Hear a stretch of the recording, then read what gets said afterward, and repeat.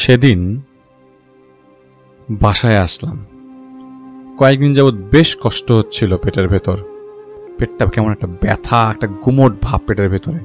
মনে হয় পেটের ভিতরে যে কিছু হলো কিনা জানি না, কি হয়েছে, বমি হয়েছে কয়েকবার। আব্বা আম্মা গ্রামে থাকে, তাই তেমন একটা বদার করছিলাম। জানলে আবার কি না কি ভেবে বসে, আবার টেনশন, আরেক ঝামেলা। আর হোটেলের খাবার খেতে খেতে এক পর্যায়ে এমন অবস্থা হয়েছে যে আসলে পেট ঠিক থাকতো না প্রায় সময়। এখন ওইটার জন্য হয়েছে কিনা, ফুড পয়জনিং হলো কিনা, এই মাত্র বমি হলো আরেকবার। এবার বমির সাথে একটু একটু লাল রং দেখতে পাচ্ছি, মানে রক্ত বের হবার পর মনে হচ্ছিল ক্যান্সার হয়ে গেল কিনা।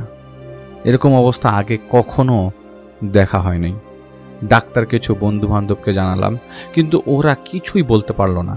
ওদের চেম্বারে যেতে বলল এবং সপ্তাহখানেক প্রায় এদিক সেদিক দৌড়াদৌড়ি করবার পর জানতে পারলাম আমার শরীরে তেমন কোনো প্রবলেম নাই। তবে স্টমাক একটা টেস্ট করবার কথা ছিল, সেটা করা হয়নি। সেটা করলে হয়তো অনেকটু ক্লিয়ার হয়ে যেত। যেদিন রাতে আমার টেস্টের রিপোর্ট নিয়ে বাড়ি ফিরলাম, বাসায় ঢুকেই দরজা লাগাতেই মনে হলো আমার দরজার সামনে কেউ দাঁড়িয়েছিল, হয়তো আমার দরজাটা খোলার অপেক্ষায়।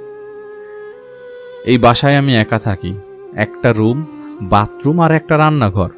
আমি ব্যাচেলার থাকবার কারণে এই বাসায় কেউ আসবার কারণে, কেউ যেহেতু না আসে না, কেউ না আসবার কারণে বেশ ভয় পেয়ে গেছিলাম চোর আসলো কিনা। কিন্তু স্পষ্ট দেখতে পেলাম যে কেউ একজন আমার দরজার সামনে দাঁড়িয়ে থেকে চলে গেল, বোঝা যাচ্ছিল চলে গেছে।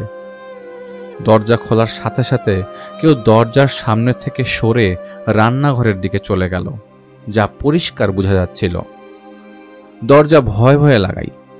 রান্নাঘরে গিয়ে দেখলাম কেউ নাই।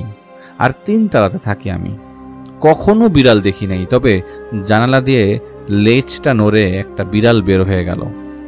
যাই হোক, বিড়াল ভেবে জানালাটা লাগিয়ে দিই এবং সেদিন ভয়টা ওই জায়গাতেই থামিয়ে দিই, কারণ বিড়াল দেখে ফেলেছি মনে হচ্ছে বিড়ালই ছিল। আর সেদিন ঝড় ভাব, গরমকালের ঝড়, ঠান্ডা একটা বাতাস। তো সব জানালে মোটামুটি আমি সেদিন লাগিয়ে ফেলি। এবং পর্দা সরিয়ে রাখার অভ্যাস আমার, পর্দা সামনে সবসময় ভিড়িয়ে রাখার অভ্যাস। আর সবচেয়ে বাজে অভ্যাস, আমি অন্ধকার ভালোবাসি। আমি দিনের বেলাতেও অন্ধকার রাখতে ভালোবাসি আমার ঘর। রান্না করা খাবার খেয়ে শুয়ে আছি। আমি ঘুমের মধ্যে আঙ্গুলের স্পর্শ আমার মাথায় ফিল করছিলাম। মনে হচ্ছিল কেউ আঙ্গুল দিয়ে আমার চুলটাকে পেঁচাচ্ছে তার নিজের হাতের মধ্যে, আঙ্গুলের ভেতর। একটু ব্যথা লাগবার কারণে উঠে গেলাম। দেখলাম আমার পাশে কেউ নাই, কিন্তু বাথরুমের লাইট জ্বলছে এবং দরজাটা খোলা, যা আমি কখনো করে ঘুমাই না। এই বাসায়, এই রুমে আমি একা থাকি। আমি বাথরুমের লাইট এবং দরজা দুটোই অফ করে সেদিন রাতে ঘুমিয়েছি। খোলা কিভাবে? ভয়ে আমার অবস্থা খারাপ। রাত তখন 3টা বাজে। বাথরুমের স্পষ্ট আলোতে রান্নাঘরে হালকা আলো পড়ছে। স্পষ্ট, সেটা 100% স্পষ্ট। আমি একটা মানুষ দেখতে পাই। শরীর আলাদা, মাথা আলাদা। তবে মাথাটা পড়ে যাবার কথা, মাথাটা পড়েনি, কিন্তু মাথাটা শরীর থেকে আলাদা। মাথাটা হাওয়ায় উপরে ভেসে আছে, আমার দিকে তাকিয়ে হাসছে।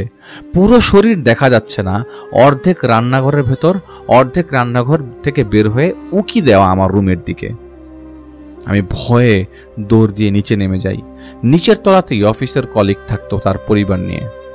রাতের বেলা তার দরজা নক করি, তো সেই কলিগের নাম আশরাফ ভাই। আশরাফ ভাই দরজা খুলে বলেছেন, কি এত রাতে হঠাৎ করে কি হলো? আমার ঘেমে একাকার অবস্থা দেখে তিনি, কি হয়েছে তোমার, কি হয়েছে? ভাইকে নিয়ে উপরে আসি। দরজা খুলতেই দেখি বাথরুমের লাইট অফ। কি আশ্চর্য, এই লাইটটা জ্বালানোই ছিল, এই লাইটের আলোতেই তো আমি নিচে নামলাম, এখন আবার অফ কিভাবে? অফিসের প্রেসারে নাকি আমার এই অবস্থা। আর নতুন প্রমোশনে কাজের প্রেসার ছিল ঠিকই, কিন্তু এই জন্যই কি আমার হ্যালুসিনেশন হচ্ছে? আশরাফ ভাই আমাকে ভুলভাল বুঝিয়ে দিয়ে পাঠিয়ে দিলেন, আমার হ্যালুসিনেশন নাকি এই জন্যই হচ্ছে। আমি রুমে যেয়ে সব রুমের লাইট জ্বালিয়ে ঘুমালাম এবং ফজর নামাজের পরে ঘুমালাম। পরের দিন আর অফিসে যেতে পারছি না, শরীরে জ্বর এসে গেছে। আশরাফ ভাইয়ের বাসা থেকে রান্না করা খাবার খেয়েছি, ওষুধ খাচ্ছি। আশরাফ ভাই একসময় তাচ্ছিল্যের স্বরে বলে যে, হে রে ভাই, হঠাৎ করে কি হলো, জ্বরই চলে আসলো, এত ভয় পেয়েছো? তো কয়েকদিন যাবৎ লাইট অফ না করেই আমি লাইট জ্বালিয়ে ঘুমিয়েছি। তো সপ্তাহ দুয়েক পর বাড়িতে যাই। বাড়িতে যাওয়ার পর মফস্বল এলাকায় আমার বাড়ি। বাড়িতে যাবার পর মাকে বললাম, মা এরকম সমস্যায় পড়ছি, এবং ওই দিন রাতে খুব ভয় পেয়েছিলাম। মা একজন হুজুরকে দেখাতে নিয়ে গেল। সেই হুজুর আবার তার স্থানে ছিল না, তার বাসায় ছিল না, সে গেছে বাংলাদেশের বাইরে কোনো একটা কাজে। আমি আবারও ঢাকায় আসি। কাজকর্মের ভিড়ে 1 মাস পার হয়ে গেছে। ব্যস্ততার চাপে জিনিসটাকে মাথা থেকে সরিয়ে ফেলেছিলাম, আর জিনিসটাও আর দেখছিলাম না। হঠাৎ করে কোনো একটা শুক্রবারে আমার আবার রক্তবমি শুরু হলো। এবার রক্তবমির ভেতর মারাত্মক দুর্গন্ধ। আমার কাছে বেশ খারাপ লাগছিল। একই ডাক্তারের দেওয়া সিরাপ এবং ওষুধ খাওয়া শুরু করলাম। এইটা কেন হচ্ছে আমার সাথে? ঘুমের মধ্যে স্বপ্ন দেখলাম আমার পেটের ভেতরে কে যেন হাত দিল। যে হাত দিল তার মাথা নাই, এবং সে যে হাতটা দিয়ে আমার পেটের মধ্যে জোরে একটা চাপ দিল, সে আমার পেটের ভেতর থেকে একটা কাটা কবজি বের করে নিয়ে আসলো। আর আমার সেই যে কি বমি, বমির যে শব্দ এবং বমির যে প্রেসার, সেটার চোটে আমার ঘুম ভেঙে যায়। ঘুম ভাঙলে আমি দেখি আমারই পাশে একজন শুয়ে আছে। এরপরে আমি আর কিছু মনে করতে পারিনি, আমার আর কিছু মনেও নাই। তবে যতটুকু মনে আছে ততটুকু ছোট করে বলি, যে শুয়েছিল তার মাথাটি বালিশে আর বাকি দেহটা বালিশ থেকে আরেকটু নিচের দিকে ছিল। এরপরে তো মাথাটা ঘুরে অজ্ঞান হয়ে যায়। এরকম ভাবে আপনার বাসা খালি, আপনার বেডের মধ্যে পাশে মাথা এবং শরীর, দেহ শরীর আলাদা হওয়া, মাথাটা শুধু বালিশে, বাকি দেহটা বিছানায়। এরকম একটা এন্টিটি যদি আপনার পাশে শুয়ে থাকে, আপনি কি করবেন? তিনি তো অজ্ঞান হয়ে গেছে, সাধারণ মানুষ তো হার্ট অ্যাটাক করে বসতো। যাই হোক, পরের দিন সকাল 11টা। অফিসে তো যাওয়া হয়নি, কিন্তু বের হলাম। অফিসের নিচে যে এক কলিগ আছে, তাকে জিজ্ঞেস করলাম এরকম জিনিস ফেস করছি, নিজের অবস্থাও খারাপ, ওজন কমে যাচ্ছে, খেতে পারছি না কিছুই, রুচি নাই কিছুতেই। তখন সেই কলিগ বলল, এক কাজ করেন, একজন বিজ্ঞ আলেমের ঠিকানা দেই, সেখানে যান, দেখেন কাজে আসি কিনা। প্রায় 12 জন পরে সেই আলেমের সিরিয়াল পেলাম আমি। আলেম আমাকে দেখেই বলল, আপনি অজু করে আসেন, আপনার অজু নাই। তো তিনি বললেন, আমি বললাম, আমি তো অজু করে এসেছি, আমাকে তো আপনার লোকজন অজু করতে বলছে। তো সে আলেম বলে, না, আপনার অজু আবারও চলে গেছে, আপনাকে অজু করে আপনি আবার অজু করে আসেন। তো অজু করে তার সামনে গেলাম। আলেম আমাকে দেখেই বলল, কাকে জানি ইশারা করে বলল, এই তোর এখানে কোনো জায়গা নাই, এখান থেকে সর, নাহলে তোকে জ্যান্ত পুতবো, সর। ঝাড়ি ছোটে বললেন, সর এখান থেকে, ফাজিল কোথাকার। তার সেই ঝাড়ি শুনে আমি বেশ হতভম্ব হয়ে যাই। তো তিনি কাকে জানি ইশারা করে এতক্ষণ বলছে। আমি জিজ্ঞেস করলাম, আমাকে জিজ্ঞেস করার পর আমি বললাম, আমার এই সমস্যা। তিনি সব শুনে বললেন, একটু আগে একজনকে ঝাড়ি দিয়েছিলাম আপনার সামনে, আপনি কি কিছু বুঝেছিলেন? আমি বললাম, না তো। তখন বললেন, আপনার সাথে একজন শয়তান জিন আছে, নাপাক জিন আছে, ও ঘরে আপনাকে ভয় দেখায়। আপনার পেটটা দেখি। আমার পেট ধরলো এবং বলল, বমি হয় নাকি? আপনার বমি হয়? আমি বললাম, হ্যাঁ। আপনি কি করে জানলেন? আপনাকে তো আমি বমির কথা বললাম না। তখন সে বলল, চুপ করে বসে থাকেন, আমি যখন বলবো বড় একটা নিঃশ্বাস নেবেন।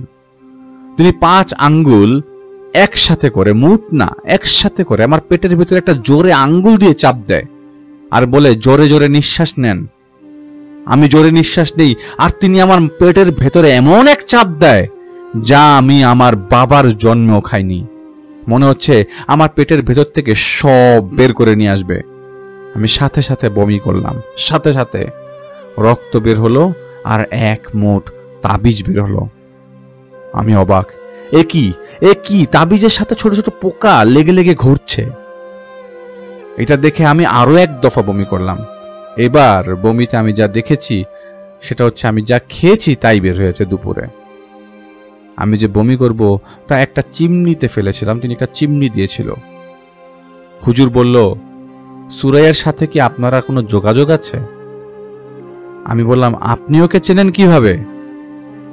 তিনি বলেন, ওর বিয়ে হয়েছে, কিন্তু আপনি যাতে বিয়ে করতে না পারেন তাই সে আপনাকে আটকে রাখার শেষ চেষ্টা করেছে। ও আপনার জীবন কারোর সাথে শেয়ার করেন তা চাইনি, খারাপ ভাবেই চেয়েছে আপনাকে শেষ করতে। আপনি শেষ হলেই হয়তো সে একটা মেন্টাল স্যাটিসফ্যাকশন পেত, যেটা আমি বুঝতে পারছি। হয়তো বমি করতে করতেই মারা যেতেন, কোন একটা উসিলা থাকতো। যাই হোক, যা হয় ভালোর জন্য হয়। আপনি আপনার সুরাইয়া দেখবেন আল্লাহর হাতেই কোন একটা কারণে পৃথিবীতেই শেষ হয়ে গেছে। এসব একবার কাউকে করলে সে রিটার্ন পাবেই। শুনেন, ডাবের পানি পরে দিচ্ছি, এটা খাবেন আর হাদিয়া 10 টাকা আমার অ্যাসিস্ট্যান্টকে দিয়ে যাবেন। আরো একটা কথা বলি, আপনি এখানে চেষ্টা করেন রেগুলার আসার জন্য, দেখা হবে আপনার সাথে। আপনাকে ভালো লাগলো, কেন জানি ভালো লাগলো, আমি জানি না, দেখা করলে ভালো লাগবে। আর একটা কথা বলি, আপনি যে বাসাটায় আছেন সেটা ছেড়ে দেবেন। সেই বাসায় যদি অন্য কেউ আসে তাহলে ওই তাবিজগুলো কাজ করবে না, কিন্তু আপনি যদি থাকেন তাহলে সেই তাবিজগুলোর মাধ্যমে ও আপনাকে আবার ধরে বসার চেষ্টা করতে পারে। কিছু জায়গায় তাবিজ কেউ পুঁতে রেখেছে, আমি বলবো না কে পুঁতে রেখেছে এবং কোন জায়গায়, জাস্ট আপনাকে এতটুকুই বলবো, সেই বাসাটা পারলে আজকেই ছাড়েন। আর আমার কথা কাউকে জানাবেন না। আমার এই ঠিকানাটা আসলে আমার না, আমি ভবঘুরে এদিক সেদিক ঘোরাফেরা করি। কেউ যদি খবর পায় তাহলে এই জায়গায় কিছু কাজ করে সেখান থেকে চলে যাই। তবে এইখানে আমি প্রায় অনেকদিন থাকবো, আপনি মাঝে মাঝে আসিয়েন। আমি আর যাইনি, আমার ভয় লেগেছে। তার ঘরে ঢুকতে একটা কবর, মাজারের মতো কবর, কবরটার উপরে ওটা পাকা করা, ওই জায়গাটা ভয়ঙ্কর জায়গা। এটাই আমার ঘটনা, সুরাইয়াকে মনে রাখার মতো ঘটনা। সুরাইয়া জানেও না আমি বেঁচে আছি কিনা, তবে লন্ডনে আছি এটা এখন ঘটনা শুনলে হয়তো জেনে যাবে। যাকে বিয়ে করি সেই লন্ডনে থাকতো, সেই সুবাদ এখানে চলে আসা। আমি জাহিদুল ইসলাম, এই ছিল আমার ঘটনা। আসসালামু আলাইকুম। ঈদ পরবর্তী এপিসোডে 83তমতে আপনাদের সবাইকে সাদর আমন্ত্রণ জানাচ্ছি। আমি ডক্টর আলিফ এবং স্টোরি টেলার হিসেবে আমার মডারেটররা এবং আমাদের ব্যাক স্টেজ মডারেটররা। গত এপিসোডে শুনেছেন এই যাবৎকালের সবচেয়ে বড় একক ঘটনা, যা অনেকের মাথাকে নাড়িয়ে দিয়েছে, অনেকের বিশ্বাসকে নাড়িয়ে দিয়েছে। আমি জানি আপনারা পছন্দ করেছেন এবং অনেক প্রশ্ন ঘেটে বের করার চেষ্টা করেছেন। আমি জানি আপনারা পোস্টমর্টেমের কথাও জিজ্ঞেস করছেন এবং পোস্টমর্টেম তো এসে গেলই কয়েকদিন আগে। আপনারা প্রশ্ন করতে পারবেনই বলেই তো আমরা ঘটনা শেয়ার করি। তবে আপনারা ঘটনা শুনুন, আমার মতে প্রশ্ন তো থাকবেই, ঘটনা শুনুন আর বিশ্বাস অবিশ্বাসটা নিজের ভেতরে রাখুন। আপনারা যদি অবিশ্বাস করে বসেন তাহলে আমাদের কাছ থেকে কিছু ভালো স্টোরি শেয়ার আর আমরা পাবো না, আমরা হারাবো। অবিশ্বাস করলে আপনার ভেতরে রাখুন। আর আপনার যদি এতটাই আমাদের ঘটনা অবিশ্বাস হয়, আপনি শুনেন না।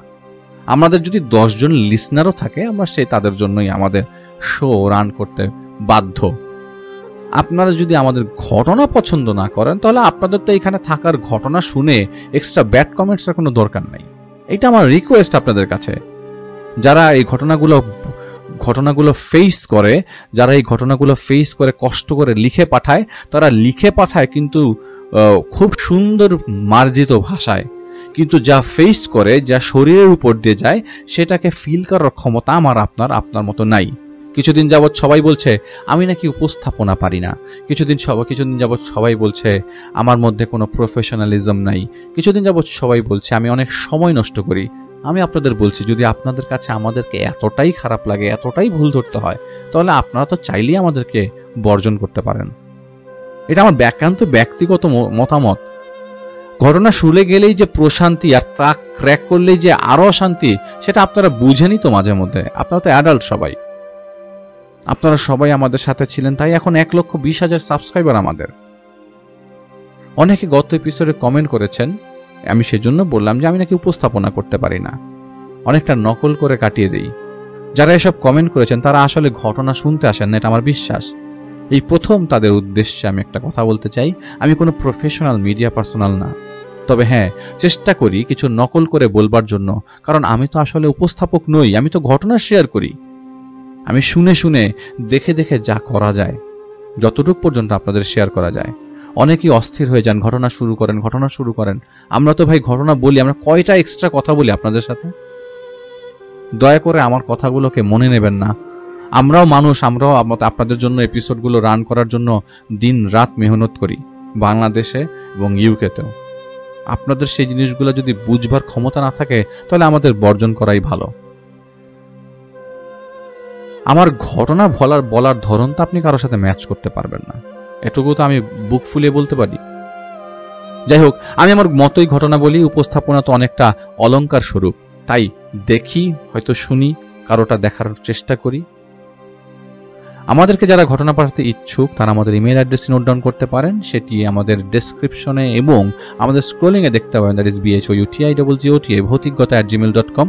আমাদের ফেসবুকের গ্রুপ, আমাদের ইনস্টাগ্রাম, আমাদের টুইটার, প্রত্যেকটা জায়গায় আমাদের ইন্ডিভিজুয়াল মানুষজন আছে, আমাদের মডারেটর আছে, ব্যাকস্টেজ মডারেটর আছে, সবাই আপনাদের কোয়েরি রিপ্লাই দিবে ইনশাল্লাহ। আপনারা যারা আমাদের সাথে আমাদের এপিসোডের মধ্যে ব্র্যান্ডিং এবং প্রমোশনের জন্য উদ্যত অথবা আগ্রহী, তারা আমাদের ইমেল অ্যাড্রেস আপনাদের ডিটেলস সহ পাঠিয়ে দিন। আমাদের কনসার্ন টিম আপনাদের মোবাইল ফোন নম্বরে ফোন দিয়ে আপনাদের সাথে যোগাযোগ করে ব্র্যান্ডিং এর কথা আপনাদের সাথে ডিটেলসে বলবে। আপনারা যারা এই মুহূর্তে আমাদেরকে শুনছেন, ঘটনা শুনবার আগে আপনাদের রিকোয়েস্ট করব, যারা এখন পর্যন্ত সাবস্ক্রাইব করেননি তারা আমাদের চ্যানেলটি সাবস্ক্রাইব করে ফেলুন এবং আমাদের চ্যানেলের লিঙ্কটি, আজকের এপিসোডের লিঙ্কটি বেশি বেশি করে শেয়ার করে সবার মধ্যে ছড়িয়ে দিন। চলে যাচ্ছি ঘটনায়। যাদের ঘটনা শেয়ার করব, একজনের নাম সাইদুল ইসলাম এবং আরেকজনের নাম রফিকুর রহমান। দুজনই ঘনিষ্ঠ বন্ধু, এক এলাকার বন্ধু, একসাথে বড় হওয়া বন্ধু, একসাথে পড়াশোনা করা, একই স্কুলে, মানে একজন তো থাকেই এরকম অনেকের। আসলে তখন বাংলাদেশ ছিল না, কথা হতো বাংলা এবং উর্দু মিলিয়ে। স্কুলে তখন উর্দু জড়িত ছিল। তাদের যখন হায়ার সেকেন্ডারি শেষ হয় তখন ঢাকার দুইটি নামকরা বিশ্ববিদ্যালয় থেকে চিঠির মাধ্যমে তারা জেনে যান। এরপর তো ঢাকায় আসা এবং প্রায় ৩-৪ মাস দুইজনই করেসপন্ডিং হোস্টেলে অথবা হলে থেকে পড়াশোনা করেন। পরে চিন্তা করেন যে না, আমরা দুজন একসাথেই থাকি, কারণ রাজনীতি এবং আরো অন্য কিছু থাকবার কারণে হলে পড়াশোনা হচ্ছিল না। তো তারা এই দুই বিশ্ববিদ্যালয়ের মাঝামাঝি কোনো একটা জায়গায় বাসা লজিং নেন এবং সেই বাসাটা আসলে অনেক আগের ঘটনা, তো সেখানে লজিংই ছিল তখন। তো সেই বাসার মালিকের ছেলেকে পড়ানোর বিনিময়ে তারা সেই জায়গায় থাকার সুযোগ পান। দালান কোঠা ছিল না তখন, টিন শেডের বাসা, পাশের ঘরে থাকার সুযোগ পায় তারা। সেখানে পড়াশোনা ভালোই চলছিল। তো বাসার বর্ণনা দিতে গেলে, ঘটনার শুরুতে বর্ণনা না দিলে আসলে অনেক কিছু মেলানো সম্ভব না। বর্ণনা দিতে গেলে ঘরের সামনে উঠান, আর যে ঘরে তারা থাকতো সেই ঘরের বাইরে দিয়ে এমনি একটা বারান্দা ছিল, সেখানে একটা চৌকি ছিল। মানে ঘরে ঢুকতে গেলে যে টিন শেডের বাড়ির সামনে যে বারান্দাগুলো আছে সেরকম এখানে একটা চৌকি ছিল। আর চাপকল ছিল ঘর থেকে বের হয়ে হাতের বায়ে, আর অন্যান্য ঘর থেকে বের হলে হাতের ডানে। তো তারা সেখানে থাকা শুরু করে এবং প্রায় ৬-৭ মাস প্রায় সব কিছুই নর্মাল ছিল, কোনো প্রবলেম কখনোই ছিল না, তখনও ছিল না। তো যিনি ঘটনা শেয়ার করেছেন তিনি হচ্ছেন সাইদুর রহমান আঙ্কেল, যিনি আমার পরিচিত এবং তিনি আমাকে তার নাম নিতে বারণ করেছেন। তার ছেলে আমাকে বেশ সাহায্য করেছেন তার বাবার ঘটনাটা ক্র্যাক করার জন্য, এবং তাই আমরা ছদ্মনামটি ব্যবহার করছি এবং তার নামটা অলমোস্ট এই নামের কাছাকাছি। হঠাৎ একদিন রাতের বেলা কারো কথার শব্দে সাইদুল আঙ্কেলের ঘুম ভেঙে যায়। তো সাইদুল আঙ্কেল উঠে দেখে রফিক আঙ্কেল কথা বলছে কার সাথে যেন। তো যেহেতু তখন মুঠোফোন ছিল না, তো চিন্তাই করার বিষয় ছিল না মুঠোফোনের ব্যাপারে। টেলিফোন ছিল কিন্তু এরকম চিহ্ন নাই এই এলাকায়। ইনফ্যাক্ট তখন পর্যন্ত তিনি সামনাসামনি মাত্র 2বার টেলিফোন দেখেছেন, তো ল্যান্ডলাইন আর কি, সাইদুল আঙ্কেলের কথা বলছি। তো সাইদুল আঙ্কেল বলেন যে ওই প্রায় 2 ঘন্টা যাবৎ কার সাথে কথা বলেছে তা আমি বুঝতে পারছিলাম না, কিন্তু ঘুম ভাঙলে আমি কথোপকথনে হঠাৎ ঘুমটা ভাঙে হচ্ছে চিৎকার করে উঠবার কারণে। ও বলে ওঠে, আম্মা এখন যাও তো, আমাকে ঘুমাতে দাও, এসব পুরান কথা ছাড়ান দাও, আমার জ্বালায়ও না। এটা বেশ চিৎকারের সহিতই বলেন তিনি। তো সাইদুল আঙ্কেল মনে করে যে ঘুমের মধ্যে বলছে নাকি কে জানে, তবে ও তো ঘুমে কথা বলে না। তিনি উঠে দেখেন রফিক আঙ্কেল বারান্দায় যে চকির কথা বলেছি সেই চকিতে বসে বসে কথা বলছে। তিনি ঘর থেকে উঠে যে একটা মিষ্টি আতরের গন্ধ ওই জায়গাটাতে পায়, তবে সেখানে আতরের গন্ধকে তিনি প্রাধান্য দেননি। তিনি উঠে জিজ্ঞেস করেন, কিরে রফিক, তোর ক্লাস নেই, তুই এত রাত দুপুরে কার সাথে কথা বলতেছিস? তখন রফিক আঙ্কেল হঠাৎ কিছু না জানার ভান করে বলে, কই কই কার সাথে কথা বলি? কেউ আছে দেখছস? আরে সুখ দুঃখের কথা বলি, নিজের একা একাই বলি। সাইদুল আঙ্কেল বলে, সুখ দুঃখের কথা বলার জন্য কি রাত দুপুর লাগে নাকি? কয়টা বাজে তুই দেখছস? একটু পরে ফজরের আজান দিব। এরপর তিনি এই কথা বলতে বলতে দেখেন রফিক আঙ্কেল আবারও আনমনা হয়ে গেছে। তিনি বলে ওঠেন, আরে কইস না রে, আম্মা আসছিল। আম্মা এসে সেই আজমালির কথা, সেই ঝগড়ার কথা, বাড়ির আব্বার কথা কইতাছেন। কি কমু ক? এটা অনেকটা তিনি হুশে নাই এরকম ভাবে বলল। তো সাইদুল আঙ্কেল ভয় পেয়ে যায়। এ বলে কি? তিনি তাকে ধরে উঠান এবং চকিতে শুইয়ে দেন। চকিতে শোবার পর তিনি সাথে সাথে ঘুমিয়ে যান। পরের দিন বিকালে সাইদুল আঙ্কেল বাসায় এসে দেখেন তিনি ঘরের ভেতর শুয়ে আছেন। তো রফিক আঙ্কেলকে কথা জিজ্ঞেস করেন, কি রে ক্লাসের কি অবস্থা? সেখানে তাদের একটা এলাকার বন্ধু ছিল, তার কথা জিজ্ঞেস করলো। ও যে মাঝখান দিয়ে অ্যাক্সিডেন্ট হয়েছিল, ওর কি অবস্থা? ওই কথা জিজ্ঞেস করতে রফিক আঙ্কেল বলে যে তিনি আজ ক্লাসে যান নাই। সাইদুল আঙ্কেল আর কিছু না বলে রাতের খাবার সময় বলে, কাল যে রাত্রে তুই কি করেছিলি তোর কি মনে আছে? রফিক আঙ্কেলের কিছুই মনে নাই এবং তিনি এড়িয়ে যান। ওই দিনই রাতে প্রচন্ড বৃষ্টি নামে। বৃষ্টির শব্দেও তিনি পরিষ্কার কার সাথে জানি কথা বলছেন শুনতে পাচ্ছেন। এবারও চকিতে বসে বসে তিনি সামনের দিকে তাকিয়ে কথা বলছিলেন। একটা সময় ওই কথা বলা বলিতে তিনি কিছুদিন জিজ্ঞেস করার পরও যখন এরকম চলছিল, তখন তিনি আর এই বিষয়টা নিয়ে সাইদুল আঙ্কেল ঘাটাঘাটি করতেন না।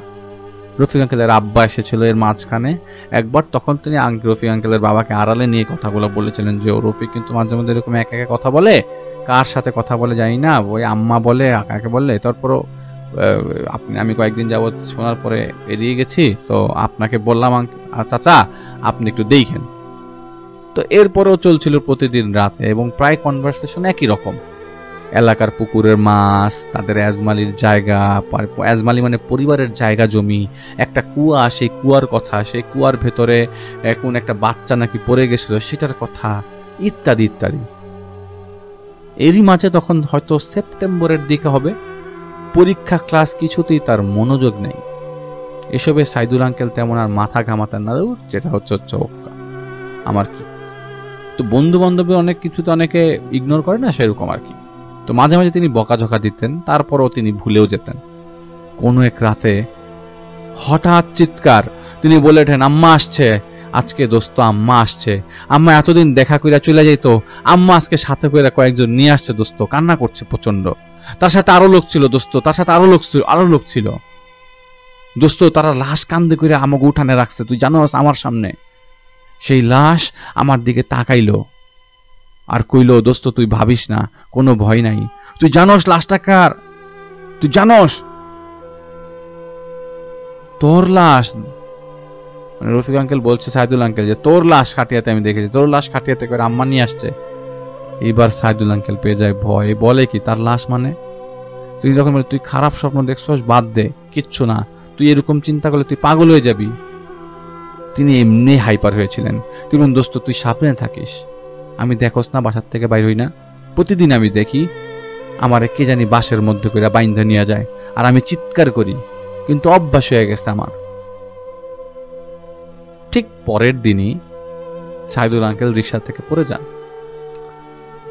রিক্সায় উঠেছিলেন তিন বন্ধু মিলে। তখন এতটা রিক্সা ছিল না, ওই এলাকা থেকে আরেক এলাকায় যেতে রিক্সা পাওয়া খুব দুঃসাধ্য ছিল, অতটাও ছিল না, ছিল যতটা ছিল না। তো রিক্সা থেকে তিনি পড়ে যান, তিনি ঘাড়ে খুব ব্যথা পান।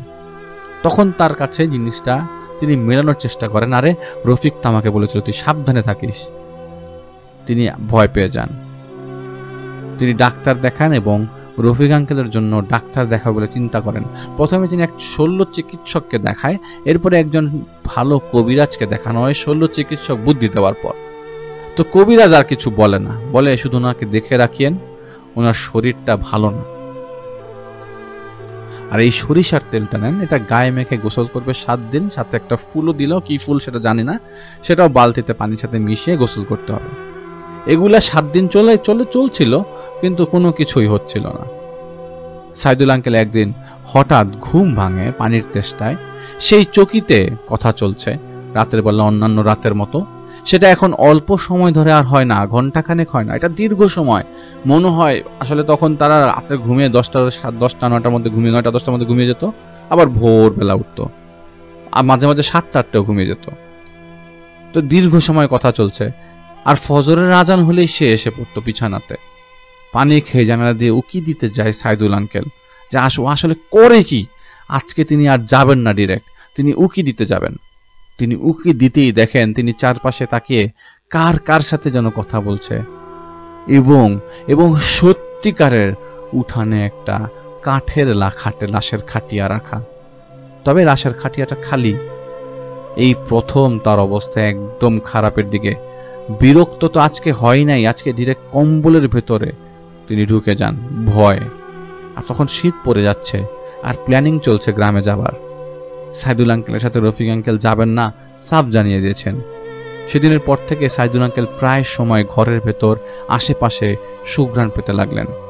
বেলি ফুলের গন্ধ, কখনো গোলাপ ফুলের গন্ধ, কাঠ গোলাপের গন্ধ, কখনো এত সুন্দর গন্ধ আসতো আসলে সেটা কিসের সুঘ্রাণ সেটা নিজেও তিনি জানতেন না। তো ভেরিফিকেশনের জন্য তিনি বাড়িওয়ালাদের জিজ্ঞেস করেন যে আপনারা এরকম কোনো কিছুর সাইন পাচ্ছেন কিনা। বাড়িওয়ালারা বলে যে কোথায়, আমরা তো এরকম কিছু পাই নাই। তবে সেদিন বাথরুমে যাব করে উঠে দেখি উঠানের মাঝে রাত 1টার দিকে রফিক শুয়ে আছে। ডাকলাম, অনেকক্ষণ ডাকার পরে আমার দিকে তাকানোর পরে বলে, চাচা কবরে শুয়ে আছি, যন্ত্রণা করেন না। এরপর আর যেহেতু এরকম দেখি নাই, আমি তোমাকেও জানাইনি। আর জানোই তো বাবা, আমি কাজে থাকি, দোকানে থাকি, আমি মনে নাই। আর একবার দেখলে আমি অবশ্যই তোমার জানাতাম। তো বাড়ি যাবার ঠিক আগের দিন চকিতে আর রফিক আঙ্কেলকে রাতের বেলা তিনি দেখেন নাই। ইনফ্যাক্ট তিনি বেশ ঘুমিয়েছেন সেদিন রাতে বেশ ঘুমিয়েছেন। ফজরের আগ মুহূর্তে তার ঘুম ভাঙে এবং টয়লেটে যাবে করে ওঠেন। এমন সময় সাইদুল আঙ্কেল সেই সুগন্ধের সহিত সাদা কাপড় জড়ানো, আসলে জড়ানো আর পরা কিনা একরকম না, রফিক আঙ্কেল চাপকলের মধ্যে পাকা জায়গায়, যে পাকা জায়গাটাতে পানিতে গড়িয়ে যায় সেই জায়গায় শুয়ে আছে এবং চাপকল থেকে অটোমেটিক পানি ঝরছে। আর চাঁদের আলো একদম পরিষ্কার, এবং চাঁদের আলো এবং ঘরের ছাউনিতে যে অন্ধকার জায়গাটা আছে সেই জায়গাটায় সাদা কাপড় পরা, আসলে পরা না, পেঁচানো একজন মানুষের অস্তিত্ব দেখে সাইদুল আঙ্কেল নিজেই সেখানে দাঁতে দাঁত লেগে অজ্ঞান হয়ে যায়। সেটাই প্রথম, সেটাই শেষ। যেহেতু সকালে গ্রামে যাবার কথা, সকালবেলা থেকে রফিক আঙ্কেল আর যাবে না, তার ঢাকায় কাজ আছে, এই আছে সেই আছে। আর সাইদুল আঙ্কেল কথাবার্তা না বাড়িয়ে সুস্থ ফিল করার পরে রওনা হন দুপুরে গ্রামের বাড়ির উদ্দেশ্যে। আর তিনি রওনা হবার সময় প্রায় সবকিছুই ব্যাগে ভরে ফেলেন, কারণ তিনি প্ল্যান করেন তিনি আর আসবেন না এখানে। ট্রাঙ্কে ভরে ফেলেন, ব্যাগ মানে ট্রাঙ্কে ভরে ফেলেন, এবং আর আসবেন না এই বাসায়। যাবার সময় বারবার রফিক আঙ্কেলকে বলেছে চল যাই, এখানে থাকিস না, কিন্তু কোনো ভ্রুক্ষেপ নাই। এই 1 বছরে সবকিছু ওলটপালট হয়ে গেছে। বাড়িওয়ালা বলেন যে ওকে নিয়ে যাও, ওকে চেষ্টা করো নিয়ে যাওয়ার, কিন্তু যাবে না। তিনি বের হয়ে পড়েন এবং গ্রামে ছিলেন প্রায় 22 দিনের মতো। হঠাৎ ঢাকা থেকে 22 দিন শেষে একটা চিঠি আসে। তখনও তিনি চিন্তা করছিলেন যে মাসে আরো 8-10 দিন থাকবে গ্রামের বাড়িতে। তিনি তখন হঠাৎই চিঠি আসে ঢাকা থেকে, খবর নিয়ে আসে ঢাকায় যেতে হবে। তিনি ঢাকায় আসেন এবং সেই বাসায় যান এবং সেদিনই চলে আসেন। ঢাকায় আসতে বেশিক্ষণ লাগে না, 3-4 ঘন্টা লাগে। তো সেদিন ঢাকায় চলে আসেন এবং সেই বাসায় সেদিনই যান। তখনও তিনি হোস্টেলে ওঠেন নাই, তিনি সরাসরি রফিক আঙ্কেলের খোঁজে যান। এবং সেই বাড়িওয়ালা বলেন যে কিরে বাবা, এক হুলস্থুল কাণ্ড করে ফেলেছো তোমরা, তোমার বন্ধু তো একটা হুলস্থুল কাণ্ড করে ফেললো, কি অবস্থা, কান্না ভাব, এরকম ভাবে আমাকে ফাঁসাই দিবে আমি তো ভাবি নাই ভাই। তোমার বন্ধু ঘরে থাকতো, তুমি চলে যাওয়ার 7 দিন পর আমি আর তারে দেখি না, কয়েকবার উকি ঝুঁকি মাইরাও দেখি না, এসে নাই, জানালা বন্ধ। কয়েকদিন জানালা খোলা পাওয়ার পরও আমি পরে দেখি জানালা বন্ধ। সকালে ডাকি কোনো খবর নাই। 3-4 দিন পর হঠাৎ করে সেই ঘরের ভিতর থেকে পচা গন্ধ আসতে লাগলো। ঢুকে দেখি তোমার বন্ধু শরীর ফুইল্লা, তোমার বন্ধু ঝুইলা আছে গলা ফাঁসি দিয়া উপরে কারের সাথে। এলাকার লোকজন ডাকি, পুলিশ ডাকি, সব মিলে প্রায় ময়না তদন্ত হইল। সেখানে ফাঁস দিয়েছে এবং তার শরীরে অনেক বড় বড়গুলো ছাপ পাওয়া গেছে, মনে হয়েছে কেউ তারা মারছে। এই ছাপের ব্যাপারে পুলিশ কিছু বলতে পারে নাই। তখনই তোমার চিঠি লিখছি, তুমি আজকে আসলা। এই তো 2 দিন আগে তোমার বন্ধুরে আজিমপুরে দাফন করছি। আহারে, খালি আম্মা আম্মা করতো, খালি আম্মা আম্মা করতো। কেন যে ফাঁস নিল? সুস্থ একটা ছেলে প্রথম আসলো, কি সুন্দর ছিল। আহা, তো তিনি এরকম হাউ হুতাশ করছিল এবং তিনিও ভেঙে পড়েছিল। সাইদুল আঙ্কেলও ভেঙে পড়েছিল, তিনি আর নিতে পারছিলেন না। তিনি বাড়িতে ফেরত যায়। রফিক আঙ্কেলের তার বাবা কিছু জানতো না, বাবা মা কিছু জানতো না। তার কাছে আসলে চিঠি আসে না, কারণ রফিক আঙ্কেলের বাড়ির ঠিকানা বাড়িওয়ালাকে দেওয়া হয়নি, দেওয়া ছিল সাইদুল আঙ্কেলের। আর হলে থাকলে জিনিসটা আরো খবর পেত একটু আগে। তো সাইদুল আঙ্কেল রফিক আঙ্কেলের বাবা মাকে ঘটনা বলে। রফিক আঙ্কেলের পরিবারও ভেঙে পড়ে। আর হ্যাঁ, রফিক আঙ্কেলের মা মারা যান হচ্ছে আঙ্কেলের বয়স যখন 6 বছর, তখন অনেক আগের কথা। আল্লাহ ভালো জানেন আসলে কি হয়েছিল। লাশের খাটিয়াটা যে একবার সাইদুল আঙ্কেলও দেখেছেন, তা তিনি কারোর সাথে শেয়ার করেন নেই, শুধুমাত্র আপনাদের সাথে শেয়ার করা। ধীরে ধীরে এই ধাক্কা সয়ে গেল। প্রায় সময় দেখা যেত হলের বারান্দায় হঠাৎই তিনি চিৎকার দিয়ে উঠতেন রফিক বলে। সেই হলে আরো একজন রফিক নামের লোক ছিল, সিনিয়র ছিল তিনি পরে জিজ্ঞেস করলে তিনি বলেন যে এরকম একটা ঘটনা ছিল, আমার একদম বাল্যকালের বন্ধুর, ও কয়েকদিন আগে মারা গেছে। প্রায় সময় তিনি বন্ধু বান্ধবদের সাথে থাকলেও দূর থেকে রফিক আঙ্কেলকে দেখতো। কখনো দেখতো হলের লনে, দেখতো হলের ছাদে, দেখতো হলের বারান্দা, দেখতো প্রায় সময় দেখতো। তো পরে চিন্তা করে যেখানে কি থাকা ঠিক হবে কিনা। তো তিনি স্বপ্ন যেহেতু দেখতেন না, পাশে আশেপাশে বন্ধু বান্ধব থাকার কারণে তিনি আর সেটা ছাড়েন নাই। তবে তিনি একদম স্পষ্ট কয়েকবার দেখেছিলেন। বিয়ে করেন 70-এর পরে বিয়ে করেন, সালটা বলছি না। এরপর থেকে তিনি আর তেমন দেখেনও নাই। তবে তার সব চোখে ভাসে, এখনো ভাসে পরিষ্কার সেই লাশের খাটিয়া, সেই অন্ধকার চাঁদের আলোয় এখনো ভাসে। যাই হোক, এটা ছিল ঘটনা সাইদুল আঙ্কেলের। অসংখ্য ধন্যবাদ সাইদুল আঙ্কেল এবং পিয়াসকে। পিয়াস হচ্ছে সাইদুল আঙ্কেলের ছেলে। উনি আমাদের পিয়াস ভাই আমাদের থেকে সিনিয়র, এবং সাইদুল আঙ্কেলের পিয়াস ভাই যদি ঘটনাটা শেয়ার না করতেন তাহলে আমরা জানতাম না সাইদুল আঙ্কেলের কথা। সাইদুল আঙ্কেল এখন বিছানায় শয্যাশায়ী, এবং তিনি আসলে ঘটনাটা অনেকদিন আগেই বলেছিলেন পিয়াস ভাইয়াকে, এবং পিয়াস ভাই আমাদের সাথে শেয়ার করেছেন। এবং সাইদুল আঙ্কেলকে অসংখ্য ধন্যবাদ, তিনি তার এই ঘটনাটা আমাদের সাথে শেয়ার করবার জন্য, এবং তার এই অজানা স্টোরি আমরা জানতে পেরেছি, এই জন্য আমরা অনেক অনেক অনেক অনেক ধন্যবাদ জানাই। এবং ভৌতিকতার পরিবার থেকে আপনাদেরকে জানাই অনেক অনেক ধন্যবাদ, কারণ এরকম ঘটনা আমরা সচরাচর পেলেও আমরা অনেকে শেয়ার করতে চাই না। অনেক ঘটনাই অনেকে অনেক সময় শেয়ার করতে চায় না। এটা অনেকটা আনশেয়ার্ড একটা স্টোরি আমরা পেয়েছি সাইদুল আঙ্কেলের কাছ থেকে। আমরা বলছি যে সাইদুল আঙ্কেলের নামটা আমরা কাছাকাছি নিয়েছি, আসলে তার নামটা সাইদুল আঙ্কেল না, এটা একটা ছদ্মনাম। এবং আপনাদের দুয়ায় তিনি আমাদেরকে স্টোরিটা শেয়ার করেছেন, এবং অনেকদিন যাবৎ তার কাছ থেকে আমরা লেগে থাকবার পর স্টোরিটা পেয়েছি। তো আমরা সময় নষ্ট করব না, আমরা সরাসরি চলে যাব আমাদের পরবর্তী ঘটনায়। আমাদের পরবর্তী ঘটনা নিয়ে এসছে সামির ভাই, এবং সামির ভাই আজকে দুর্দান্ত কিছু ঘটনা আছে। আপনারা সবাই আমাদের সাথে থাকবেন এবং শেষ পর্যন্ত থাকবেন। আপনারা যারা এখনো পর্যন্ত সাবস্ক্রাইব করেননি, সাবস্ক্রাইব করে ফেলুন এবং বেশি বেশি শেয়ার করেই থাকুন ভৌতিকতার সাথে। চলে যাচ্ছি সামির ভাইয়ের কাছে।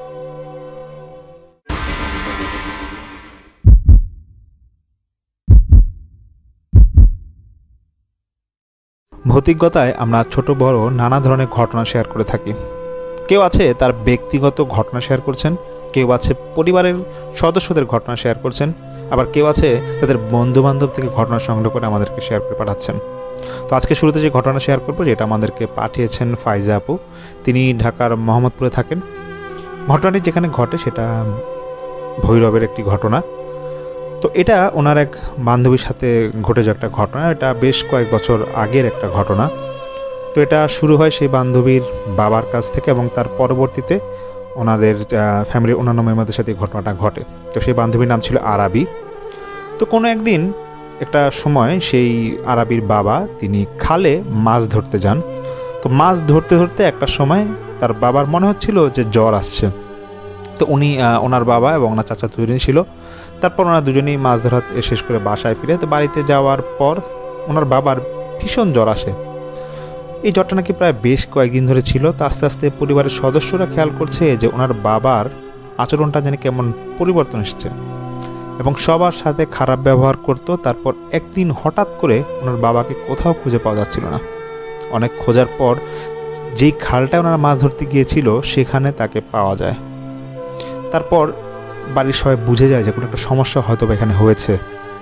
তারপর ওনারা একটা কবিরাজের সন্ধান নেয় এবং কবিরাজের সাথে দেখা করে। তো কবিরাজ সেই আরবি আপুর বাবাকে উদ্দেশ্য করে বলে যে ওনারা হয়তো খারাপ কিছু নজর পড়েছে, একটা কাজ করেন, আমি একটা মাটির একটা অংশ দেই, এই মাটিটা আপনারা এরকম একটা কবরে গিয়ে, ওইখানে কবরের পাশে একটা গাছ আছে, সেখানে গিয়ে পুঁতে দিয়ে আসবেন। তো এটা হতে হবে আবার গভীর অমাবস্যার রাতে এবং একজনেরই যেতে হবে, এখানে দুজন গেলে হবে না। কেউ যেতে রাজি হচ্ছিল না। এদিকে ওনার এক দুঃসম্পর্কের চাচা ছিল, তিনি বেশ সাহসী ছিল। তো সেই চাচা বলছে যে ঠিক আছে, তিনি এই কাজটা করে দিবেন এবং তিনি সেই উদ্দেশ্যে রওনা দেন এবং মাটি চাপা দিয়ে তারপর তিনি এসে পড়েন। তারপর থেকে সেই চাচারও প্রচণ্ড অসুস্থতা দেখা দেয় এবং তিনি বেশ অসুস্থ হয়ে পড়েন। এরপর চাচা আস্তে আস্তে সুস্থ হয় এবং দেখা যায় যে আরামে ওনার বাবাও সুস্থ হন এবং তিনি তারপর তখন উনি দেশের বাইরে চলে যান। কয়েকদিন পর তিনি যখন দেশের আবার ফিরেন তখন ওনার বিয়ে হয় এবং বিয়ে হওয়ার পর সে আরাই আপুর জন্ম হয়। তো জন্মের পরও বেশ কিছু ঘটনা ঘটে আরাবি আপুর জীবনে। আর উনি বলে যে উনি যখন কোলের বাচ্চা ছিল তখন নাকি তাকে যে জায়গায় শোয়ানো হতো দেখা যেত যে সে নাকি অন্য জায়গায় চলে যেত এবং উনি বলতো যে ভাই এরকম তো আমার হওয়ার কথা না, যে আমি আমাকে দেখা যায় এক খাটে রেখেছে এবং অন্য খাটে চলে যাচ্ছি, বা এক জায়গায় আমাকে শুয়ে রাখলাম অন্য জায়গায় ছিলাম, এরকম তো হওয়ার আসলে কথা না, কারণ একটা 3-4 মাসের বাচ্চা কিন্তু এরকম করতে পারতো না। আস্তে আস্তে ওনাদের পরিবারে এরকম ছোট্ট একটা ঘটনা ঘটেই যেতে থাকলো এবং ওনার বয়স যখন 14, মানে আরবি আপুর বয়স যখন 14, তখন কোনো একদিন সন্ধ্যার পরে ওনাকে কোথাও খুঁজে পাওয়া যাচ্ছিল না। তো ওনাকে খুঁজে না পাওয়া যাওয়ার পর দেখা যাচ্ছে যে বাড়ির পিছনে ওনাকে কোথাও এক জায়গায় খুঁজে পাওয়া যায় এবং তারপর বাড়ির সদস্যরা বলে যে এরকম পিছনের যে জায়গাটা আছে এই জায়গাটা আসলে খারাপ, ওখানে অনেকে খারাপ পিশাচের বসবাস আছে, সেখানে যাতে আশেপাশে কেউ না যায়। তো তারপর ওনার সেই যখন আরবি আপুকে নাকি যখন ওনার এক চাচা ওই বাড়ির পিছন থেকে উদ্ধার করছিল তখন নাকি তিনি দেখেছিল যে আরবি আপু নাকি মানে কি উল্টাও করে ছুঁড়া পড়ছে। তো এগুলো বেশ ওনাদের সন্দেহ হয় এবং ওনারা বুঝে যায় যে আসলে বাড়ির পিছনে যে খারাপ কিছু আছে এটা হয়তো বা এরকম সমস্যাটা করতে পারে। তারপর ওনারা নিজেদের মধ্যেই ঝাড়ফুঁক দিয়ে রাখে আরবি আপুকে এবং ওনার পরিবারের সদস্যরা যারা আছে ওরা তো আগে থেকেই জানতো যেহেতু বাড়িতে সমস্যা আছে, তো ওনারা একটু খুব অ্যালার্ট থাকে। তো এটা একটা রিসেন্টলি ঘটনা যেটা ঘটে 2020 সালের লকডাউনের শুরুতে। আপনারা তো জানেন যে করোনাকালীন সময় লকডাউন শুরু ছিল মার্চ মাস কি এপ্রিল মাস এরকম সময় থেকে। তো তখন 2020 সালে তখন দেখা যায় যে আরবি আপুর মা তিনি মার সাথে উনি তখন সমস্যাটা ছিল, মার সাথে উনি একা বাসা থাকতেন। তো ঘুমের মধ্যে সে আরবি আপু তিনি প্রায় সময় মাকে ডাকতো এবং ডাকতো কিন্তু না, মা নাকি ঘুমের মধ্যে এগুলো শুনতো না। একবার যে ঘটনাটা ঘটে যে আরবি আপুর এক চাচতো ভাই তিনি কুয়েতে রোড অ্যাক্সিডেন্টে মারা যায়। তো মারা যাওয়ার আগের রাতে আরবি আপু নাকি ওনার সেই চাচতো ভাইকে স্বপ্ন দেখে এবং তিনি দেখে যে ওনার ভাই ওনাকে ডাকছে এবং ডাকার পর খুব কান্নাকাটি করছে এবং এটাও তিনি দেখেন যে ভাই তোমার যে চাচতো ভাই মারা যাওয়ার আগ মুহূর্তে নাকি ওনার বাবাকেও ডাকছিল কিন্তু ওনার বাবা ওনার কাছে যাচ্ছিল না।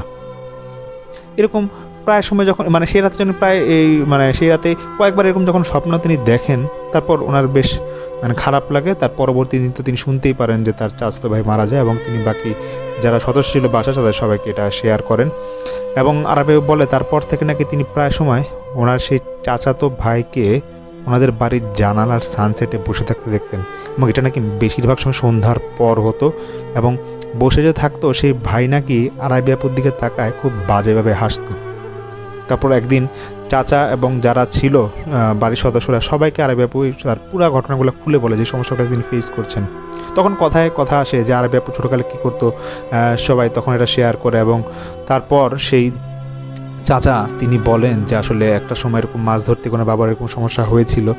তো সব কিছু ঠিকঠাক থাকার পর বাসায় ঠিক করা হয়, যেরকম তো প্রায় এর আগে হুজুর আনা হয়েছিল, এবার ঠিক করে যে যেহেতু বাসার টুকটাকি সবার সাথেই সমস্যাগুলো হচ্ছে ওনারা ঠিক করে যে অনেকদিন হলো দেখি একটা আলেমের আনার ব্যবস্থা করে দেখি আসলে এটা সমস্যাটা কী, কারণ আগে এটার কোনো খুব একটা সলিউশন হয়নি।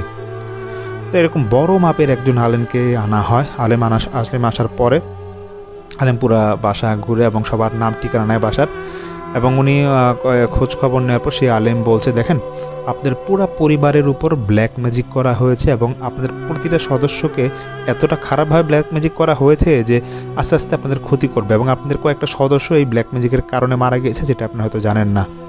এবং আরবি আপুর উপর নাকি ক্ষতি করতে চেষ্টা করেছিল, কিন্তু আরবি আপুর মা 5 ওয়াক্ত নামাজ পড়ে ওনাকে ঝাড়ফুঁক দিতে দেখে ওনার এরকম খুব একটা সমস্যা নাকি হতো না।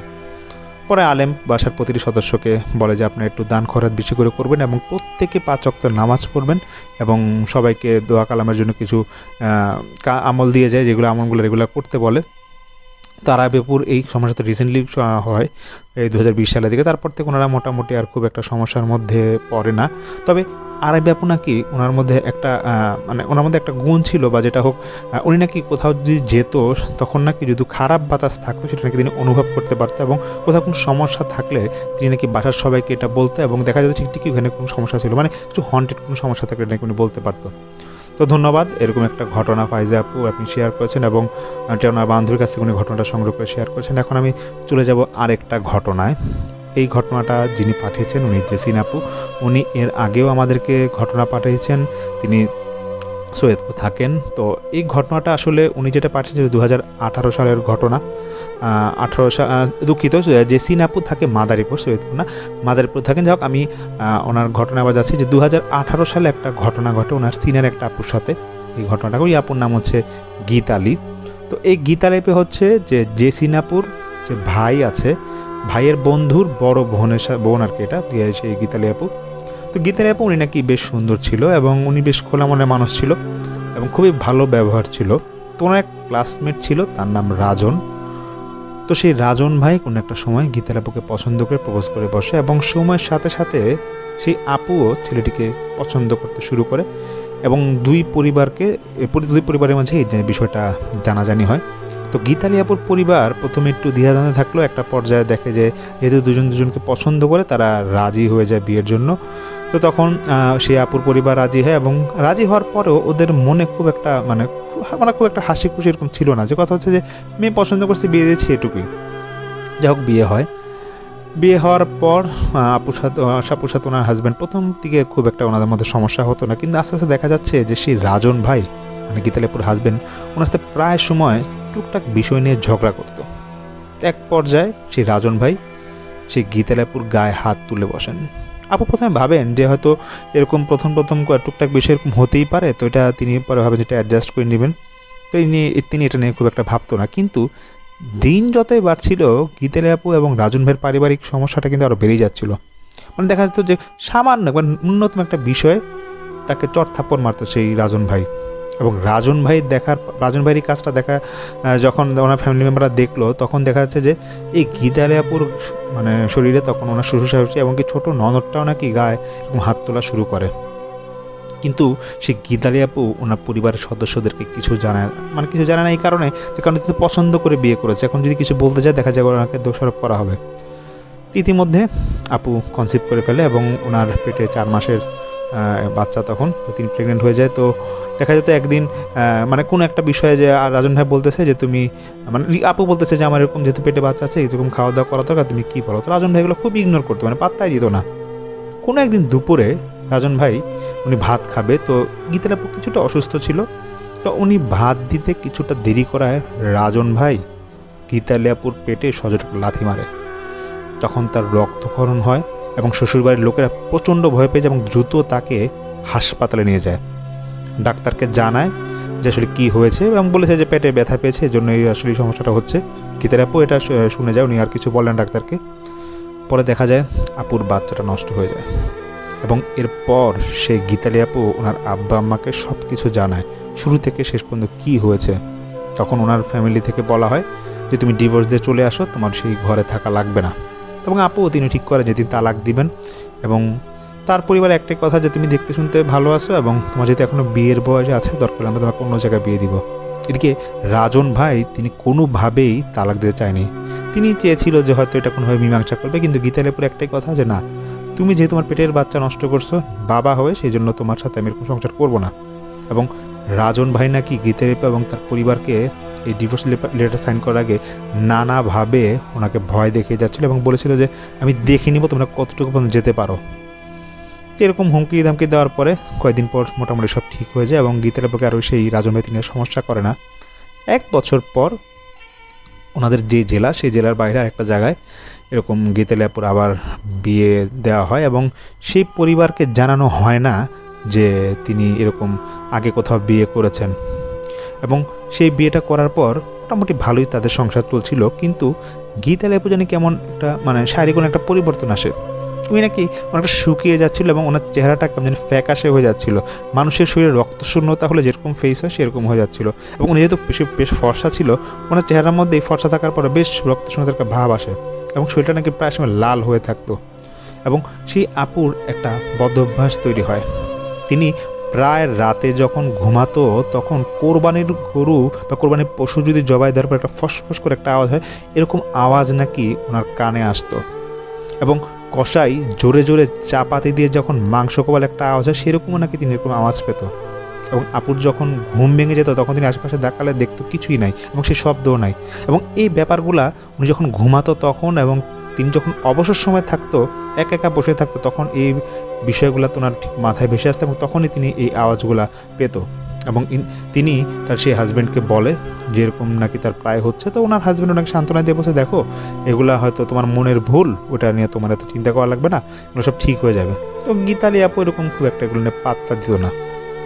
একদিন রাতে গীতালি আপু তিনি শুয়ে আছেন, ঘুমের মাঝে তিনি স্বপ্নে দেখেন তার আগের হাজব্যান্ড সেই রাজন ভাইকে, সে বিভৎস চেহারা নিয়ে গীতালি আপুর দিকে তাকিয়ে আছে। গীতালি আপু বলে যে বর্ণনাটা দিলে এমন হয়ে দাঁড়ায় যে একটা মানুষের চেহারা যদি আগুনে পুড়ে যায় এবং একটা পাশ যদি রক্তে মাংসের ঝলসানো থাকে, যেরকম একটা চেহারা হয় এরকম একটা চেহারা নিয়ে সেই রাজন ভাই নাকি ওনার দিকে তাকিয়ে আছে এবং তাকিয়ে তাকিয়ে বলছে, গীতালি তুমি আমার বাচ্চাও আমাকে রেখে চলে গেলা কেন? আমি কি এতই খারাপ? কথাগুলো নাকি রাজন ভাই তখন কান্না সুরে বলছিল আর হঠাৎ করে কঠোরভাবে বলতে থাকে যে আমি তোকে আর বাঁচতে দিব না, এই দেখ আমার হাত, আমি তো এই হাত দিয়ে তোকে মেরে ফেলবো। এই বিষয়গুলা গীতালি আপু যখন ভাবতে থাকে হঠাৎ স্বপ্নের মাঝে তিনি দেখছে যে রাজন ভাইয়ের হাতে একটা বাচ্চা এবং বাচ্চাটার অর্ধেক শরীর খাওয়া এবং পাশেই কিছু অঘরি মিলে সেই দেহটাকে খাচ্ছে এবং খাওয়ার ভঙ্গিটা এতটাই বাজে ছিল যে মনে হচ্ছে যে কোনো হিংস্র পশু কোনো একটা শিকারকে পেলে যেমন খাবলা দিয়ে খায় সেরকম খাবলা দিয়ে এগুলো খাচ্ছিল এবং খুব বাজেভাবে আওয়াজ হচ্ছিল। আপুর অবস্থা এতটাই খারাপ লাগছিল না, অবস্থাটা স্বপ্নের মধ্যে এতটাই খারাপ ছিল যে উনি চাচ্ছিল না যে স্বপ্নটা কন্টিনিউ হতে থাক। তিনি স্বপ্নের মাঝে ঘুমের মধ্যে জ্ঞান হারিয়ে ফেলে এবং তিনি বুঝে না যে তিনি এখন কোথায় আছেন। হঠাৎ যখন তার সেন্স আসে, তিনি দেখেন যে তিনি তার ঘরে এবং তার আশেপাশে অনেক লোকজন জড়ো হয়ে দাঁড়িয়ে আছে এবং তারা প্রত্যেক হচ্ছে সেই ওনার শ্বশুরবাড়ির লোকজনের শ্বশুরবাড়ির আত্মীয়স্বজন যারা আছে তারা এরকম দাঁড়িয়ে আছে ওনার আশেপাশে। উৎসুক জনতা এমনভাবে দাঁড়িয়ে আছে, গীতালি আপু ভাবতে থাকে যে কী ব্যাপার, ওনারা এরকম দাঁড়ায় আছে কেন? এবং সবার চেহারা এমন ছিল যে ভাবছে যে ওরা মনে হয় এখনই গীতালি আপুকে কোনো বিষয়ে প্রশ্ন করবে। তখন গীতালি আপুর শাশুড়ি জিজ্ঞাসা করে ওঠেন, গতকাল তোমার কী হয়েছিল? তুমি উল্টাপাল্টা কী নাম নিতেছিলা? তখন ওনার শাশুড়িকে উনি কিছুই বলেন, উনি বলছে হয়তো বাজে স্বপ্ন দেখছি, এগুলো হয়তো হতে পারে। তখন বাড়ির অন্য সদস্যরা বলে হ্যাঁ এটাই হতে পারে, কারণ স্বপ্নের মধ্যে তুমি অনেক ঠাকুরের নাম নিতেছিলে এবং অনেক উল্টাপাল্টা কথা বলতেছিলে এবং তুমি জানি কাকে বলি দিবা এগুলো নিয়ে কথাবার্তা বলতেছিলা।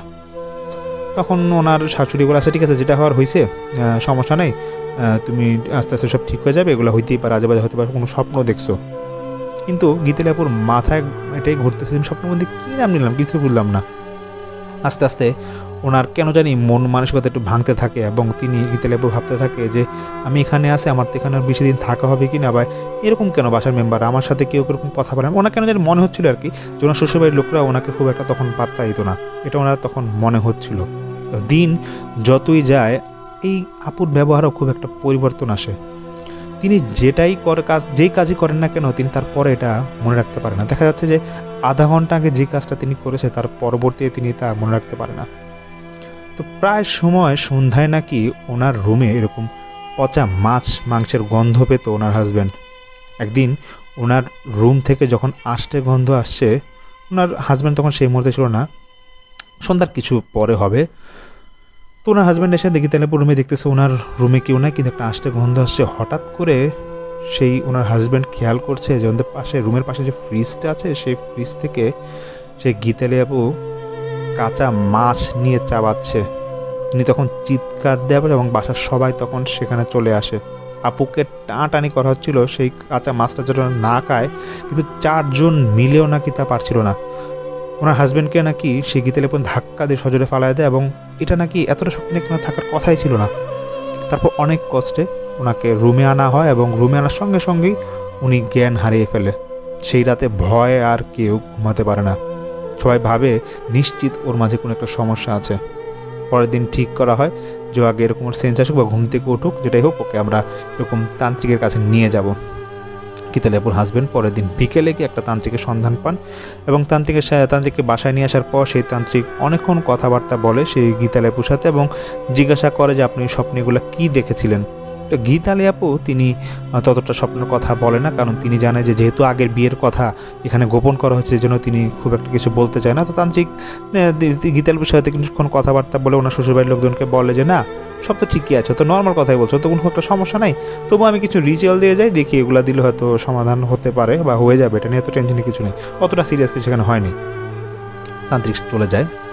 সেই রাতে সেই আপু তিনি স্বপ্ন দেখে ওনার আগের হাজব্যান্ড রাজন ভাই তাকে ধাওয়া করছে এবং ধাওয়া করছে এটা বলে যে রাজন ভাই নাকি একটা বাচ্চা চায় এবং লোভ দিচ্ছে এটাই যে বাচ্চাটা দিলে তিনি আস্তে আস্তে চলে যাবে। তারপর স্বপ্ন ভেঙে যায়। গীতালেপু আস্তে আস্তে প্রায় রাতেই এই স্বপ্নগুলো দেখতে থাকতো ওনার আগের হাজব্যান্ডকে এবং একটাই কথা যে বাচ্চা আছে ওনার কাছে। এদিকে আপুর স্বাস্থ্যটাও কেন ভেঙে যায় এবং ক্যান্সারের রোগীর যেমন কেমোথেরাপি দিলে চুল পড়ে যেত, ঠিক ওনার চুলগুলো নাকি এরকম পড়ে যাচ্ছিল। সবাই তখন আস্তে আস্তে বুঝে যে ওনাকে এখন ডাক্তার কাছে নেওয়া উচিত, কিন্তু ডাক্তার কয়েকটা দেখানোর পরও ওনার খুব একটা সমাধান হয় না। কিন্তু একটা বিষয় বাসায় সবাই লক্ষ্য করে যে মাছ মাংস ফ্রিজে যাই রাখা হতো, দেখা যেত যে 5 দিনের মাছ মাংস আনলে এটা দেখা যায় 2 দিনই শেষ হয়ে যেত এবং প্রায় সময় বিভিন্ন মাছ কাঁচা মাংসের বা মাছের এরকম প্যাকেট ফ্রিজে পাওয়া যেত না। সবাই বুঝে যায় যে না, এটা গীতালির কাজ হবে, গীতালি হয়তো এই সমস্যাটা করছে। এরপর দেখা গেল যে মাছ মাংস একটু বাসায় কম আনা হতো। তারপর গীতালেপু নাকি এগুলো নিয়ে খুব চিল্লাচিল্লি করতে বাসা যে কেন মাছ মাংস ফ্রিজে রাখা হয় না। তখন তো সবাই বুঝেই যায় না, এটা গীতালিরই কাজ হবে এবং তার পরিবারের এখন গীতালির পুরোনো বাসায় এগুলো জানানো হয়। একদিন এরকম সেই বাসায় গীতালেপু শ্বশুরবাড়িতে সবাই ছিল, ওনার আব্বা মা বাড়ি থেকে এসে সবাই ছিল সেদিন। হঠাৎ করে বিশ্রী কণ্ঠে গীতালেপু ওনার রুমে বলে উঠে, তোরা যদি বাঁচতে চাস আমাকে আমার মতো থাকতে দে, তোরা কোনো তান্ত্রিক আনবি না, তোরা যে তান্ত্রিক এনেছিল ওর খবর নিয়ে দেখ, সে 2 সপ্তাহ ধরে নিখোঁজ। তারপর ওনাদের গীতালেপুর আব্বা আম্মা এবং ওনার শ্বশুর শাশুড়ি এবং ওনার হাজব্যান্ড যারা ছিল তারা নিজেরাই ঠিক করেন যে যেহেতু মেয়েটার মধ্যে একটু অন্যরকম সমস্যা আছে, এখন তারা এরকম বড় কোনো আলেম বা মসজিদে যদি কোনো হুজুর আনতে পারে তাহলে হয়তো কোনো একটা সমাধান না হতেও পারে। সেদিন ঠিকই একটা হুজুর নিয়ে আসা হয়। গীতালেপু তখন তিনি তার রুমে বসে টিভি দেখছিল। হুজুর বাড়িতে ঢোকা মাত্র সেই আপু ছটফট করতে শুরু করে। তিনি সবাইকে অনুরোধ করে শুধু একটা কথাই বলে যে এইসব কি তোমরা বিশ্বাস করো, এই লোককে আনছো কেন, দরকার নাই, এই লোককে কিন্তু সরাই ফেলো। সে হুজুর গীতালেপুকে দেখা মাত্রই বলতেছে চালাকি করবি না আমার সাথে। আর অন্যান্য যারা ছিল আশেপাশে তাদেরকে বলছে যে ওর কোনো কথায় কান দিবেন না, ও এখন উল্টাপাল্টা অনেক কথা বলবে। গীতালেপু হঠাৎ করে বিকৃত কণ্ঠে বলে ওঠে, তুই আমার কিছুই করতে পারবি না, তোর বাসায় তোর বড় মেয়ের বিয়ে না, ওর খবর নিস, ওর কী অবস্থা দেখে নে, যদি ভালো চাস এখান থেকে চলে যা। তখন গীতালেপু আবার বলে ওঠে, সে তান্ত্রিকের খবর নিয়ে দেখ ওর শরীরে কতটুকু রক্ত আছে। এই কথা বলা মাত্রই গীতালেপুর শরীরে যে জিনটা ছিল সে সেখান থেকে চলে যায় এবং আপু সঙ্গে সঙ্গে নাকি সেন্স হারায় ফেলে।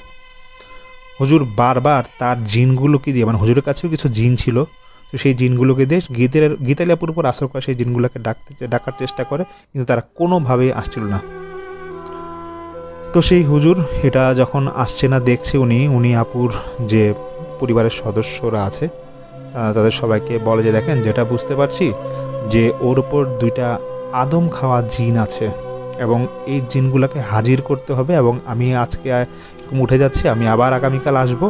আপনার কয়েকটা জিনিস রাখবেন, সেটা হচ্ছে পিতলের একটা মালসা, একটা বড় মোরগ কিনবেন একদমে এবং খাসির মাথা আর নাড়ি বুড়ি আর কিছু কয়লা জোগাড় করে রাখবেন। এরকম আমি আগামীকাল এসে দেখে এটা কী করা যায়। পরের দিন সন্ধ্যায় সেই হুজুর আসে এবং সেই হুজুরকে একটা খালি মানে রুমের একটা খালি জায়গায় বসানো হয় এবং বসানোর পর হুজুরকে সামনে সেই আপুকে নিয়ে যাওয়া হয়। প্রথমত সেই আপু উনি নর্মালি ছিল এবং ওনাকে বলা হয়েছিল যে তুমি তো জানো যে তোমার কি শারীরিক সমস্যা আছে, তো এই হুজুর একটু এটা দেখবে, তুমি এটা নিয়ে ভয় পাবা না। গীতার আপু এরকম সাড়া দেয় যে না ঠিক আছে, কোনো সমস্যা নেই। তো হুজুরের সামনাসামনি বসা মাত্রই গীতার আপুর মানে একটু অন্যমনস্ক হয়ে যায়। হুজুর সেই আপুর মানে কনিষ্ঠ আঙ্গুলটা ধরে, মানে ডান বা বাম হাতের কোনো একটা হাত হবে, সেখানে একটা কনিষ্ঠ আঙ্গুল ধরে তিনি ছোট্ট করে একটু কাটেন। কাটার পর একটা কাগজে তিনি সেই হুজুরে একটা উল্টা মানে উর্দু ভাষায় এরকম কিছু একটা লিখেছিল, সেটার উপর কাগজটা দিয়ে গীতার উপর সেই কাটা আঙুলটা রাখেন এবং রক্তে ভিজে যায় কাগজটা, এবং সেই কাগজটা একটা বাটিতে পানিতে ভিজায় রাখেন সেই আপুর সামনে। রাখার পর তারপর হঠাৎ করে সেই আপুর উপরে দুটা জিন হাজির হয়। এই দুটা জিন দুইটা ভয়েসে এক এক সময় কথা বলছিল। দেখা যায় যে যেই পানিটাতে যে কাগজটা রাখা হয়েছিল যে পাত্রে, সেই পানিটা আস্তে আস্তে কালো হতে থাকে।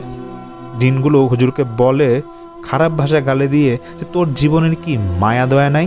হুজুর বলে যে আমি এগুলো পড়া করি না, তোর নাম কি, তো কে পাঠাইছে। জিনগুলো বিভিন্নভাবে কথা বলতে থাকে। একটা জিন কাঁদছিল আর একটা জিন হাসছিল। তারা কোনোভাবে চাচ্ছিল যে হুজুরকে মায়ায় ফেলানো যায় কিনা।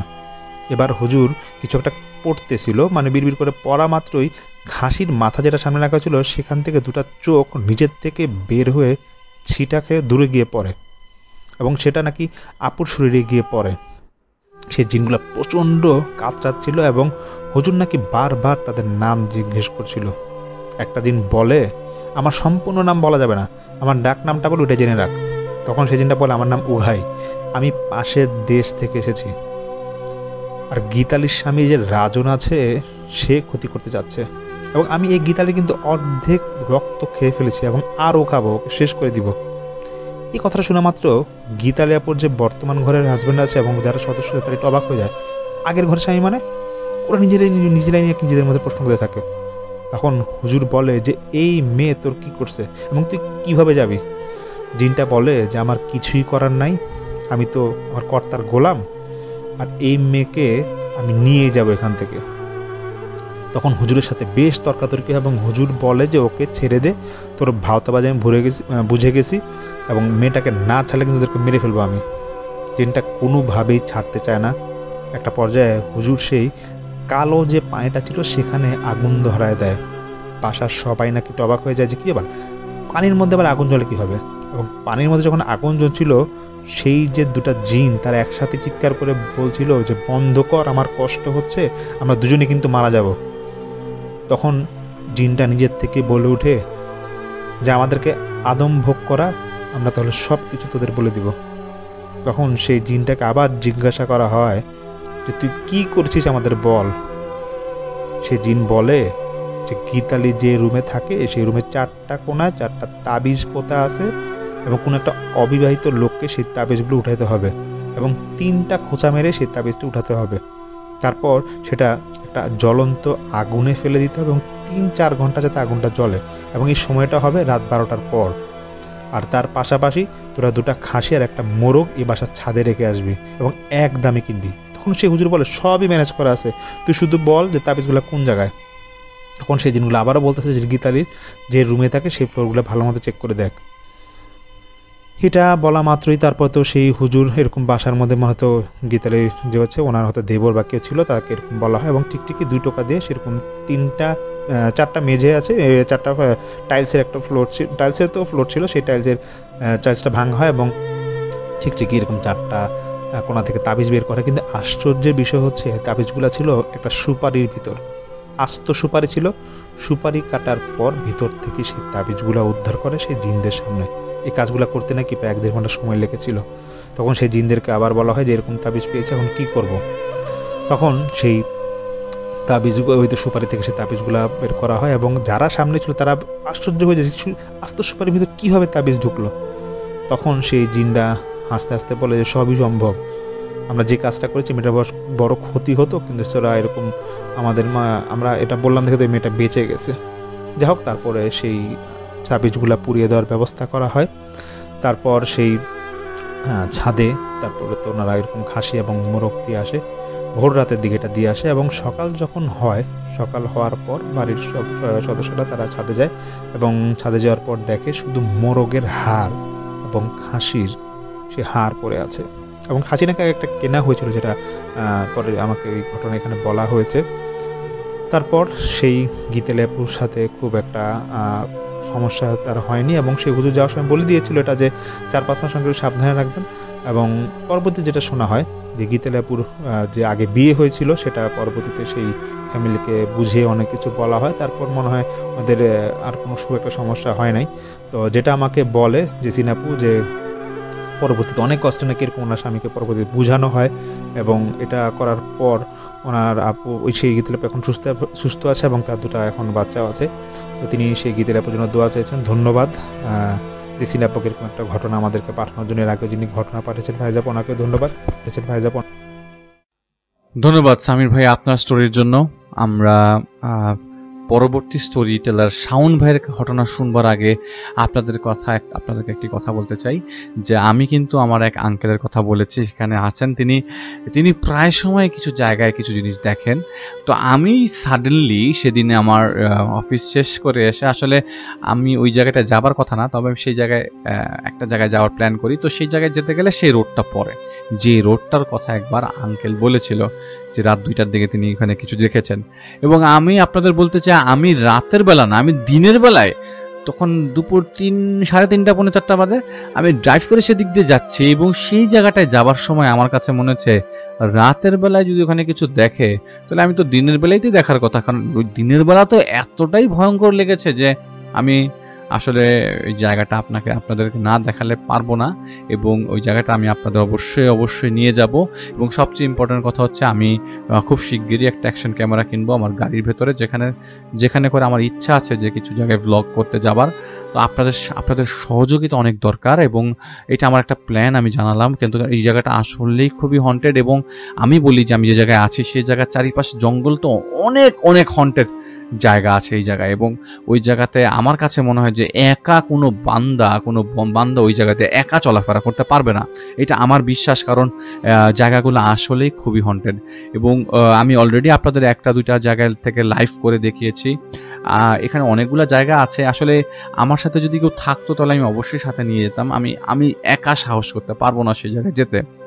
তো রাতের বেলা যদি গাড়ি দিয়ে যে দেখানো যায় সেটা একটা হিসাব। তো আমি চেষ্টা করবো, আপনাদের দোয়া একান্তই কাম্য। আমার জন্য দোয়া করবেন যাতে আমি এটা করতে পারি এবং এটা করলে একটা ডিফারেন্ট একটা মাত্রা নিয়ে আসবে ভৌতিকতা, এটা আমি জানি, ভালো করেই জানি। তো আমরা চলে যাব শাওন ভাইয়ের কাছে, তার ঘটনা শুনে আসবো। আপনারা আমাদের সাথেই থাকবেন, ছিলেন এতদিন আমি জানি, এবং আমাদের সাথে সামনেও থাকবেন এবং আজকে শেষ পর্যন্ত থাকবেন এই প্রত্যাশা।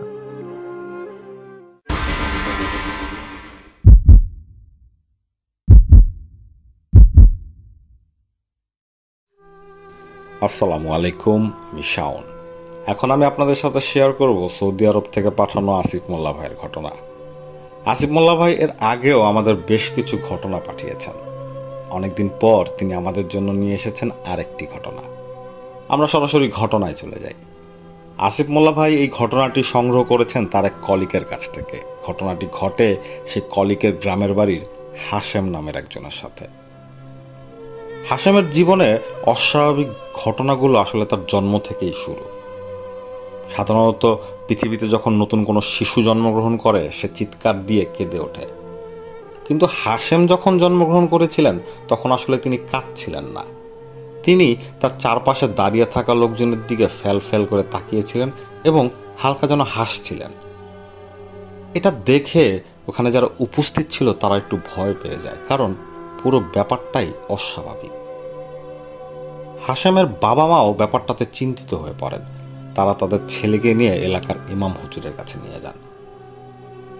ইমাম হুজুর সেই ছেলেকে দেখে একটা কথা বলেন, সেটা হচ্ছে এই ছেলের সাথে হয়তো ভবিষ্যতে ভালো কিছু আসবে, ভালো কোনো এন্টিটি বা কোনো খারাপ এন্টিটি, যেটা এখন বলা যাচ্ছে না। তাই আপনার ছেলেকে নিয়ে আপনারা খুবই সাবধানে থাকবেন, তাকে সব সময় চোখে রাখার চেষ্টা করবেন। এই কথা শোনার পর হাশেমের বাবা মা খুব সাবধানী হয়ে যান তাদের ছেলেকে নিয়ে। তারা সব সময় তাকে চোখে রাখতেন, সহজেই চোখের আড়াল হতে দিতেন না। তার বয়স যখন 4 কিংবা 5 তখন হাশেমের বাবা মা হাশেমকে মাদ্রাসায় ভর্তি করিয়ে দেয়। এটা বলে রাখা ভালো, হাশেম দেখতে খুবই সুদর্শন ছিলেন। তাকে যেই দেখতো সেই আদর করতে যেত। সে যে মাদ্রাসায় পড়তো সেই মাদ্রাসার শিক্ষকেরাও হাশেমকে খুবই ভালোবাসতেন। হাশেমের বয়স যখন 7 কিংবা 8 সে সময় সে মাদ্রাসা থেকে প্রত্যেকদিন দুপুরবেলা বাড়িতে আসতো দুপুরবেলার খাবারের জন্য। একদিন দুপুরবেলা সে যখন বাড়িতে আসলো না, তখন তার মা খুব চিন্তিত হয়ে যান। তিনি আশেপাশে খোঁজা শুরু করেন, কিন্তু তিনি তার ছেলেকে খুঁজে পাচ্ছিলেন না। এরপর হাশেমের বাবাকে খবর দেওয়া হয়। হাশেমের বাবা মাদ্রাসায় যখন খবর নেন, তখন তিনি শুনেন তার ছেলে ঠিক সময় মাদ্রাসা থেকে বেরিয়েছে, কিন্তু এরপরে কোথায় গিয়েছে তারা কেউ বলতে পারে না। চারপাশে লোকজন ছুটে যায় হাশেমকে খোঁজার জন্য, আর এদিকে হাশেমের মা ঘন ঘন অজ্ঞান হচ্ছিলেন। মাগরিবের নামাজের কিছুক্ষণ আগে হাশেমকে দেখা যায় সে তার বাড়ির ভেতর ঢুকছে। তখন সবাই দৌড়ে গিয়ে হাশেমকে জাপটে ধরে।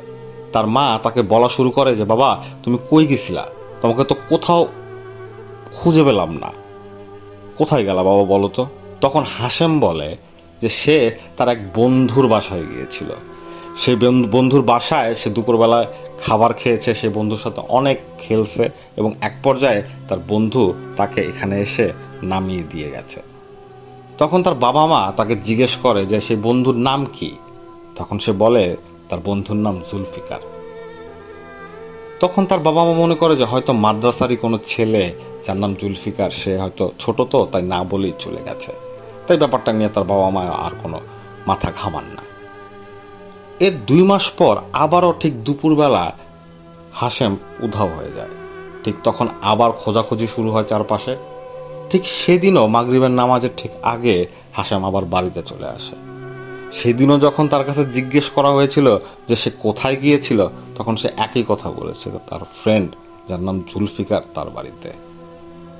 পরদিন হাশেমের বাবা মাদ্রাসায় খবর নেন যে জুলফিকার নামে কোনো ছেলে আছে কিনা। তো তিনি অবাক হয়ে লক্ষ্য করেন যে জুলফিকার নামে কোনো ছেলে সে মাদ্রাসায় পড়ে না। তখন তার বাবা মা বুঝতে পারেন হয়তো তার ছেলের সাথে যে অস্বাভাবিক ঘটনা শুরু হওয়ার কথা ছিল সেটা হয়তো শুরু হয়ে গিয়েছে। তার বয়স যখন 11 কিংবা 12, তখন তার বাবা মা হাশেমকে জিজ্ঞেস করেন যে তুমি যে ঘন ঘন তোমার সেই ফ্রেন্ডের বাসায় যাও, আমরা সেই ফ্রেন্ডকে দেখতে চাই।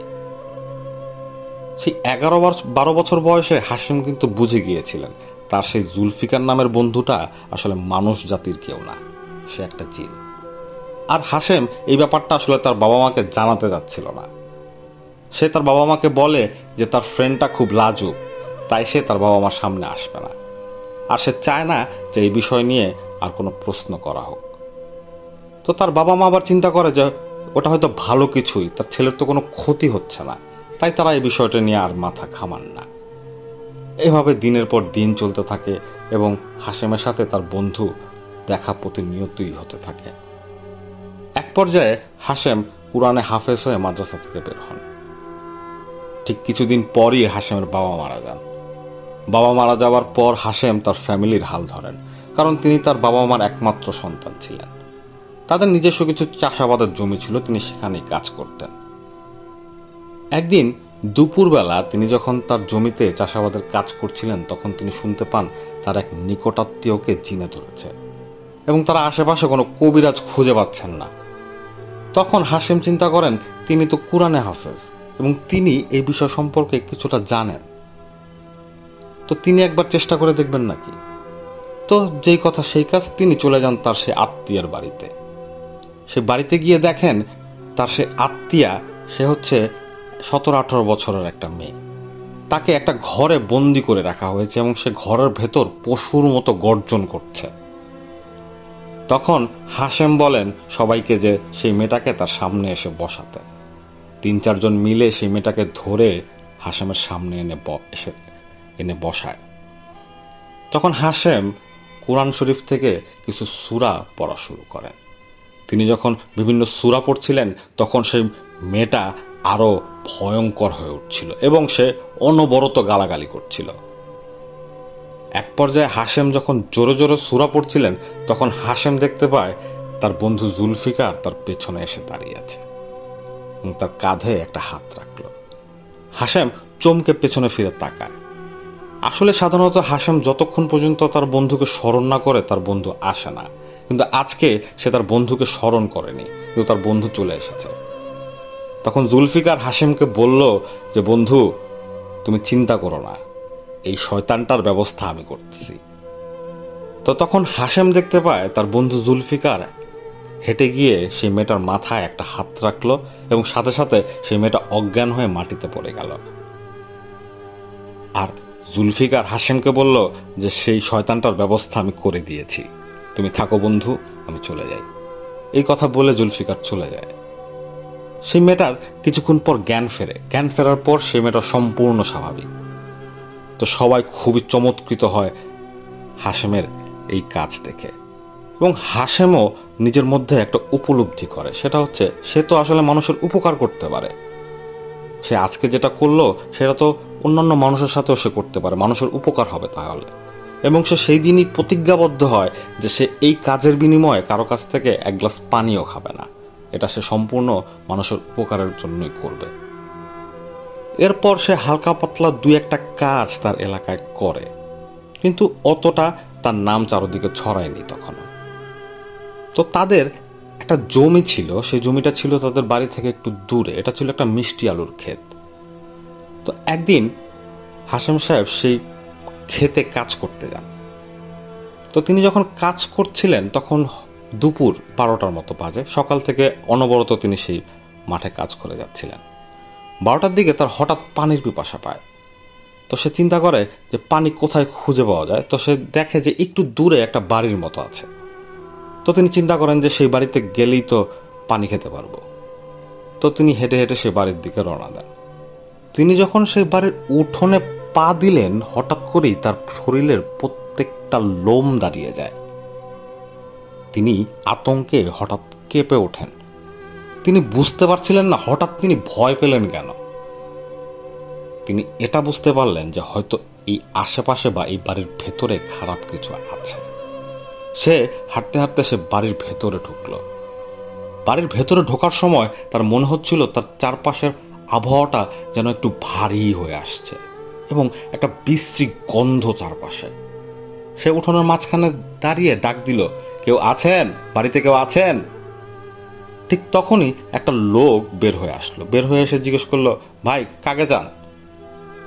তখন হাশেম বলল যে ভাই, আমি সামনের ক্ষেতে কাজ করছিলাম, আমার খুব পানির পিপাসা পেয়েছে, এক গ্লাস পানি দিয়েন। তো সেই লোকটা ভেতর থেকে এক গ্লাস পানি এনে হাশেমকে দেয়। হাশেম পানিটা খাওয়ার পর সেই লোকটাকে জিজ্ঞেস করে যে ভাই, কিছু মনে করবেন না, আমি আপনাকে একটা কথা জিজ্ঞেস করতে চাই। সেই লোকটা বলে যে হ্যাঁ ভাই বলেন। তখন হাশেম ওনাকে বলে যে ভাই, আপনাদের এই বাড়িতে কি অস্বাভাবিক কিছু ঘটনা ঘটছে বা অলৌকিক কিছু কি হচ্ছে যেটা স্বাভাবিক না? এই কথা শোনার পর সেই লোকটা অবাক হয়ে হাশেমের দিকে তাকিয়ে থাকে। সেই লোকটা যেন একটু ভয় পেয়ে গেল।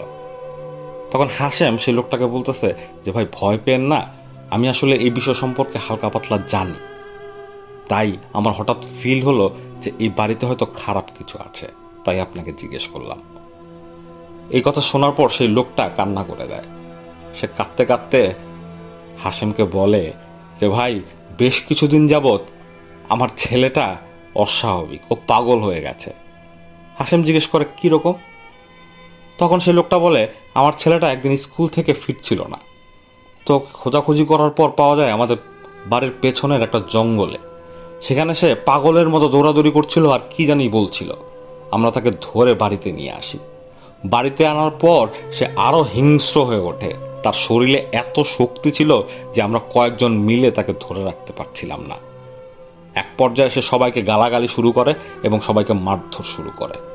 এরপর তাকে কোনোভাবে এই রুমটার ভেতর ঢুকিয়ে আটকিয়ে দিই আমরা। এরপর থেকে ও এই রুমেই আছে। ওকে খাবার দেওয়া হয়, ও খায় না। ও কাঁচা মাছ মাংস চায় খাওয়ার জন্য। কি করি ভাই বলেন? এই কথা শোনার পর হাশেম বুঝে যায় যে এই ছেলেটার উপর খারাপ কিছু এসেছে।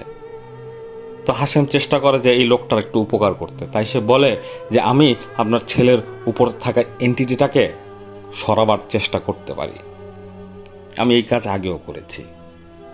তো সে সে ছেলেটাকে তার সামনে আনতে বলে। তো সেই ছেলের বাবা যখন তার ছেলেকে নিয়ে হাশেমের সামনে এসে বসালো, হাশেম দেখতে পায় একটা 11-12 বছরের ছেলে, বিভৎস রূপ। তার মুখ দিয়ে লালা গড়িয়ে পড়ছে, তার চোখ দুটো ভেতরে ঢুকে গেছে, তার দাঁত, সামনের পাটির দাঁত সামনে বের হয়ে এসেছে। সে মনে মনে তার বন্ধুকে ডাকার চেষ্টা করে, তার মনে মনে তার বন্ধুকে স্মরণ করে, কিন্তু আজকে তার বন্ধু কোনো সাড়া দিচ্ছে না। হাশেম মনে করে যে হয়তো তার বন্ধু কোনো কারণে ব্যস্ত বা কোনো কারণে তার ডাক শুনছে না। সে নিজের মতো করেই রিচুয়ালগুলো শুরু করে। সে সেই ছেলের কনিষ্ঠ আঙ্গুল চাপ দিয়ে ধরার পর সে ছেলেটা অট্ট হাসি হাসা শুরু করে এবং হাশেমকে উদ্দেশ্য করে বলতে থাকে, কি রে, এগুলাই শিখছস? এইভাবে আমাকে তাড়াতে পারবি? শেখার অনেক বাকি আছে। ঝাড়, কি কি জ্ঞান আনছস, ঝাড়। এই কথা শুনে হাশেম একটু অবাক হয় এবং সে প্রথমবারের মতো বুঝতে পারে এতদিন তার সাথে যাদের মোকাবেলা হয়েছিল তার তুলনায় তার সামনে যে বসে আছে সে অনেক শক্তিশালী। সে আবারও মনে প্রাণে তার বন্ধুকে ডাকা শুরু করে, কিন্তু সে তার বন্ধুকে খুঁজে পাচ্ছিল না। সে তার আমলগুলো চালিয়ে যায় এবং সেই ছেলেটা বিশ্রীভাবে হাসতেই থাকে। এক পর্যায়ে হাশেমের মনে হয় যে সে আসলে পারবে না। ঠিক সে সময় তার বন্ধু এসে হাজির হয়। তার বন্ধু যখন এসে তার সামনে এসে দাঁড়ায় তখন সেই ছেলেটা হাসতে হাসতে বলে, খাকে ডাকছস? এই তোর সাগরেদ, আমি তুড়ি দিলেই তো উড়ে চলে যাবে। তখন হাশেমের বন্ধু হাশেমকে বলে যে তুমি এইখানে এসে অনেক বড় ভুল করেছ। এই যে এন্টিটিটা, এটা খুবই শক্তিশালী এন্টিটি এবং এর বয়স অনেক। তখন হাশেম বলে যে আমি যেহেতু এই কাজটা হাতে নিয়েছি, আমি কাজটা শেষ করব যদি আমার প্রাণ যায় যাক। কি করতে হবে তুমি আমাকে বলো।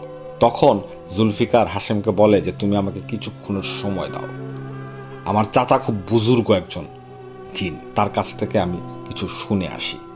এই কথা বলে জুলফিকার চলে যায় এবং কিছুক্ষণ পর সে আবার চলে আসে। আসার পর সে হাশেমকে বলে যে এই ছেলেটাকে একটা রুমের ভেতর বন্ধ করার পর এই রুমের পাশে দাঁড়িয়ে তুমি 2 রাকাত নফল নামাজ পড়বে। এরপর আমি কিছু সরঞ্জাম নিয়ে এসেছি তোমার জন্য, সেই সরঞ্জাম দিয়ে তোমার কিছু কাজ করতে হবে। যেই কথা সেই কাজ। সেই ছেলেকে একটা রুমের ভেতর বন্দি করে ফেলানো হয় এবং হাশেম সেই রুমের পাশে 2 রাকাত নফল নামাজ পড়েন। তিনি যখন নফল নামাজ পড়ছিলেন তখন তিনি শুনছিলেন সেই রুমের ভেতর থেকে হিংস্র পশুর আওয়াজ, যেন চারপাশ ছিন্ন বিচ্ছিন্ন করে ফেলবে। হাশেম তারপরেও তার কাজ চালিয়ে যান। এক পর্যায়ে সেই এন্টিটিটা ঘরের ভেতর থেকে বলতে থাকে, যা, ছাইরা দিলাম ছেলেটারে, কিন্তু তোরে যেইখানে পাবো সেইখানে মারবো।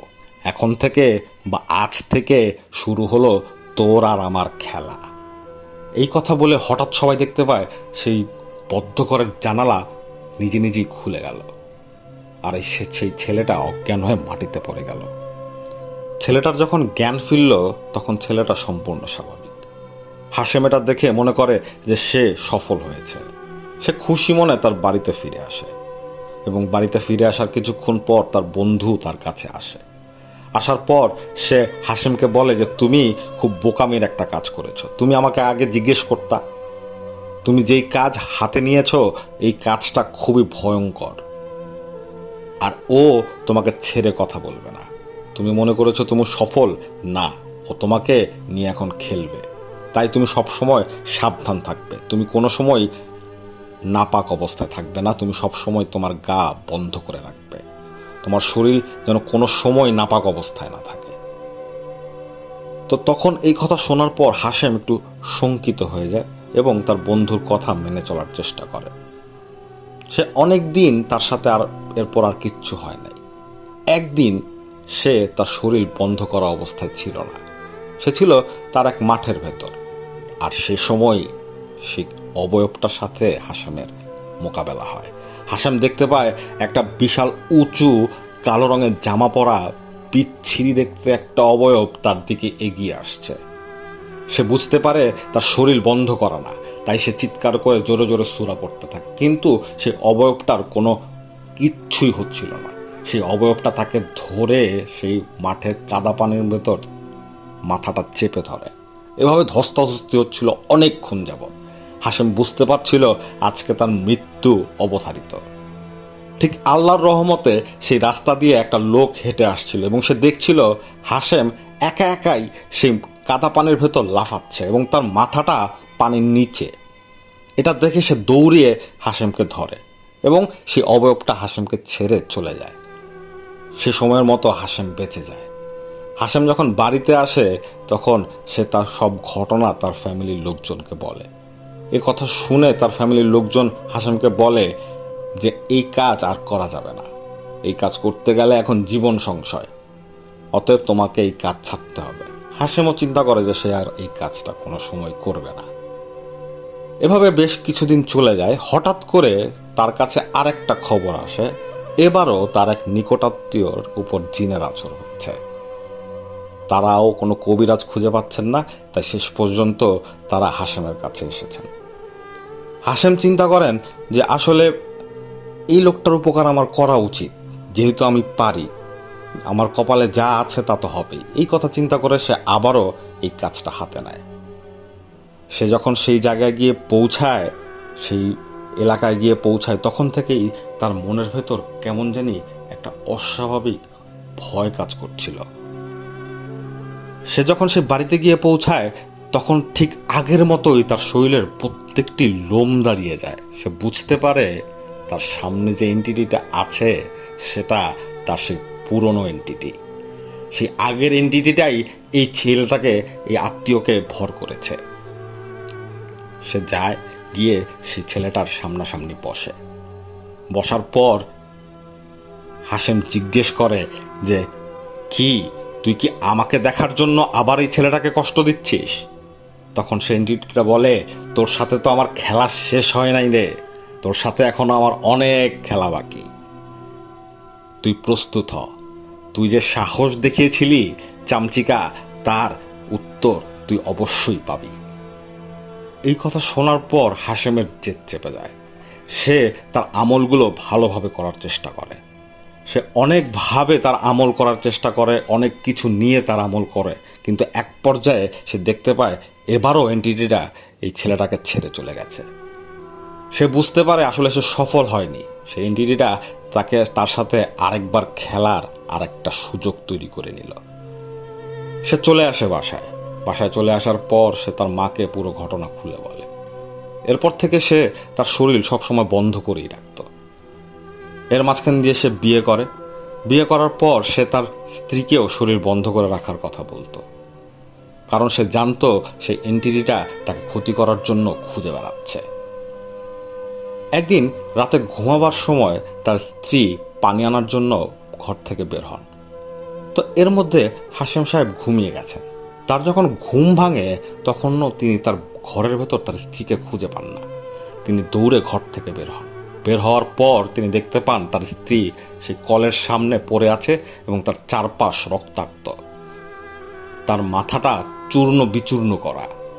কেউ হয়তো তার স্ত্রীর মাথাটা নিয়ে সমানে কলের সাথে বাড়ি দিয়েছে। এটা দেখার পর তিনি চিৎকার দিয়ে ওঠেন এবং আশেপাশের লোকজন চলে আসে। তিনি বুঝতে পারেন যে আসলে কে এই কাজটা করেছে। এর কিছুদিন পর তার মাও মারা যান।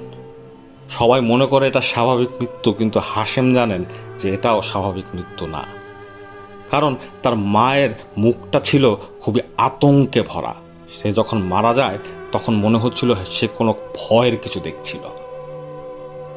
এরপর হাশেম আসলে একা হয়ে যান। এরপর তিনি আরেকটা বিয়ে করেন। বিয়ে করার পর তাদের যে প্রথম সন্তান হয় সেই সন্তানটাও পানিতে ডুবে মারা যায় এবং হাশেম বিশ্বাস করেন যে এই কাজটাও সেই এন্টিটির কাজ। এরপর তার আর কোনো সন্তান হয়নি বা তিনি নেননি। এটাই ছিল আসিফ মোল্লা ভাইয়ের পাঠানো ঘটনা। আশা করি এই ঘটনাটি আপনাদের ভালো লাগবে।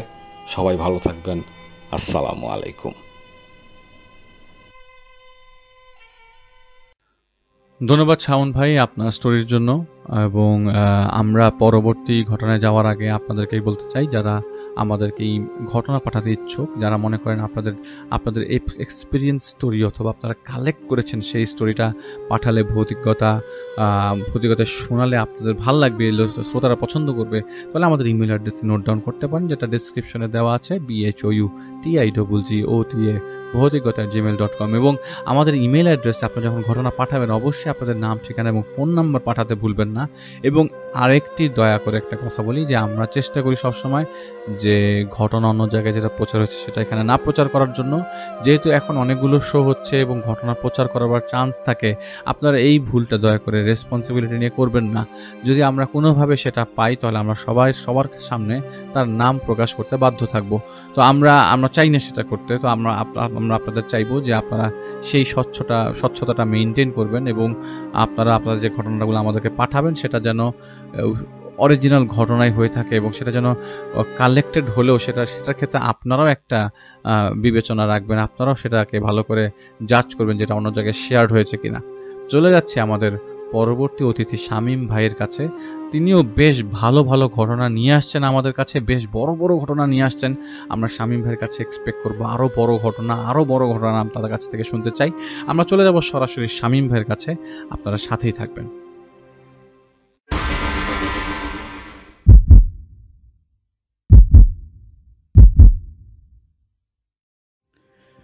আসসালামু আলাইকুম, আমি শামীম মিয়া।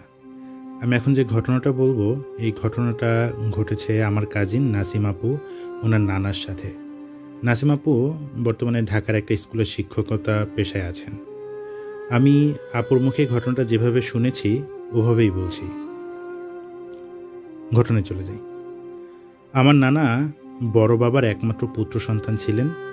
তিনি একজন দুরস্থ আলেম ছিলেন। কুরআন হাদিস সম্পর্কে তার জ্ঞান ছিল অপরিসীম। তিনি জিনজাতি সম্পর্কেও গভীর জ্ঞান রাখতেন। তাই তিনি জিনদের ব্যাপারে সক্ষতা গড়ে তোলেননি, আবার দ্বন্দ্বও যাননি। কিন্তু তারপরেও তার জীবনে বেশ কয়েকটা মর্মান্তিক ঘটনা ঘটে, যার কারণে তিনি প্রায় নির্বংশ হয়ে যান। নানার বাবার কোনো পুত্র সন্তান ছিলেন না। পুত্র সন্তান লাভের আশায় তিনি হজ করেন এবং মহান আল্লাহর কাছে ওয়াদা করেন তার পুত্র সন্তান হলে দ্বীনের শিক্ষায় শিক্ষিত করবেন, মানে সম্পূর্ণ ইসলামিকভাবে জীবনযাপন করাবেন। এবং আল্লাহর অশেষ রহমতে হজের পর আমার বড় বাবার পুত্র সন্তান হয়, মানে আমার নানার জন্ম হয়। নানার 10 বছর বয়সে বড় বাবা তাকে বৃহত্তর নোয়াখালীর একটা বাড়িতে লজিং রেখে আসেন উন্নত শিক্ষার জন্য। তখন থেকে নানার শিক্ষাজীবন শুরু। পরবর্তীতে তিনি এখান থেকেই দাখিল, আলেম, ফাজেল, কামেল পাশ করেন। কামেল হচ্ছে বর্তমান শিক্ষা ব্যবস্থার মাস্টার্স। 1941 সালে উনি কামেল পাশ করেন। মজার ব্যাপার হলো 10 বছর বয়সে নানাকে যখন নোয়াখালীতে নিয়ে আসেন তখন নানাকে বিয়ে করানো হয়। তখন আমার নানির বয়স ছিল 1 বছর বয়স। একটা নির্দিষ্ট সময় পর ছাত্র জীবনেই তিনি 3 সন্তানের বাবা হন, একজন মেয়ে 2জন ছেলে। 1941 সালে নিজ এলাকায় ফিরে এসে স্থানীয় স্কুলের প্রধান শিক্ষক হিসেবে তার পেশা শুরু করেন। তখনকার সময়ে তিনি বেশ জ্ঞানী এবং রাশভারী মানুষ ছিলেন। তার কাছে অনেকেই তদবির নিয়ে আসতেন। তিনি তাদের ইসলামিক উপায়ে সাহায্যও করতেন, কিন্তু কখনো জিন বা শয়তান তাড়ানোর তাবিজ কবজ করে কারো অনিষ্ট করতেন না। এই ব্যাপারে তিনি খুব কঠোর ছিলেন। এরপর 1945 সনে আমার আম্মার জন্ম হয়। তখন তিনি সদ্যজাত শিশু। এরই মাঝে আমার নানার চাচাতো ভাইয়ের মেয়েকে একটা বদজিন আছর করে। আমার খালার নাম ছিল খুকি খালা ছিলেন অসম্ভব সুন্দরী, যাকে জিনে ধরেছেন।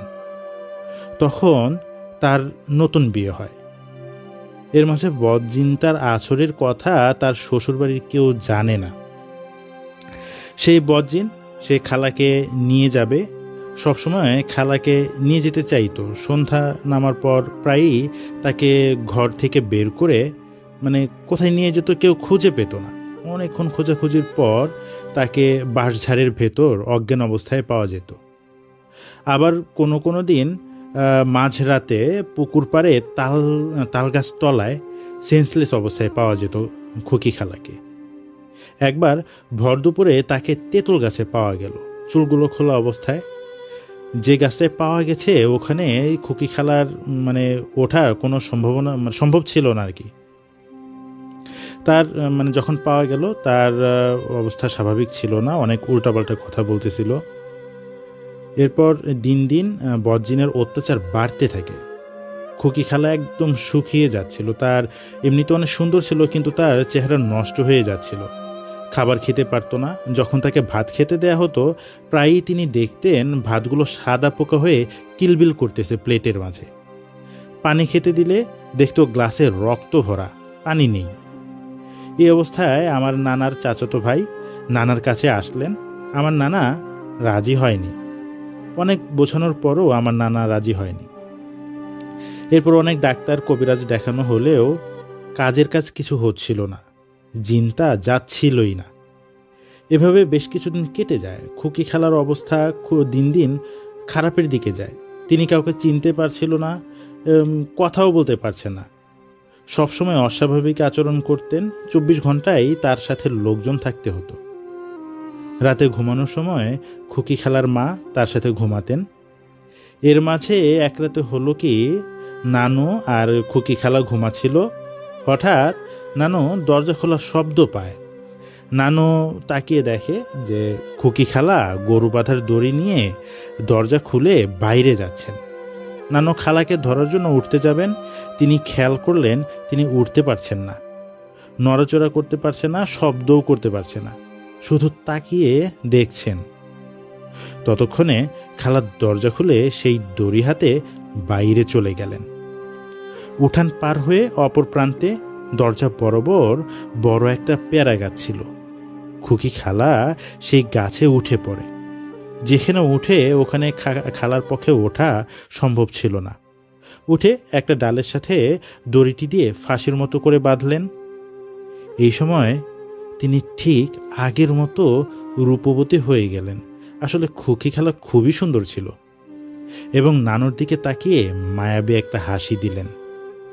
সাথে সাথেই নিজের মাথাটা ফাঁসির মধ্যে ঢুকিয়ে দিলেন এবং মা মা বলে একটা ডাক দিলেন। ঠিক এই মুহূর্তে নানু তার শক্তি ফিরে পেলেন। চিৎকারে দিয়ে যখন বাইরে আসবেন, দরজার চৌকাঠে পা বেঁধে উঠানে পড়ে যায় প্রচণ্ড শব্দ করে। শব্দ এবং চিৎকারে সবাই বের হয়ে আসে। নানি নানাকে হাতের ইশারায় খালাকে দেখায়। খালার সাথে সাথে ফাঁসিতে ঝুলে যায়। নানা ভাই দৌড়ে গিয়ে খুকি খালাটার দেহটা উঁচু করে তুলে ধরেন যাতে একটু নিঃশ্বাস নিতে পারেন। তখন অন্যরা তাকে দড়ি কেটে নিচে নামায়। এই ঘটনাটা পুরো গ্রামে ছড়িয়ে যায়, আমার নানার কানেও যায়। তখন তিনি সিদ্ধান্ত নেন যে যা হবার হবে, ভাতিজি তাকে তো বাঁচাতেই হবে, একটা বিহিত করতে হবে। আমার নানার চাচাতো ভাই পুরনো বাড়ি ছেড়ে একটু দূরেই নতুন বাড়ি তুলে বসবাস করতেন। পরদিন আমার নানা প্রস্তুতি নিয়ে আসরের নামাজ পড়ে খুকি খালার বাড়িতে যান। নানা যখন সেই বাড়ির উঠোনে পা রাখেন, ঠিক সেই মুহূর্তে খুকি খালাদের ঘর থেকে ভীষণ চিৎকার আর আর্তচিৎকার ভেসে আসে। খুকি খালা বিভৎস গলায় চিৎকার করে বলছে, তুই কেন এই বাড়িতে আসলি? তুই কেন আসলি? এখানে আসলি কেন? আমার নানা আস্তে আস্তে ঘরে প্রবেশ করেন এবং খালাকে সামনে নিয়ে আসতে বলে, কিন্তু কিছুতেই খালাকে আনা যাচ্ছিল না। 4-5 জন মিলেও আনতে পারছিল না। তার শরীরে তখন অসুরের শক্তি। তখন নানা পরা পানির ছিটা দেন কয়েকবার। একটু পর খালা স্থির হয়, নানার সামনে এসে বসেন। নানা বুঝতে পারে যে এখন জিনটা খালার শরীরে ভর করে আছে। নানা যখন জিনকে প্রশ্ন করতে যাবে, তখন জিন খালার শরীরে পুরুষালী কণ্ঠে বলে, তুই কেন আসলি? এতদিন কেউ কিছু করতে পারে নাই, তুইও করতে পারবি না। তখন নানা বললেন, আমি কি পারবো না পারবো তুই তা ভালোই জানিস। তখন জিন নানাকে বলে, যত কিছুই হোক না কেন আমি ওকে ছেড়ে যাবই না। নানা আস্তে আস্তে দোয়া পড়ছিলেন আর খালার উপর পানি ছিটাচ্ছিলেন। এক এক ফোঁটা পানি যখন খালার উপর পড়ে, খালা যন্ত্রণায় কাতরাতে থাকলেন। এক ফাঁকে নানা খালার কানি আঙুল নিজের বাঁ হাত দিয়ে চেপে ধরে এবং তার লম্বা চুল তার বাঁ হাতের তর্জনীতে পেঁচিয়ে ধরেন। তখন সেই বদজিনটা চিৎকার শুরু করে বলে যে, আমি ছেড়ে যাব না, কি করবি, যা পারিস কর, আমি ছেড়ে যাবও না। নানা ভাই তখন ডান হাতের তর্জনীটি খুকি খালার কপালের দিকে তাক করে এবং খালার কপালে আরবি হরফে কিছু লিখতে থাকেন। সাথে সাথে জিনটা চিৎকার করে বলে, আমি চলে যাব, আমাকে ছেড়ে দে। তখন নানা একটা নির্দিষ্ট এলাকার কথা বলে জিনকে বলে, তোকে যদি এই এলাকায় আর না দেখি, যদি দেখি তোকে জবাই করে টুকরো টুকরো করে মেরে ফেলব। এই কথার পরেই খুকি খালার শরীর নিস্তেজ হয়ে যায় এবং তিনি বিছানায় আস্তে আস্তে ঢলে পড়ে। নানা ভাই খুকি খালার আঙুল এবং চুল ছেড়ে দেন। ঠিক এই মুহূর্তেই জিনটা বলে ওঠে, ওর কাছে আমাকে থাকতে দিলি না, আমি তোকে দেখে নেব, আমি তোর বংশ নির্বংশ করে দেব। এক পলকের মাঝে জিনটা এই কথা বলে ওঠে। নানার সাথে সাথেই যে আবার ওই খুকি খালার আঙুল চেপে ধরে, কিন্তু ততক্ষণে জিনটা চলে যায়। চেষ্টা করেও জিনটাকে আর হাজির করানো যায়নি।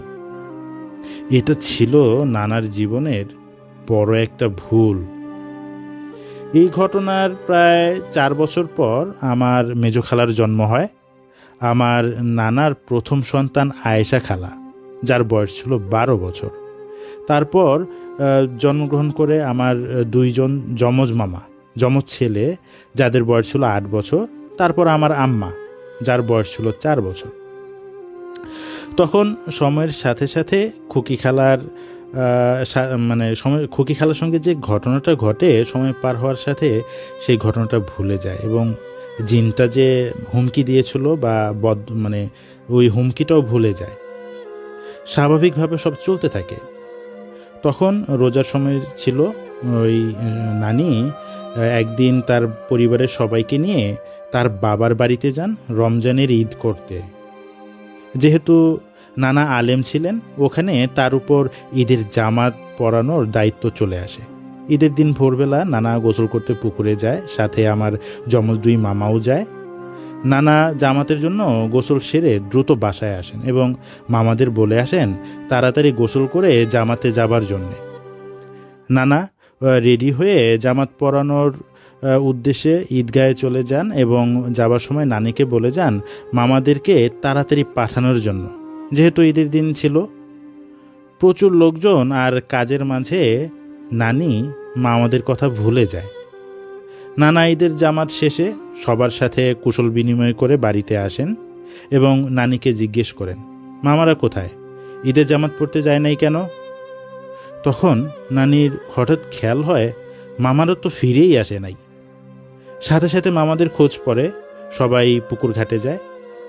ওখানে তাদের ঈদের নতুন জামা কাপড়, সাবান সবই রাখা আছে, কিন্তু তারা 2জন ওখানে নাই।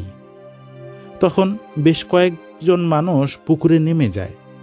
জাল ফেলা হয়, কিন্তু কিছুই পাওয়া যায় না। পুকুরটা নতুন কাটা ছিল, তাই এর গভীরতাও ছিল অনেক। পুরো গ্রামের মানুষ তাদের খুঁজতে থাকে, কিন্তু কোথাও পাওয়া যায় না। খুঁজতে খুঁজতে অনেক সময় পার হয়ে যায়। নানা ভাই নিজ ঘরে ঢুকে 2 রাকাত নামাজ পড়ে আল্লাহর কাছে কান্নাকাটি করতে থাকেন।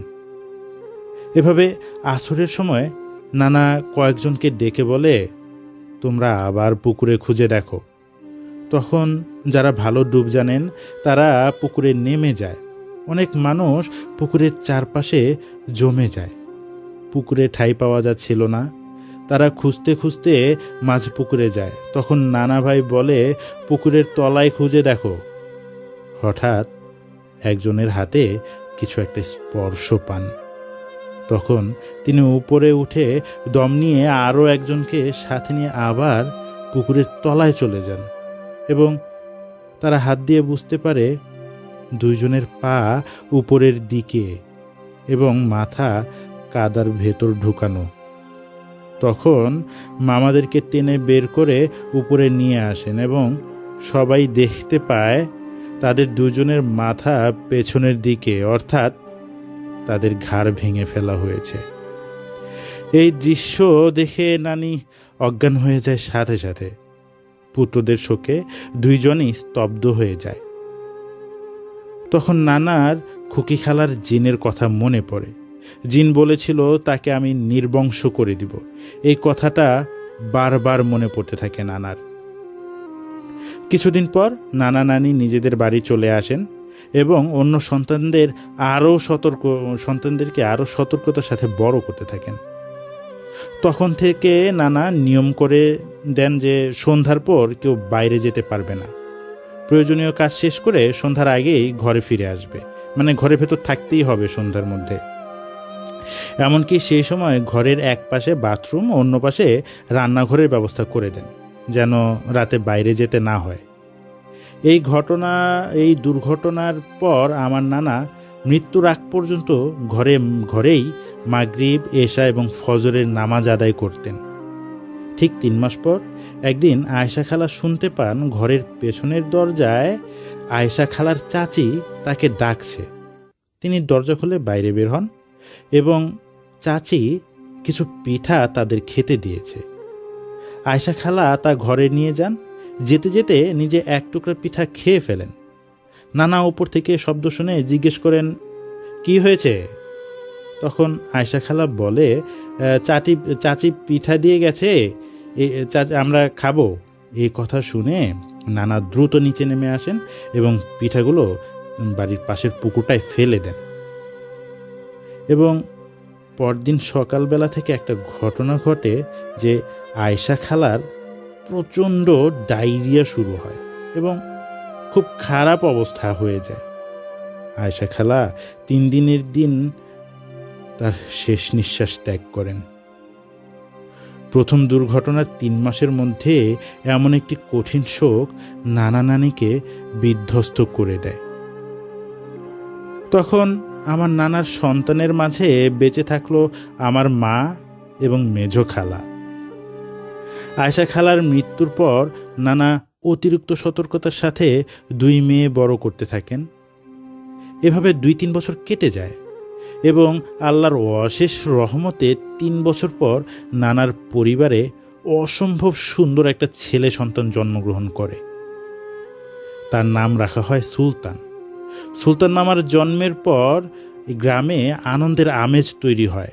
তার আকিকায় প্রচুর লোক আসে, প্রায় গ্রামের সব মানুষজন আসে এবং সুলতান মামা আকিকায় প্রচুর উপহার পায়। প্রত্যেকটা কাঁসার জিনিসপাতি ছিল। তখন কাঁসার খুব দাম ছিল।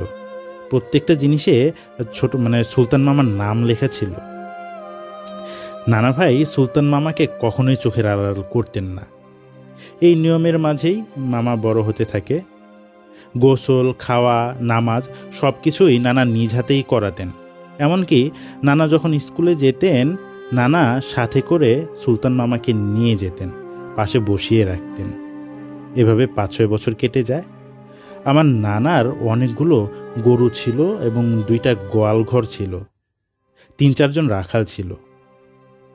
যখন গরুগুলো মাঠে চড়ানো হতো, প্রতিদিন আসরের পর নানা সুলতান মামাকে সাথে নিয়ে গরুগুলো দেখার জন্য মাঠে যেতেন এবং মাগরিবের আগেই বাড়িতে ফিরে আসতেন। রাখালরাও গরু নিয়ে সন্ধ্যার আগেই চলে আসতো। এভাবেই অনেক দিন কেটে যায়। একদিন নানা সুলতান মামাকে নিয়ে বাড়ি ফিরছিলেন। নানার বাড়িতে ঢোকার 2টা রাস্তা ছিল। একটা ছিল নানার ঘরের পেছনের রাস্তা, যেখান দিয়ে গরুগুলো ওঠানো হতো গোয়াল ঘরে, আর অন্যটা ছিল পাশেই একটা রাস্তা, শর্টকাটে আসার জন্য মামা ওই রাস্তা দিয়ে আসতেছিলেন। এখন ওই রাস্তাটার পাশে ছিল ছোট্ট একটা ঘর এবং রাস্তার 2 পাশে ছিল তেঁতুল গাছ, আবার বাদাম গাছ, কাঠবাদাম গাছ ছিল। সেই ছোট্ট পুকুরের পাশ দিয়ে যখন আসতেছিল, ছোট ছোট একটা ডোবার উপর টয়লেট বসানো। রাস্তার দুই পাশে ছিল অনেকগুলো ছোট ছোট গাছ, আর তেঁতুল গাছ, বাদাম গাছ তো ছিলই। সেদিন নানা যখন ছোট পুকুরের পাড়ে আসলেন, তখন পেটে প্রচণ্ড রকমের কামড় অনুভব করলেন। তাকে টয়লেটে যেতেই হবে, কিন্তু সুলতান মামাকে একা রেখে তো যাওয়া সম্ভব হচ্ছিল না। এমন সময় নানা দেখলেন যে ওই 3 জন রাখাল, তো তাদের মধ্যে একজন সেই রাস্তাটা ধরে আসতেছে গরু নিয়ে। নানা ওই রাখালকে বললেন যে তুমি একটু সুলতানকে দেখো, আমি একটু বাথরুমে যাব। এটা বলে নানা ওই সুলতান মামাকে একটা কাঠবাদাম গাছের নিচে বসিয়ে দিলেন এবং বললেন কোথাও যেন না যায়। তো ওই রাখালকে বললেন তুমি মামাকে দেখে রেখো, খেয়াল রাখতে বলে উনি টয়লেটে চলে গেলেন এবং দ্রুত টয়লেট সেরে বাইরে আসলেন। এসে দেখেন মামা ওই বাদাম গাছের নিচে বসে আছে, আর হাতে ছোট একটা কাঠি দিয়ে মাটিতে আঁকিবুকি করতেছে, কিছু একটা আঁকতেছে। নানা যখন মামার কাছে আসলেন, ওই মুহূর্তে নানার শরীরটা আস্তে আস্তে ভার হতে থাকে এবং হঠাৎই আবার প্রচণ্ড কামড় দেয় পেটে। তিনি সুলতান মামাকে বারবার সতর্ক করে বলেন যে তুমি এখানে বসে থাকো, আমি আরেকটু টয়লেটে যাব, এখান থেকে যেন একটু নড়াচড়া না করে। তখন দেখে যে শেষ রাখাল যিনি ছিলেন, গরু নিয়ে আসতেছিল, তাকে বলল যে সুলতান মামাকে দেখে রাখতে। নানা আবার টয়লেটে যান। কি যেন মনে করে হঠাৎ করে নানা ভাই পেছনে তাকান। সুলতান মামাও নানার দিকে তাকায়। নানা দেখে যে কি সুন্দর চেহারা সুলতান মামার, হঠাৎ করেই যেন আরো 10 গুণ সৌন্দর্য বেড়ে গেছে। টানা টানা চোখ, লাল ঠোঁট, ছোট্ট সুলতান, কি সুন্দর হাসি। নানা সাথে সাথে আবার টয়লেটে চলে যায় এবং ওই দ্রুত টয়লেট সেরে বের হয়ে আসেন। এইবার বের হয়ে উনি দেখেন মামা গাছের নিচে নেই, তার হাতের কাঠিটি মাটিতে পড়ে আছে, আঁকিবুকিও আছে। নানা ভাবলেন সুলতান মামা সেই রাখালের সাথে বাড়িতে চলে গেছে। নানা পুকুরে নেমে অজু করে তাড়াতাড়ি বাড়িতে এসে নানিকে জিজ্ঞেস করলেন সুলতান কোথায়। নানি এই কথা শুনে দৌড়ে দোতলা থেকে নিচে নেমে বললেন ও তো আপনার সাথেই ছিল। নানা তখন শেষ রাখালকে জিজ্ঞেস করলেন তুমি সুলতানকে সাথে নিয়ে আসো নাই? সে বলল সুলতান মামাকে বাদাম গাছের নিচে বসে থাকতে দেখছে।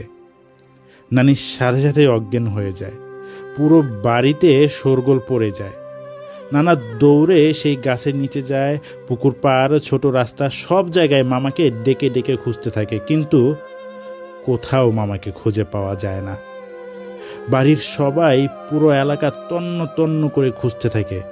তখন মাগরিবের ওয়াক্ত হয়ে যায়। নানা মাগরিবের নামাজ পড়তে ঘরে চলে যান, আর অন্যরা চেষ্টা করে নানির জ্ঞান ফেরায়, আর বাকিরা নানাকে খুঁজতেই থাকে। অন্ধকারে সবাই লাইট হ্যাজাক হাতে নিয়ে মামাকে খুঁজতে থাকে। নামাজ শেষে নানা বের হয়ে এসে সবাইকে বাড়ির পেছনের সেই ওই ডোবাটায় আবার খোঁজার জন্য অনুরোধ করেন। তখন ডোবার কাছে সবাই যায়।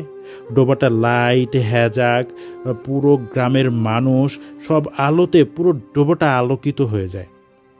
খুঁজতে খুঁজতে হঠাৎ একজন দেখতে পায় 2টা সাদা পাতা পানির উপর ভাসছে এবং বাতাসে পানির ঢেউয়ের সাথে সাথে নড়ছে। ভালো করে খেয়াল করে দেখেন এই 2টা গাছের পাতা না, ওগুলো মানুষের পায়ের পাতার মতো। পাতা যখন 2-3 জন খেয়াল করলো এরকম, সঙ্গে সঙ্গেই ঝাঁপ দিয়ে নেমে যায় সেই ময়লা ডোবার মাঝে এবং সাঁতরে কাছে গিয়ে দেখে এই 2টা ঠিকই মানুষের পা। তারা টেনে পানি থেকে উপরে নিয়ে আসে দেহটা। তখন দেখা যায় সে আমাদের সুলতান মামা, এবং তার মাথাটা আগের যমজ মামাদের মতো কাদায় ঢোকানো ছিল এবং ঘাড়টা ভাঙা ছিল। এভাবে আমার নানা পুত্র সন্তান শূন্য হয়ে যায়। একে একে সবগুলো পুত্র সন্তান তিনি দেখেন কিভাবে তারা মৃত্যুবরণ করলেন। এই দুঃখে কষ্টে নানা ভাই স্বাভাবিক জীবনযাপনের ব্যাপক ব্যাঘাত ঘটে। শুধু তাই নয়, সেই জিনের অভিশাপ এখনও বইয়ে বেড়াচ্ছে তার নাতনিরাও। নাতি নাতনি যারা আছে সবাই অভিশাপ বয়ে বেড়াচ্ছে। নাসিম আপার কথা বললাম, উনিও এখন ভীষণ যন্ত্রণার মাঝে দিন কাটাচ্ছে। অনেক কষ্টের ঘটনাই তার সঙ্গে ঘটেছে। ইনশাল্লাহ সেই ঘটনাগুলো আমি তার কাছে শুনতে চেষ্টা করব। ধন্যবাদ নাসিম আপু, ধন্যবাদ আলিফ ভাই, এবং ধন্যবাদ সকল ভৌতিকতা শ্রোতাদের। আপনারা ভৌতিকতার পাশেই থাকুন এবং আমাদের ভৌতিকতার ইমেলে ঘটনা পাঠান। এখানে সম্পূর্ণ ঘটনা প্রচারিত হয় শ্রোতাদের প্রেরিত ঘটনা দিয়ে। ধন্যবাদ। আসসালামু আলাইকুম। আমাদেরকে শুনছেন, আমরা ঘটনা শেয়ার করছি আপনাদের কাছে। তো আমাদের কাছে কিছুদিন আগে একটা মেইল পাঠিয়েছে। কিছুদিন আগে মেইলটা হচ্ছে জুলাই মাসের 25 তারিখে এসছে। সেটা হচ্ছে ফাহিম গেমিং নামে fahimmonaim1@gmail.com এই মেইল অ্যাড্রেস থেকে এসছে। তিনি গাইবান্ধা জেলার গোবিন্দগঞ্জ থেকে আমাদের একটি ঘটনা পাঠিয়েছে এবং তিনি আমাদের ভৌতিকতার নিয়মিত শ্রোতা। তিনি আমাদেরকে একটি প্রশ্ন জিজ্ঞেস করেছে। প্রশ্নটা হচ্ছে, তিনি তার ভৌতিকতার প্রথম একটা ঘটনা পাঠিয়েছে এবং সেটা তিনি তার মামির কাছ থেকে সংগ্রহ করেছে। তো সেই মামি তার একটা ঘটনা সংগ্রহের মধ্যে একটা গার্মেন্টস কর্মীর মৃত্যুর ঘটনা। তো তার নাম তিনি সেভাবে নেননি। সে ঢাকার কোন একটা গার্মেন্টসে কাজ করত। কয়েকজন শ্রমিক একসাথে সেই বাসায় ভাড়া থাকতো। তাদের মধ্যে একজন কোনো এক কারণে সুইসাইড করার চেষ্টা করেছিল। তো বুঝতে পেরে তারা দরজা ভেঙে দেখে সেই মেয়েটা ঝুলছে। তো যিনি ঘটনাটা শেয়ার করেছেন, তিনি তাড়াতাড়ি কি করে বটি দিয়ে তার ওই মেয়েটার গলাটা কেটে দেয়, কিন্তু ওই মেয়েটাকে বাঁচানো সম্ভব হয় নাই। তারপর থেকেই যে বটি দিয়ে রশিটা কেটেছে তার সাথে ঘটতে থাকে অস্বাভাবিক ঘটনা। তো সে অনেক খারাপ স্বপ্ন দেখা শুরু করে। স্বপ্নে তিনি কিন্তু প্রায় দেখতো বটি তাকে ডাকছে, বলে তুই দড়ি কাটছস, এখন তুই তোর নিজেকে কাট, আত্মহত্যা কর। সারাদিন তার কানে এসব তিনি শুনতে পেত। কোনো কাজে তিনি মনোযোগ দিতে পারত না। গ্রামে ফিরে যায় এবং বাবা মার সাথে সব শেয়ার করলে হুজুরের কাছে নিয়ে যে হুজুর তাকে বলে যে পানি পড়া দেওয়া হয় কিন্তু কোনো উন্নতি হয় না। তো তার মা তাকে বলে যে আমরা তো এখন আছি, তুই এক কাজ কর, গলায় বটিটা ধর, দেখ না কি হয়। তো এটা মনে করেছে যে এটা ধরলে হয়তো বা সে ভুলে যেতে চাবে অথবা জিনিসটাকে অ্যাভয়েড করবে, কিন্তু এটা ছিল ভুল। যখনই সে গলায় বটি ধরে, কিছু না বুঝতেই গলা কেটে রক্তারক্তি হয়ে যায় এবং ওখানেই মেয়েটা মারা যায়। তারপর থেকে নাকি প্রায় এই যিনি বটি দিয়ে কেটেছিল লাশটা, তার বাবাও নাকি প্রায় সময় তাকে দেখতে পেত। পরে অন্যত্র তারা চলে যায়। তো এখন উনি জিজ্ঞেস করেছেন, এখন এটার ব্যাখ্যা আপনারা দেন। এর কোনো ব্যাখ্যা তার কাছে নাই। তো আসলে আপনি যদি আমাদের কাছে কোনো ব্যাখ্যা দিতে বলেন, তাহলে আমরা আসলে কোনো ব্যাখ্যা দিতে পারবো না। এইটা আল্লাহর ওয়েতেই হয়েছে, যেভাবেই হোক না কেন। এটাতে তিনি যদি নাও হতো, দেখা যেত অন্যভাবে তার মৃত্যুটা লেখা আছে। তো আমরা আসলে মৃত্যুটা ওইখান থেকেই আমাদের সিগনেচার করা আছে যে আমরা এভাবেই মারা যাব। সিগনেচার করে আমরা পৃথিবীতে এসেছি এবং আমাদের মৃত্যু অবধারিত, সেটা যেভাবেই হোক। কেউ যদি লাং ক্যান্সারে মারা যায় সেভাবেই মারা যাবে, কেউ যদি বলে যে অ্যাক্সিডেন্ট করে মারা গেছে সেভাবেই মারা যাবে। এটা হচ্ছে কমপ্লিটলি আগের থেকেই ফিক্স করা। আমরা যদি এটা আগে জানতাম তাহলে আমাদের পাপ কর্ম এত হতো না। আমরা জানি না বিধায় আমাদের পাপের আসলে পাল্লা ভারী। তো আমরা যদি জানতাম যে না, আমরা 2025-এ আমি 2025-এ মারা যাবো অথবা 2030-এ মারা যাব, অথবা কেউ বললে যে আমি 2008-এ মারা যাব, তো এটা যদি কেউ আগের থেকেই জেনে যেত তাহলে সে কখনোই কোনো খারাপ কাজ করতো না। সো আমরা উপর থেকে জানি, আমরা উপরে সব আল্লাহ তাআলা সবই জানেন যে আমরা কিভাবে মারা যাব। তো আপনাদের বেশি বেশি আমল করতে হবে, আমাদের বেশি আমল করার তৌফিক দিক আল্লাহ। আমরা চলে যাব আমাদের পরবর্তী ঘটনায়। আসলে ফাহিম ভাই, আমি আপনার ঘটনার কোনো ব্যাখ্যা দিতে পারছি না। এভাবেই মৃত্যুটা লেখা ছিল, দুটো মৃত্যু এভাবেই হয়েছে। তো আমরা চলে যাচ্ছি আমাদের পরবর্তী ঘটনায়। আমরা সময় নষ্ট করছি না, আপনারা যারা সাথে ছিলেন শেষ পর্যন্ত সাথেই থাকবেন।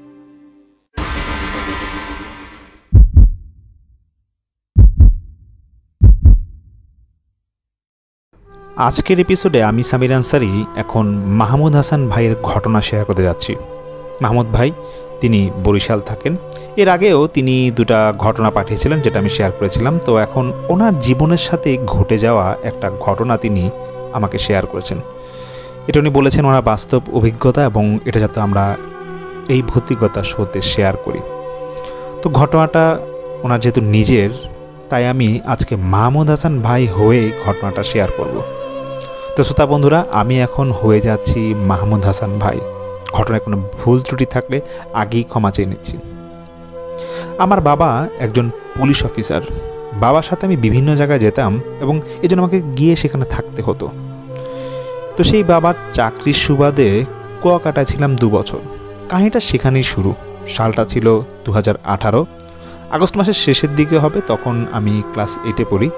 তো আমার ফ্যামিলি লেখাপড়ার উপর বেশ কড়া ছিল।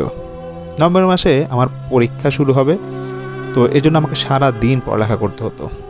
সকাল 7টার দিকে স্কুলে যেতাম এবং 4টায় ফিরতাম, আর 6টায় আবার কোচিংয়ে চলে যেতাম। তো আমি যে এরিয়া থাকতাম সেটা একটু বর্ণনা দিয়ে নিচ্ছি। তো এই জন্য দেখা যাবে যে এই এরিয়ার কথাটা বললে সবার জন্য ঘটনাটা বুঝতে সুবিধা হবে। যারা কুয়াকাটা গিয়েছেন তারা হয়তো অনেকেই জানেন যে কুয়াকাটায় একটা মাত্র হাই স্কুল আছে, আর এটা ছিল কুয়াকাটা সি বিচ থেকে অনেকটা দূরে। আমার বাবার সুবিধার জন্য বাসাটা নিতে হয় পুলিশ ফাঁড়ির পিছনে। পুলিশ ফাঁড়ি এই সি বিচ থেকে অনেকটা দূরে ছিল। তো সব মিলিয়ে আমাদের বাসা স্কুল থেকে অনেকটা দূরে ছিল। আর কুয়াকাটার যে মেইন রোডটা ছিল বা মেইন ভিউ পয়েন্টটা ছিল 4 রাস্তার মোড়, ওই মোড়ের এখানে একটা মার্কেট ছিল যাকে রাখাইন মার্কেট বলতো। সেটার পিছনে একটা রাস্তা ছিল এবং সেই রাস্তা দিয়েই আমাকে বাসায় যাতায়াত করতে হতো। কুয়াকাটায় খুব একটা রিক্সা চলে না, এই জন্য অটো ভ্যান ব্যবহার করতে হতো। আর যখন আমি কোচিং থেকে আসতাম তখন এরকম আমাকে একা নিয়ে অটো ভ্যান খুব একটা আসা যাওয়া করতো না, কারণ অটো ভ্যানে যদি যাত্রী না ভরতো তারা এরকম আসা যাওয়া করতো না। এই জন্য আমার বাসায় ফিরতে বেশ কষ্ট হতো কোচিংয়ের পর, এবং কোচিংটা আমার শেষ হতে হতে রাতে প্রায় 10টা সাড়ে 10টা পর্যন্ত বেজে যেত। জেএসসি এক্সাম যেহেতু খুব কাছে ছিল, এজন্য আমি সবসময় কোচিংটা রেগুলার করে যেতাম। তো এই জন্য বাবা ঠিক করে দেয় যে আমাকে একটা সাইকেল কিনে দিবে যাতে আমার যাতায়াতের সুবিধা হয়। এবং আমি আবারও বলছি যে আমি কিন্তু সেই রাখাইন মার্কেটের পিছন দিয়ে আসা যাওয়া করতাম। সেটা এতটাই অন্ধকার একটা রাস্তা ছিল যে আমাকে নিজস্ব একটা লাইট ব্যবহার করে সেই রাস্তায় আসা যাওয়া করতে হতো। সময়টা ছিল তখন শীত একটা সময়, এবং দেখা যেত যে সন্ধ্যার পরে লোকজন খুব একটা রাস্তায় থাকতো না। আর পর্যটনও সেরকম, পর্যটক যারা ছিল তারাও কিন্তু এরকম তখন এরকম সময় খুব একটা থাকতো না। হোটেলগুলো যেখানে ছিল তারা তখন সেই হোটেলে চলে যেত। তো আমি আগেই ক্ষমা চেয়ে নিচ্ছি যে এত একটু ঘটনার শুরুতে এরকম বিস্তারিত এরকম আপনাদের থেকে সময় নিয়ে নিলাম। তো ঘটনায় চলে যাচ্ছে এখন আবার। আমি 27শে আগস্ট রাত তখন 11টা, আমি কোচিং শেষ করে বাসায় ফিরছিলাম। তো রাখাইন মার্কেটের পিছনে রাস্তাতে ঢুকলাম। তো প্রতিদিনের মতোই আমি ঠান্ডা মাথায় সাইকেল চালাচ্ছি, আর সাথে সাথে একটা লাইট আছেই। মার্কেটটা পার হতেই 2-1টা হোটেল, সেগুলো পার হলাম, কিন্তু রাস্তায় কাউকে দেখলাম না। যখন বড় একটা হোটেল ছিল, বেশ নামকরা হোটেল, সেটা যখন পার হব, তো সেই হোটেলের পাশেই ছিল একটা মসজিদ, এবং মসজিদের পাশেই ছিল একটা কবরস্থান। মসজিদের সামনেই একটা বিট ছিল, কারণ হচ্ছে গাড়ি ঘোড়া যাতে গেলে ওখানে স্লো যায়। আমিও সেই বিটটা যখন পার হলাম, এক নাগারে আমি সাইকেল চালাচ্ছি, আশেপাশে খুব একটা খেয়াল করছি না। কেন জানি সাইকেলটা স্লো করার পর আমি খেয়াল করি যে একটা লোক সাদা লুঙ্গি পরা আমার সামনে দিয়ে যাচ্ছে। আমি লোকটাকে একটু খেয়াল করে দেখি, সে কবরস্থানটা যেখানে ছিল সেখান থেকে লোকটা বের হয়েছে, এবং একটা পাশে হোটেল ছিল, সেই হোটেলের দেয়ালে সে মিশে গেল। আমি চোখে একটু ঘুম ঘুম ভাবেছিলাম, নিজেকে কন্ট্রোল করতে পারি না। ভাবি এটা কি চোখের ভুল হলো নাকি সত্যি দেখলাম।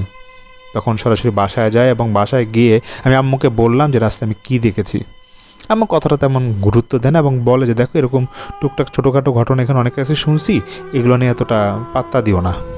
পরের দিন আমার আম্মু পাশের বাসা আন্টিকে এই কথাটা বলে। সে আন্টিও বলে যে দেখো, এগুলো ভয় পাবা না, টুকটাক ঘটনা তো ঘটেই থাকে, আর এগুলো খুব একটা সমস্যা করে না। আর যদি পরবর্তীতে কখনো কোনো সমস্যা করে আমাদেরকে বললো, আমরা এরকম তোমার ওই রাস্তার পাশে দাঁড়ায় থাকবো, তোমাকে রাতের দিকে নিয়ে আসবো। এরপর দিন যাচ্ছিল ভালোই। কয়েকদিন পর রাতে তখন আবার বাসায় ফিরছি কোচিং সেন্টার থেকে। আমি দেখতে পাই সেই লুঙ্গি পরা লোকটা রাস্তার মাঝে শুয়ে আছে, আশেপাশে আর কেউ নাই। ওই রাতে আমি বেশ ভয় পেয়ে যাই। দ্রুত আমি বাসায় আসি এবং আম্মুকে বলি। আম্মা আব্বু দুজনেই কথাটা শোনার পর দ্রুত রাস্তায় আসে এবং দেখছে এসে যে লোকটা তখনও শুয়েছিল। লোকটাকে তখন স্পষ্ট দেখতে পায় যে সে দেখতে পাগলের মতো ছিল, কিন্তু তাকে দেখে মনে হচ্ছিল না যে সে পাগল হতে পারে। তার চাহনিটাও খুব একটা ভালো ছিল না, এক নাগারে তাকিয়েছিল, কিন্তু কোনো কথাও বলছে না, আবার শ্বাস নিচ্ছিল। তখন আমার একটু মায়া হয় এবং আমি লোকটাকে ছুতে যাই। যখন লোকটাকে কয়েকবার ছুঁই, সে আর কোনো সারা শব্দ করে না। তখন আমার বাবা বলে, চলো বাসায় চলো, এখানে থাকা লাগবে না। তখন আমি বাবার সাথে মায়ের সাথে বাসায় এসে পড়ি। কয়েকদিন পর আমি দেখছি যে আমার পড়ালেখায় খুব একটা মন বসে না, শরীরটাও কেমন জানি শুকিয়ে যাচ্ছিল। সামনে পরীক্ষা, কিন্তু পড়তে পারতাম না, যাই পড়তাম ভুলে খেয়ে ফেলতাম। স্কুলে ঠিকভাবে যেতে পারি না এবং ওষুধ হতেই থাকি, খেতেও পারি না। আব্বু এগুলো দেখে আমাকে বরিশালে নিয়ে আসেন এবং দুজন ডাক্তার দেখায়। সম্পূর্ণ বডি চেক করা হয়, টেস্ট করা হয়, কিন্তু ডাক্তার বলে যে কোনো সমস্যাই নেই। তারপর আমি আবার আগের জায়গায় চলে যাই।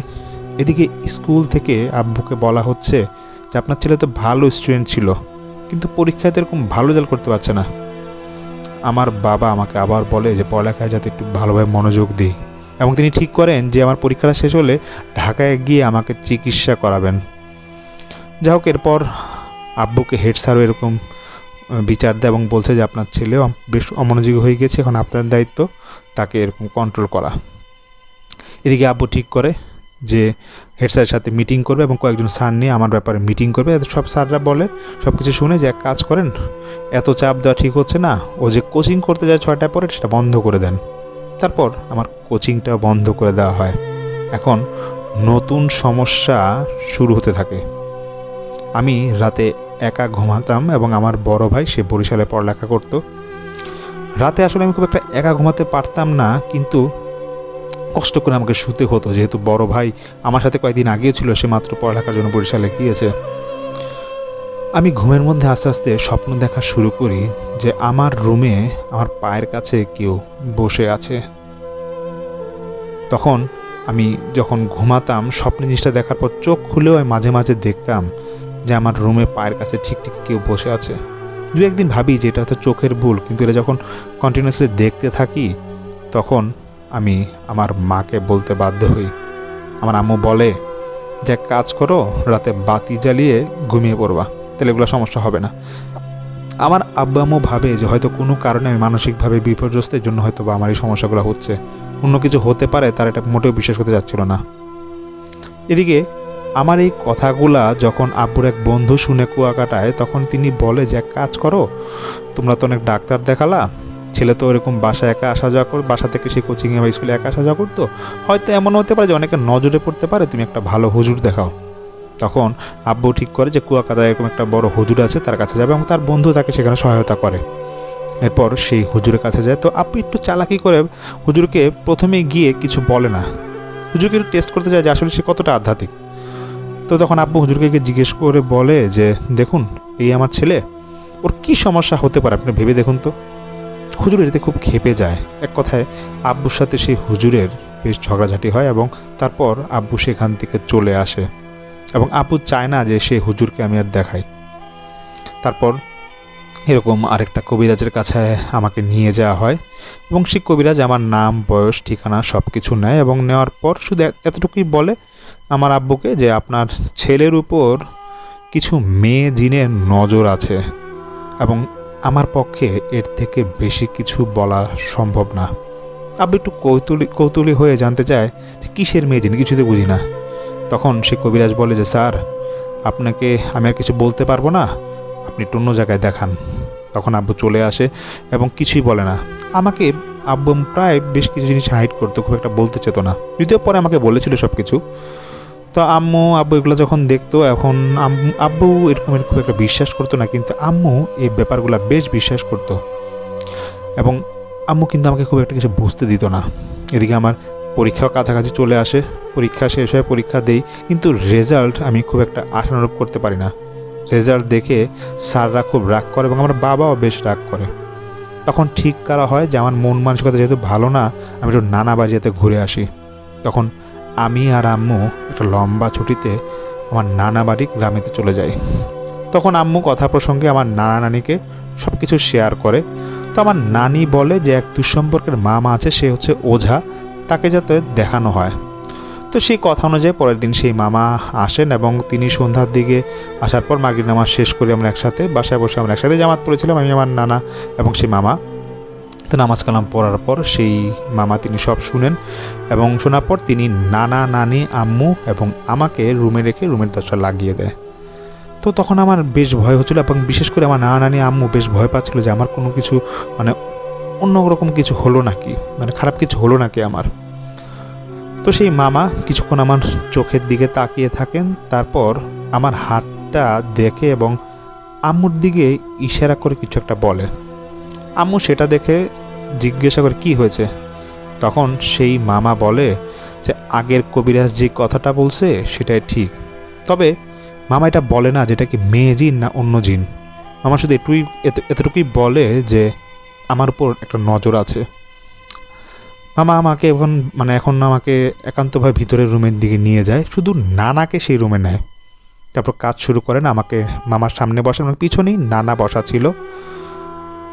মামা তার মোবাইলে জোরে সাউন্ড দেয় এবং কিছু সূরা জোরে ছেড়ে দেয় এবং তখন তিনি আমার মাথাটা চেপে ধরেন। হঠাৎ করে আমি মাথাটা নিচু করে দিই।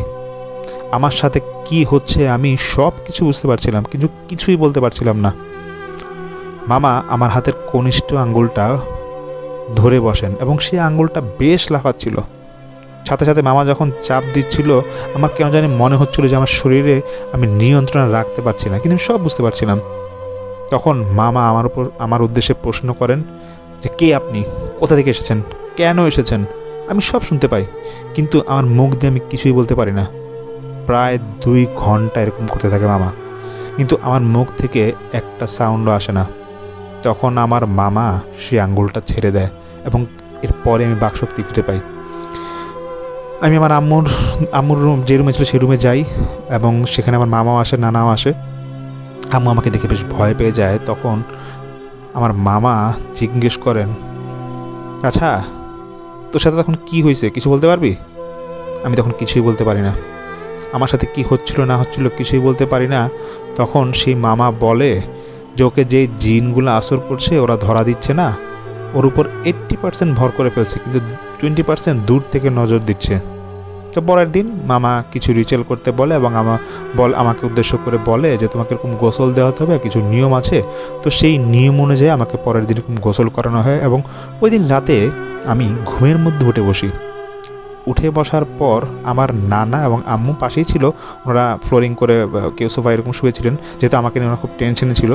তো আম্মু নানা শুয়েছিল, তো নানি আমি ওঠার সঙ্গে সঙ্গে জেগে উঠে তিনি উঠে যান এবং আমি চিৎকার দিয়ে উঠি, বলছি হাত খুবই জ্বলছে এবং পাটা খুব জ্বলছিল। তখন বাড়ির সবাই উঠে দেখছে যে আমার হাত এবং পায়ে আঁচড়ের দাগ এবং আমার এতটাই খারাপ লাগছিল মনে হচ্ছে যে আমার হাত পায়ে কেউ মরিচ ডলে দিয়েছে। তখন আমি জ্বলার যন্ত্রণায় আর ব্যথার যন্ত্রণায় ঠিক থাকতে পারছিলাম না।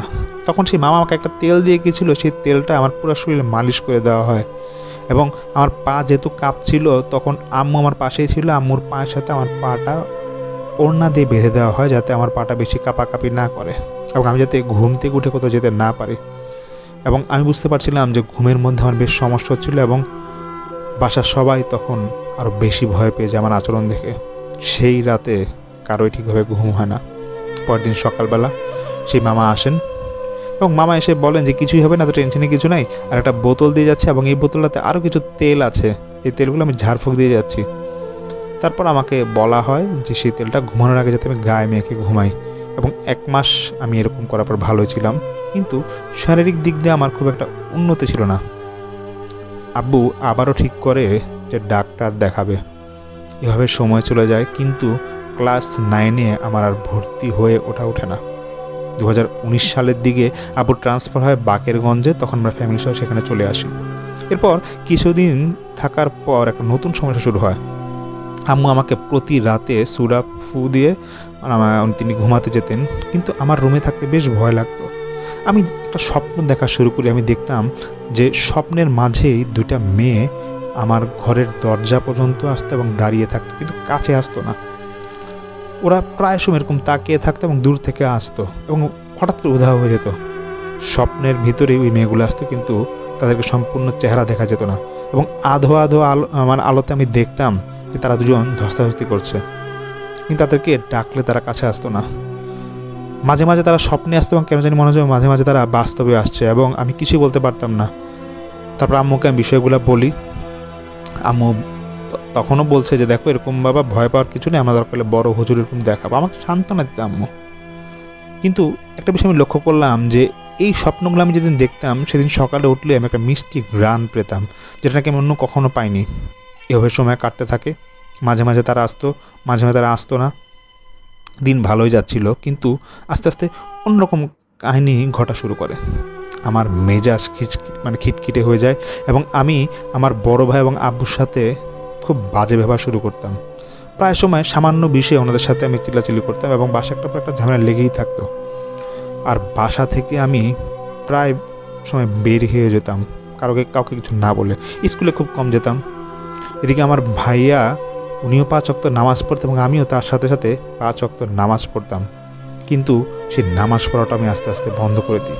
আর এই নামাজ পড়ার অভ্যাসটা ছিল আমার ক্লাস 4 থেকে, কিন্তু কেন হঠাৎ করে বন্ধ করলে আমি কিছু বুঝতে পারি না। এবং কোনো হুজুর সামনে আসলে তাকে আমি দেখতে পারতাম না। দিন দিন আমার অবনতি হয়ে যাচ্ছিল। আর একটা বিষয় আমি খেয়াল করে দেখি যে আমি তো অসুস্থ ছিলাম ঠিকই, কিন্তু আম্মু আস্তে আস্তে অসুস্থ হয়ে পড়ে। আম্মুর প্রচণ্ড হাঁটুর ব্যথা শুরু হয়। কয়েকটা ডাক্তার দেখানো হয়, এবং কি 1.5 লাখ টাকাও খরচ করা হয়।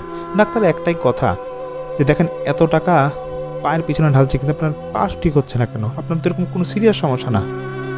একদিন আম্মু ঘুমিয়েছিল, স্বপ্নে তিনি দেখেন একটা মেয়ে এসে তার পায়ে কিছু একটা দিয়ে পাটা ডলে দিচ্ছে। আম্মুর পাটা বেশ ঠান্ডা লাগছিল। তিনি তারপরে যখন ঘুম থেকে উঠে দেখছে যে তার পা ব্যথা অনেকখানি কমে গিয়েছে। এরপর আম্মুকে এক আন্টি সেই বাকেরগঞ্জে বলে যে দেখেন একটা মহিলা ওঝা আছে, তার কাছে আপনি বা আপনার ছেলে এরকম দেখাতে পারেন, দেখালে দেখেন কোনো সমস্যার সমাধান হয় নাকি। আম্মু তখন গিয়েছিল সেই ওঝার কাছে, এবং সেই ওঝা কিছু ধূপ দেয় এবং কিছু আমল দেয়, এবং এগুলো আমার বাসায় এগুলো করতে বলে। আম্মু সে অনুযায়ী কাজ করে, কিন্তু আমি এই বিষয়গুলো দেখে খুব চিল্লাচিল্লি করতাম। এগুলো আমার পছন্দ হতো না, নিজের থেকে এগুলো পছন্দ হতো না। এবং আম্মু যখনই ওই মহিলার কাছে সেই ওঝার কাছে যেত, তখন আমার সাথে কথা গোপন করে যেত, এবং কিছু কিছু জিনিস ওই ওঝার কাছ থেকে নিয়ে এসে আমাদের বাসায় এরকম ছিটাতো, দেখতেন পানির মতো। এগুলো আমার বেশ বিরক্ত লাগতো, এবং পুরোটা বাসা মাঝে মাঝে দেখা যেত সন্ধ্যার পর ধোয়ার মতো হয়ে গিয়েছে, এবং প্রায় সময় এগুলো আমি ফেলে দিতাম যদি আমার চোখের সামনে আসতো। এরকম যখন প্রায় হচ্ছে, একদিন সকালে উঠে দেখি যে আমার পিঠে দাগ হয়ে গিয়েছে, মনে হচ্ছে যে পিঠে কেউ বেত দিয়ে মেরেছে। আমি আমার পরিবারের যারা ছিল সদস্য আব্বা আম্মু সবাইকে দেখাই, তখন ওর ভাইও আমার সাথে ছিল। ওরা সব দেখে বেশ চিন্তায় পড়ে যায়, এবং তারা ঠিক করে যে একটা ভালো ওঝা খুঁজতে হবে বা ভালো কবিরাজ খুঁজতে হবে, যে কী সমস্যা হয়েছে আমার।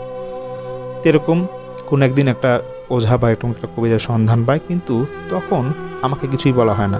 শুধু আমাকে বলা হয় যে নানা বাড়ি যাব, এবং নানা বাড়ি যেতে আমাকে নিয়ে যাবে। এবং তখন এটাও বলা হয় যে আমার মেজো খালা উনি অসুস্থ আছে, ওনার এখানে নিয়ে যেতে, আমাকে ওখানে নিয়ে যাবে। তো সেই একটা গাড়ি আনা হয়, আমার যতটুকু মনে আছে একটা গাড়ি আসে। আমার নানা, আম্মু, নানি, আব্বু এবং এক দুঃসম্পর্কের চাচি, আমরা এরকম একটা গাড়িতে একটা রওনা দিই। তো রাত 10টার দিকে ওই বাসাটায় পৌঁছাই। যতটুকু মনে পড়ে বাসাটা আমাদের বাসা থেকে প্রায় 1 ঘন্টার মতো দূরত্ব ছিল। আমি গিয়ে দেখি 3টা রোগী বসে আছে। তাদের প্রত্যেককেই দেখে মনে হয়েছে যে ওদেরকে জিনে ধরেছে বা কোনো একটা সমস্যা তাদের আছে। 80 বছরের একটা বৃদ্ধা মহিলা ছিল, সে ভিতরে বসা, আমি বাইরে থেকে দেখছি। এবং আমি বাইরে থেকেই দেখছি যে সে ভিতরে এরকম বিভিন্ন রকমের কাজ করছে। যেই রোগীটা প্রথমে যায় তখন সেটা নাকি রাত 11টা ছিল। তো রাত 11টার মতো ছিল আমার যেটা মনে হয়েছে, এবং আমি দেখলাম যে একটা কাঠের বাক্স মহিলার সামনে, এবং সেখানে একটা মোমবাতি জ্বালিয়ে তিনি কি যেন বিড়বিড় করে পড়ছেন, এবং দোয়া দুধ করার পর নিজের থেকে বিকট একটা হাসি দিচ্ছেন, এবং সঙ্গে সঙ্গে এই হাসিটা দেওয়ার পর মোমটা বন্ধ হয়ে যায়, এবং একটা একটা করে রোগী ভিতর থেকে বের হয়ে আসে। তো আমি নিজেও বুঝি না যে মহিলাগুলো কাজগুলো কীভাবে কী করছে। আমি বুঝে যাই তখন যে মহিলাটার সাথে নিজস্ব তার কিছু জিন আছে, এবং সেই জিনদের দ্বারা মহিলাটা কাজ করে। এরপর আমার সিরিয়াল আসে, এবং আমি একটা বিষয় বাইরে থেকে অনেকক্ষণ ধরে লক্ষ্য করি যে মহিলাটার সাথে 2-3টা জিন হয়তো বা থাকতে পারে, এবং সেই মহিলার সাথে আরেকটা মহিলা ছিল, তো যেই আরেকটা মহিলা ছিল তার উপরে আসলে খারাপ জিনগুলা, মানে রোগীদের সাথে যে জিনগুলো থাকতো সেই খারাপ জিনগুলা এই মহিলাটা, বৃদ্ধ মহিলার পাশে থাকা যে মহিলাটার উপর ভর করতো এবং সে মহিলা কথা বলতো। এবং যে 80 বছরের বৃদ্ধা ওঝাটা ছিল তার উপর তার সাথে থাকা সেই জিনগুলা মাঝে মাঝে ভর করতে।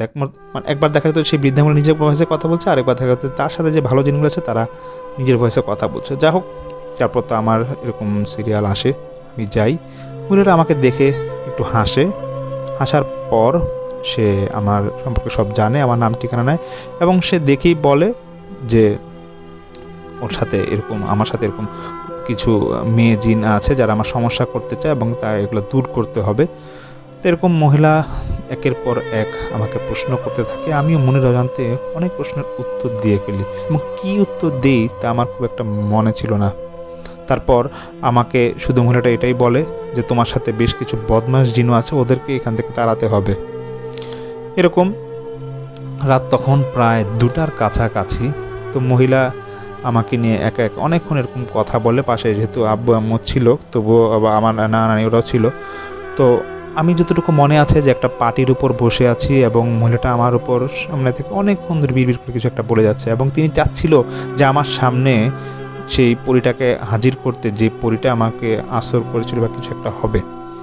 তো আমি তখন হাল ছেড়ে দেওয়ার মতো অবস্থা, আমার নিয়ন্ত্রণ তখন থাকে না। তখন আমি শুধু দেখছি যে মহিলাটা শুধু একের পর এক কথা বলে যাচ্ছে এবং আমার আম্মু পাশে কান্না করছিল। আমার মুখ দিকে হঠাৎ করে সাপের মতো শো শো শব্দ শুরু হয়। আমি শুধু খালি হাত পাটা ছড়াতে থাকি এবং এগুলো আমার সব মনে আছে, কিন্তু আমি কিছু বলতে পারছিলাম না। হঠাৎ করে এই সমস্যাটা দেখা দিল তখন আম্মু নিজে থেকেই আমার কাছে আসে আমাকে বাঁচানোর জন্য, কারণ কেন জানি মনে হচ্ছিল যে আমাকে কেউ শেষ করে দিবে। আমার শুধু এতটুকুই খেয়াল আছে, আমার সাথে 4 জন ছিল আমাকে ধরবার জন্য এসেছিল, আমি তাদেরকে সবাইকে ধাক্কা দিয়ে ফেলাই দিই। এমন সময় সেই মহিলাটা আমাকে জিজ্ঞাসা করে, আপনি কে, নাম কি আপনার, এত অভদ্রতা কেন করছেন? আমি মহিলাটার সব কথাই শুনতে পাচ্ছি কিন্তু কোনো উত্তর দিতে পারছিলাম না। আমার শরীরটাও কেন জানি মনে হচ্ছে যে ঠান্ডায় বরফে জমে গিয়েছে। ওই মহিলার দিকে আমি তাকে শোষ শব্দ করেই যাচ্ছিলাম। হঠাৎ দেখলাম মহিলাটা তার যে মোমটা আছে সেই মোমটাতে আগুন তো ধরিয়েছেই, আঙ্গুল দিয়ে একটা বাড়ি দেয় এবং বাড়ি দেওয়ার সঙ্গে সঙ্গেই আমার পাশে যারা ছিল 2-1 জন তাদেরকে বলতেছে যে ওকে আর ধরার দরকার নাই, বাকিটা আমি দেখছি। ততক্ষণে আমি কষ্ট সহ্য করতে না পেরে প্রচণ্ড কান্না শুরু করি। ধপাস করে আমি পড়ে যাই এবং হাত পা ছেড়ে দিই। তখন মনে হচ্ছে আমি আমার সেন্স ফিরে পেলাম। আমার শরীরের তাপমাত্রা তখন কমতে শুরু করে আস্তে আস্তে, কেন জানি মনে হচ্ছিলো শরীরটা ঠান্ডা হয়ে যাচ্ছে এবং প্রচণ্ড ঘাম দিচ্ছিল। সবার কথা আমি শুনছি এবং টুকটাক আমি তখন কথা বলছিলাম, কিন্তু আমি কিছুই বলতে পারছি না এবং সবাইকে শুধু এটুকুই বলি যে আমাকে 10টা মিনিট সময় দেন। তারপর আমার নানা মহিলাটাকে জিজ্ঞাসা করেন, ছেড়ে দিলেন কেন, একবারে ছাড়িয়ে ফেলতেন। মহিলাটা বলে, এত সোজা না, পারলে তো কখনই করতাম। এখন ওর সাথে 2 ধরনের জিন আছে এবং এই জিনগুলাই ওকে সমস্যা করছে। তখন আমার আম্মু প্রচণ্ড ভয় পেয়ে যায় এবং বলতে থাকে যে কি করা যায়, আজ রাতে তাহলে বাড়ি ফিরবো কীভাবে? তখন সেই বৃদ্ধা ওঝা বলে, কোনো সমস্যা নাই, শরীরটা বন্ধ করে দিছি, আর আমি একটা তারিখ দিচ্ছি, ওই তারিখে ওকে নিয়ে আসেন, তো তারপর বাকি কথা হবে এবং সাবধানে থাকবেন। তারপর আমাকে সেখান থেকে অনেক কষ্টে নিয়ে আসা হয়।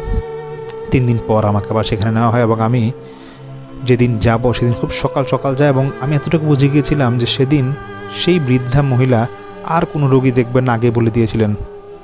সকাল তখন প্রায় 10টা কি 11টা বাজবে। আমি তখন তার সেই পার্টি যে বিছানো ছিল তার সামনে, সেখানে সেই রুমটায় যাই। তো প্রতিদিনের মতোই সেই বৃদ্ধার সাথে যে জিনগুলো থাকতো তারা সেই ঘরে ছিল এবং তাদের ভয়েস শোনা যাচ্ছিল, চিকন কণ্ঠে তারা কথা বলে যাচ্ছিল এবং একজন একজনের সাথে কথা বলে যাচ্ছিল এবং বৃদ্ধার পাশে ওই যে আগের মতোই একটা মহিলা আছে। তো সেই বৃদ্ধা তার সাথে থাকা যে জিনগুলো আছে সেই জিনগুলোকে বলছে যে এবার ডেকে নিয়ে আয়। তো তখন আমি বুঝে গিয়েছি যে আমার সাথে থাকা যে জিনগুলো আছে সেই জিনগুলোকে ডাকার কথা বলছে সেই বৃদ্ধা, তার সেই সাথে থাকা জিনগুলোকে, সঙ্গে জিনগুলোকে বলছে। প্রায় 1.5 ঘন্টার মতো হয়ে যায়, কিছুই আসে না। ওই বৃদ্ধা জোরে জোরে জিকির করা শুরু করে। কিছুক্ষণের ভিতর আমার শরীরটা আবার ঠান্ডা হয়ে যায় আগের দিনের মতো। আমি শরীরের সব নিয়ন্ত্রণ হারিয়ে ফেলে এবং সাপের মতো ফোঁস করতে থাকে। আমার আবার স্পষ্ট মনে আছে ওই দিন আর আশেপাশে কাউকে বসতে দেওয়া হয় না। তো আমি যখন ওইরকম শুরু করি, শুধু এতটুকু আমার মনে আছে, আমার আম্মু দূর থেকে সব দেখছিল, মানে পাশের রুম থেকেই তা সব দেখছিল। তারপর আমি দেখি যে আমার সামনে যে বৃদ্ধা মহিলা ছিল সে উঠে, এবং উঠে এসে তার হাতে একটা তসবি ছিল, তসবিটা কি যেন একটা পরে ঝাড়ফুঁক দিয়ে সে আমার সামনে এসে দাঁড়ায়, এবং তারপর আমি জ্ঞান হারিয়ে ফেলি। এর পরবর্তী যা ঘটে সব কিছু আমি আম্মুর কাছ থেকে শুনেছিলাম। তারপর নাকি সেই মহিলা আমার কাছে এসে বিভিন্ন রকম প্রশ্ন করতে থাকে। আমি ঘুমন্ত অবস্থায়, যদি আমার জ্ঞান ছিল না, আমি নাকি একটার পর একটা কথা বলে যাচ্ছিলাম, এবং প্রথমে আমি আমার নিজের ভয়েসে কথা বলছিলাম, কিন্তু বৃদ্ধা দেখছে যে রাগী সুরে কেউ একজন কথা বলার চেষ্টা করছে। তখন বৃদ্ধা বুঝে যায় যে আমার সাথে থাকা যে জিনগুলো আছে তারা হাজির হয়ে যাচ্ছে। এরকম হতে হতে দুপুর প্রায় 2টা বেজে যায়, এবং শুধু একটা কথাই আমার ভয়েস আমার মুখ দিয়ে আসে যে আমার যদি কোনো ক্ষতি করিস একবারে জবাই করে দিব। তখন সে বৃদ্ধা কোনো কাজ যখন হচ্ছিল না, তখন তিনি বেশ হতাশা হয়ে পড়েন, এবং যে ওনার সাথে আরেকটা তাবিজ ছিল, সেই তাবিজটা দিয়ে তিনি আমার চারপাশে নাকি দাগ কাটেন, এবং সেই দাগটাও নাকি আমি এই অজ্ঞান অবস্থায়, আমি তো চোখ বন্ধ ছিল, কিছু বলতে পারবো না, আমি নাকি নিজের হাতে নাকি সব এই দাগ আশেপাশ থেকে মুছে দিচ্ছিলাম, এবং গম্ভীর ভয়েসে আমার কাছ থেকে, আমার মুখ থেকে কথা বেরোচ্ছিল, এবং শুধু বৃদ্ধাকে উদ্দেশ্য করে নাকি একটা কথাই বলছিলাম যে তুই শেষ, তোর আর কোনো সমাধান আমি, তোরকে আমি আর বাঁচিয়ে রাখতে পারবো না, এরকম আমি কিছু একটা বলছিলাম। তখন তার পাশাপাশি আমি এটা বলছিলাম যে তোর চামচাগুলোকে সাবধানে রাখ, ওগুলোও শেষ হয়ে যাবে।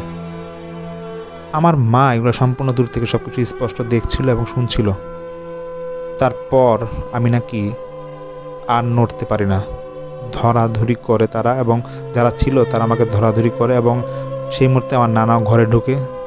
তারা বলেন যে তখন কী হলো, কী করলেন, মানে সেই বৃদ্ধাকে উদ্দেশ্য করে নাকি বলে। তো শুধু এতটুকুই আমার মা শুনেছিল যে খুব শাসায় যায় সেই জিনগুলো যেগুলো আমার সাথে ছিল। তখন আমার সেন্স আসে, আমি শুধু চেয়ে দেখলাম যে মহিলাটা, যে বৃদ্ধা মহিলাটা আমাদেরকে তাকিয়ে আছেন এবং বলেন আজ রাতেই এর একটা সমাধান করব, একটু কষ্ট হবে কিন্তু সমাধান আমি করেই ছাড়বো।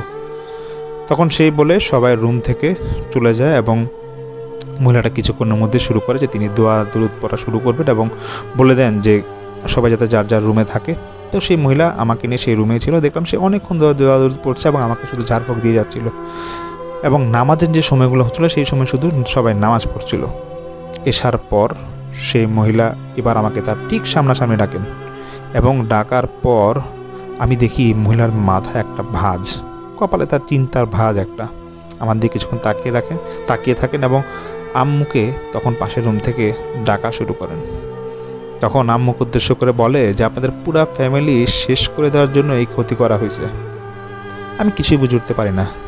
তখন সেই বৃদ্ধা বলে যে আমার সাথী যারা আছে, সাথী জিন মানে সঙ্গী জিন যারা আছে, তারা খবর নিয়ে দেখেছে, এবং কালকে আমি এই ছেলেকে এবং একজন মহিলাকে নিয়ে বসবো, আমার সাথে যে মহিলা থাকে তাকে নিয়ে বসবে, এবং ওর সাথে থাকা জিনগুলোকে আমি ডাকবো। তো সেই মুহূর্তে আমার আম্মু এবং নানা বলতেছে যে এখন আমরা বাড়ি যাবো, আবার কালকে আসবো, কীভাবে কী করা যায়। তখন সেই বৃদ্ধা বলে সমস্যা নেই, আমার এখানে রুম আছে, এখানে থাকেন, কোনো সমস্যা হবে না, আর আমি শরীর বন্ধ করে দিচ্ছি, খারাপ কিছু আর আজকে রাতে এটা করবে না। তো এরকম পরের দিন সেই রাতে আমাদের সেখানে থাকা হয়। তো পরের দিন সকালে তারপর আমার সকালে এরকম সারাদিন সময় পার হয়। তো সেই বৃদ্ধা বলে যে দেখেন সকালে মনে হয় না আমরা কিছু করতে পারবো, সন্ধ্যার পরই করি, তারপরে কোনো রকম সারাদিন পার করার পর সন্ধ্যা হয়, সন্ধ্যা গিয়ে এসার পর আবার পরের দিন এরকম সেখানে আমি যাই। যাওয়ার পর সেই মহিলাকে হাজির করা হয়, যে বৃদ্ধার সাথে যে মহিলা ছিল, এবং আমাকেও সেখানে সামনাসামনিতে হাজির রাখা হয়। কিছুক্ষণ পর আধা ঘন্টার মতো হবে, তারপর সেই জিনগুলো এসে পড়ে, এবং এবার আমার সাথে থাকা জিনগুলো আসার পর সেই মহিলাটার বৃদ্ধার সাথে যে মহিলাটা ছিল সেই মহিলার সাথে উপর ভর করে, এবং সেই জিনদের মধ্যে যে সর্দার আছে সে বলে ওঠে যে আমরা 5 জন জিন, এবং এই 5 জন জিন সহ আমরা টোটাল আছে এখানে 7 জন। 5 জন আমাদেরকে, এই 5 জনকে আটকে রাখা খুব কঠিন, এবং যে 2 জন আছে এই 2 জন জিন চায় এই ছেলেটাকে বাঁচিয়ে রাখার জন্য। এবং আমাকে উদ্দেশ্য করে আমাকে আঙ্গুল দিয়ে ইশারা করে দেখিয়ে সেই মহিলাটা বলতেছে, যার পর জিন হাজির করেছে, সে বলছে যে ওর বুকে বান মারা হয়েছে, এজন্য প্রায় রাতে সে স্বপ্ন দেখে এবং সে প্রায় রাতে স্বপ্নের মাঝে দেখে যে বুকে তার কেউ চাপ দিয়ে রেখেছে। আর 5 জন ছাড়া যে 2টা জিন ছিল, সেই 2টা জিন হচ্ছে একটা মেয়ে জিন, যারা কিনা তার সাহায্য করতে যেত। এবং এই 5 জন জিন নাকি টার্গেট করেছে যে আমাকে শেষই করে দিবে, এবং তারা চাচ্ছে যে আমার সাথে আমার পুরো পরিবার শেষ হয়ে যাক। তারা প্রথমে চেয়েছিল আমার আম্মুকে শেষ করে দিতে, পঙ্গু করে দিতে চেয়েছিল, কিন্তু পারেনি সেই 2টা মেয়ে জিনের কারণে। সেই 2টা মেয়ে জিন কিছু একটা দিয়ে আমার আম্মুকে সুস্থ করে ফেলেছিল, যেটা আমি ঘটনার একটা কিছুক্ষণ আগে বলেছিলাম। তো সেই বৃদ্ধা জিনটা বলে যে তোরা তোদের কথা বল, যে তোরা 5 জন কেন ওকে এরকম ক্ষতি করতে চাচ্ছিস। তখন 5 জন জিন বলে ওঠে, মানে জিনের 5 জন জিনের যে সর্দার, সে বলে ওঠে যে আমরা কখনোই এখানে আসতে চাইতাম না, এবং আমাদের আসার একটাই উদ্দেশ্য হচ্ছে যে আমাদেরকে এখানে আনা হয়েছে। আমরা অনেক দূরে থাকি, দূর থেকে এখানে শুধু এসেছি যে ওকে শেষ করার জন্য। আমরা মুসলিম না, আমরা হিন্দুও না, খ্রিস্টানও না, আমরা কোনো ধর্মই বিশ্বাস করি না। তখন সেই জিনগুলোকে বলে ওঠা যে তোরা কার পূজা করিস বা কী করিস তোরা? আমরা শয়তানের পূজারি, আমরা যে কোনো মুহূর্তে কারো ক্ষতি করতে পারি, যে কোনো মুহূর্তে কাউকে শেষ করে ফেলতে পারি। তখন সেই জিনদের সাথে যখন একের পর এক অনেক কথা বলা হচ্ছে, জিনগুলো যখন উত্তর দিব এমন একটা পর্যায়ে, তখন আমার ফ্যামিলির প্রত্যেকটা মেম্বারকে তখন হাজির করা হয়। আমি শুধু দেখে যাচ্ছিলাম, কিন্তু কোনো কথা বলতে পারছিলাম না। আমি দেখছি যে সেই মহিলার উপর ভর করা জিনগুলা, যে জিনটা ছিল, সেই জিনটা একটু কর্কশ ভাষায় বলে উঠছে যে জমি জমার ব্যাপার, এখানে জমি জমা নিয়ে ভেজাল লাগছে, এর জন্য আমাদেরকে এখানে পাঠানো হয়েছে, এবং এটা অনেক আগে থেকেই। তখন সেই বৃদ্ধা জিনটা বলছে কি জমি জমা? তখন আমাদের বাড়ির পাশে উত্তর বাড়ি নামে একটা বাড়ি ছিল, উত্তর বাড়ির কিছু কর্তার নাম বলে এবং তাদেরকে উদ্দেশ্য করে বলে যে তারাই ভেজালটা লাগাইছে, নাহলে আমরা কবেই চলে যাইতাম।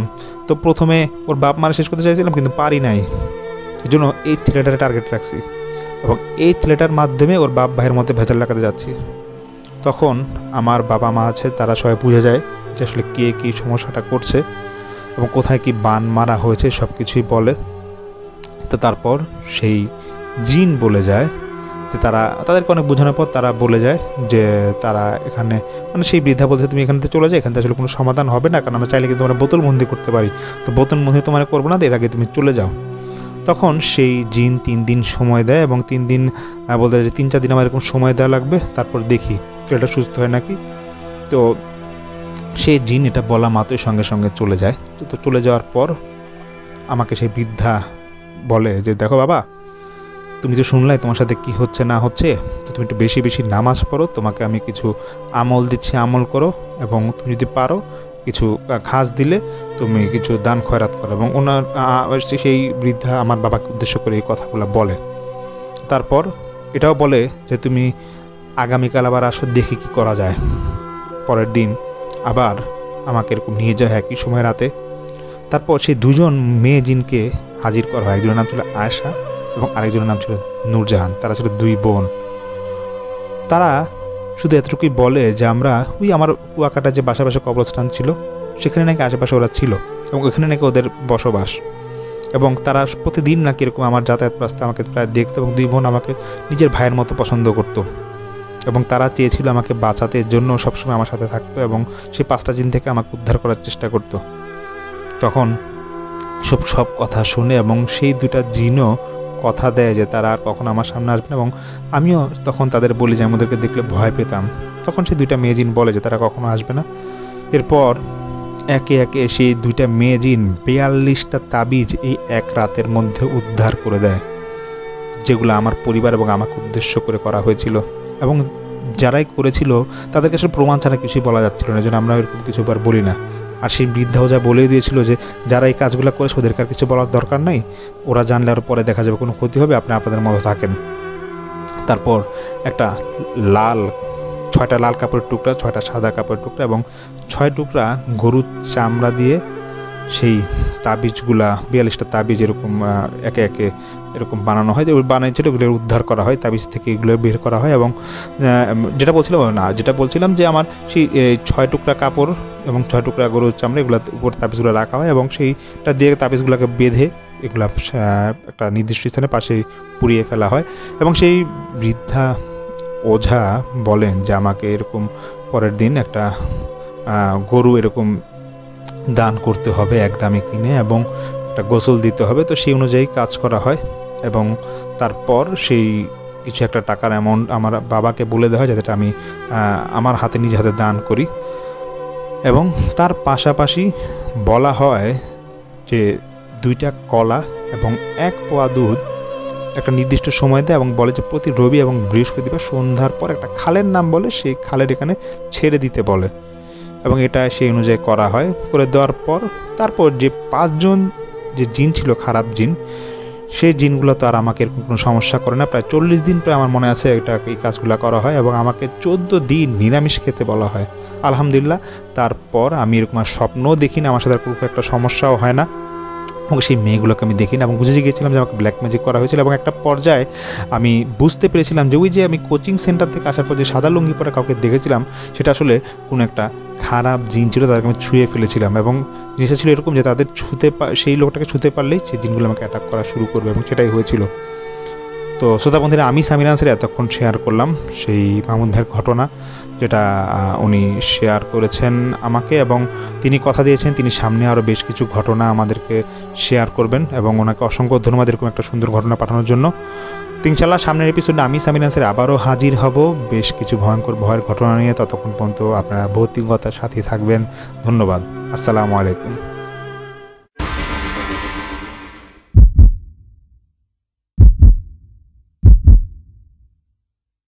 আসসালামু আলাইকুম, আমি শাওন।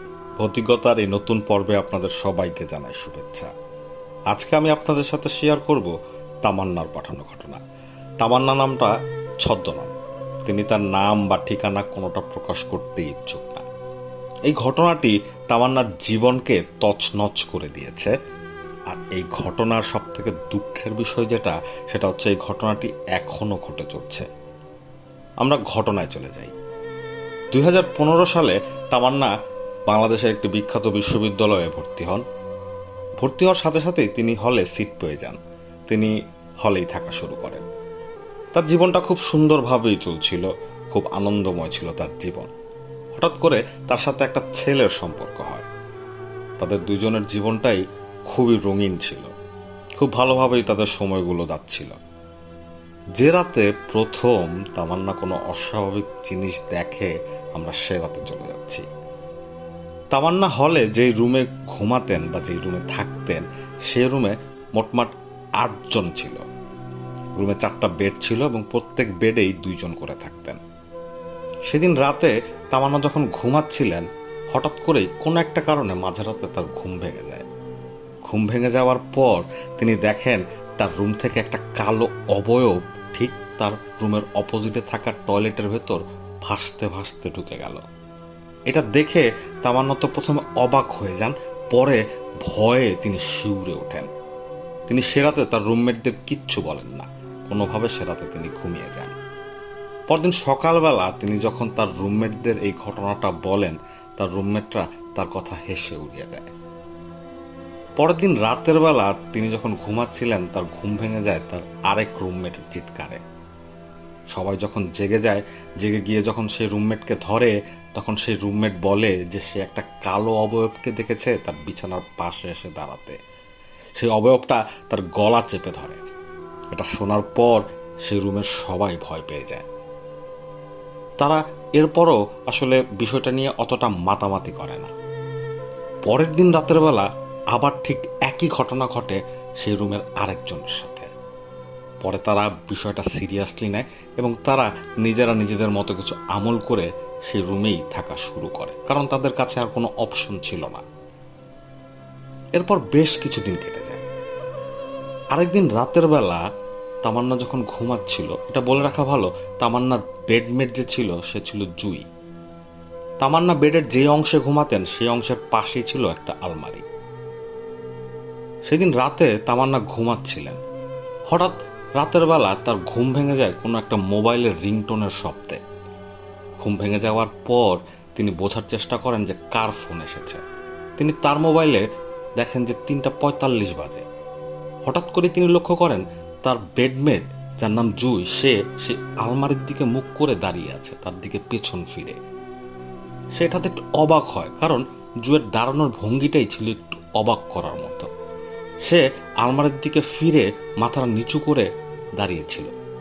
জুই এমন অদ্ভুতভাবে দাঁড়িয়েছিল, সেটা দেখে তামান্না অবাক হয়ে তার দিকে তাকিয়ে থাকে। সে অনেকক্ষণ তার সেই বেডমেটের দিকে, সেই জুইয়ের দিকে তাকিয়ে থাকে, কিন্তু জুই একইভাবেই দাঁড়িয়েছিল অনেকক্ষণ যাবৎ। এক পর্যায়ে তামান্নার ধৈর্য ভেঙে যায়, সে ডাক দিয়ে ওঠে, জুই, এই জুই। ঠিক তখনই তার পাশে থেকে কেউ একজন বলে ওঠে, তখন তামান্না দ্রুত তার পাশে তাকায়। সে তাকিয়ে দেখে জুই তার পাশে শোয়া। তখন সে দ্রুত আবার সে আলমারির দিকে তাকায়। তাকাবার পর সে দেখতে পায় সে অবয়বটা ধীরে ধীরে তার দিকে মুখ ফেরালো এবং হঠাৎ হাওয়ায় ভ্যানিশ হয়ে গেল। এটা দেখার পর তামান্না চিৎকার দিয়ে অজ্ঞান হয়ে পড়ে যায়।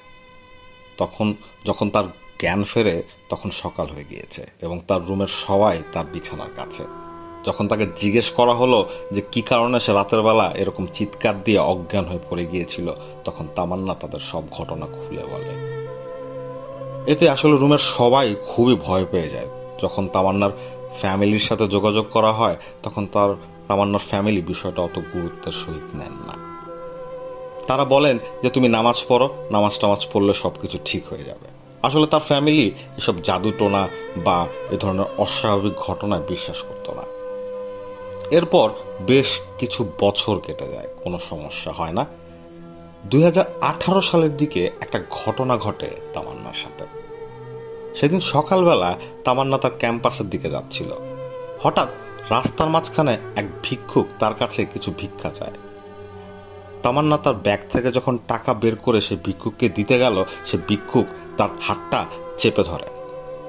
তামান্না ভয় পেয়ে যায়, সে চিৎকার দিয়ে ওঠে, এই হাত ছাড়েন। তখন সে ভিক্ষুকটা তামান্নাকে বলে যে মা, তোমার সাথে তো কেউ আছে, তুমি কি ভয় পাও মাঝে মধ্যে? তোমার সাথে একটা কালো অবয়বকে আমি দেখতে পাচ্ছি। তোমার তো অনেক সমস্যা আছে, ডাক্তার দেখাবার পরও সেই সমস্যার কোনো সমাধান হচ্ছে না, তাই না? এই কথা যখন সে ভিক্ষুকটা তামান্নাকে বলছিল, তামান্না অবাক হয়ে তার দিকে তাকিয়েছিল। ভিক্ষুকটা এক পর্যায়ে বলে যে তুমি যে ছেলেটার সাথে সম্পর্ক করতেছো সেই ছেলেটা তো ভালো না। সেই ছেলেটার সাথে যদি তোমার বিয়ে হয় তোমার অনেক বড় বিপদ। ছেলেটার সাথে বিয়ে করো না। এই কথা শোনার পর তামান্না সেই লোকটার হাত থেকে তার হাতটা ছুটিয়ে তাকে গালাগালি করে চলে আসে। ব্যাপারটা নিয়ে আসলে সে মাথা ঘামায় না, সে ধরেই নেয় যে সেই লোকটা পাগল। এরপর 2020 সালের ঘটনা। 2020 সালের লকডাউনের একদিন আগে তামান্নার বিয়ে হয়ে যায় তার সেই পছন্দের ছেলের সাথে। তামান্নার বাবা মা সেই ছেলেটা সম্পর্কে খোঁজ খবর করার চেষ্টা করেছিল, কিন্তু তামান্না কোনোভাবেই রাজি ছিল না। তাই তারা খুব দ্রুতই বিয়ে করে ফেলেন। বিয়ে করার কয়েকদিন পর তার সাথে আসলে কোনো ধরনের অস্বাভাবিক ঘটনা ঘটেনি। তিনি ভালোভাবেই তার বিবাহিত জীবন পার করছিলেন। সমস্যা শুরু হয় কয়েকদিন পর থেকে। তামান্নার হাজবেন্ড যখন বাসায় থাকতেন না, তখন তামান্না কারো জানি একটা উপস্থিতি টের পেতেন তার পুরো বাড়ি জুড়ে। তিনি শুনতে পেতেন অনেক লোকের কথা, কিন্তু তিনি গিয়ে কাউকেই খুঁজে পেতেন না। একদিন তিনি রান্নাঘরে রান্না করছিলেন, হঠাৎ তিনি শুনতে পান বসার ঘর থেকে তার স্বামী তাকে ডাকছে। তিনি দৌড়িয়ে যখন বসার ঘরে যান, গিয়ে দেখেন কেউ নেই। তিনি ভয় পেয়ে যান, তিনি মারাত্মক ভয় পেয়ে যান। তিনি আরেকটা জিনিস যেটা ভয় পাচ্ছিলেন সেটা হচ্ছে তিনি কি মানসিকভাবে অসুস্থ হয়ে যাচ্ছেন। তার মাইগ্রেনের পেইন অনেক পুরনো, কিন্তু সেই সময় এই মাইগ্রেনের পেইন তার প্রত্যেক দিনই উঠত। তিনি মাথা ব্যথায় অস্থির হয়ে থাকতেন। তার হাজবেন্ড তাকে দেখে বলতো যে চলো ডাক্তার দেখাই, কি সমস্যা, কিন্তু তামান্না রাজি হতো না। আরেকদিন রাতের ঘটনা, তামান্না ঘুমাচ্ছিল। ঘুমের মধ্যে তামান্না দেখতে পায় তার হাজবেন্ড তার বিছানার পাশে একটা বালিশ নিয়ে দাঁড়িয়ে আছে। তামান্না চোখ খুলে তাকাবার পর সাথে সাথে সে তার বালিশটা তার মুখে চেপে ধরে এবং তাকে দম বন্ধ করে মারার চেষ্টা করছে। সে হাত দিয়ে সে বালিশটা সরিয়ে দেয় এবং সে তখনই ঘুম থেকে জেগে যায়। ঘুম থেকে জেগে সে আশ্চর্য হয়ে লক্ষ্য করে তার স্বামী তার পাশে একটা বালিশ হাতে নিয়ে দাঁড়িয়ে আছে।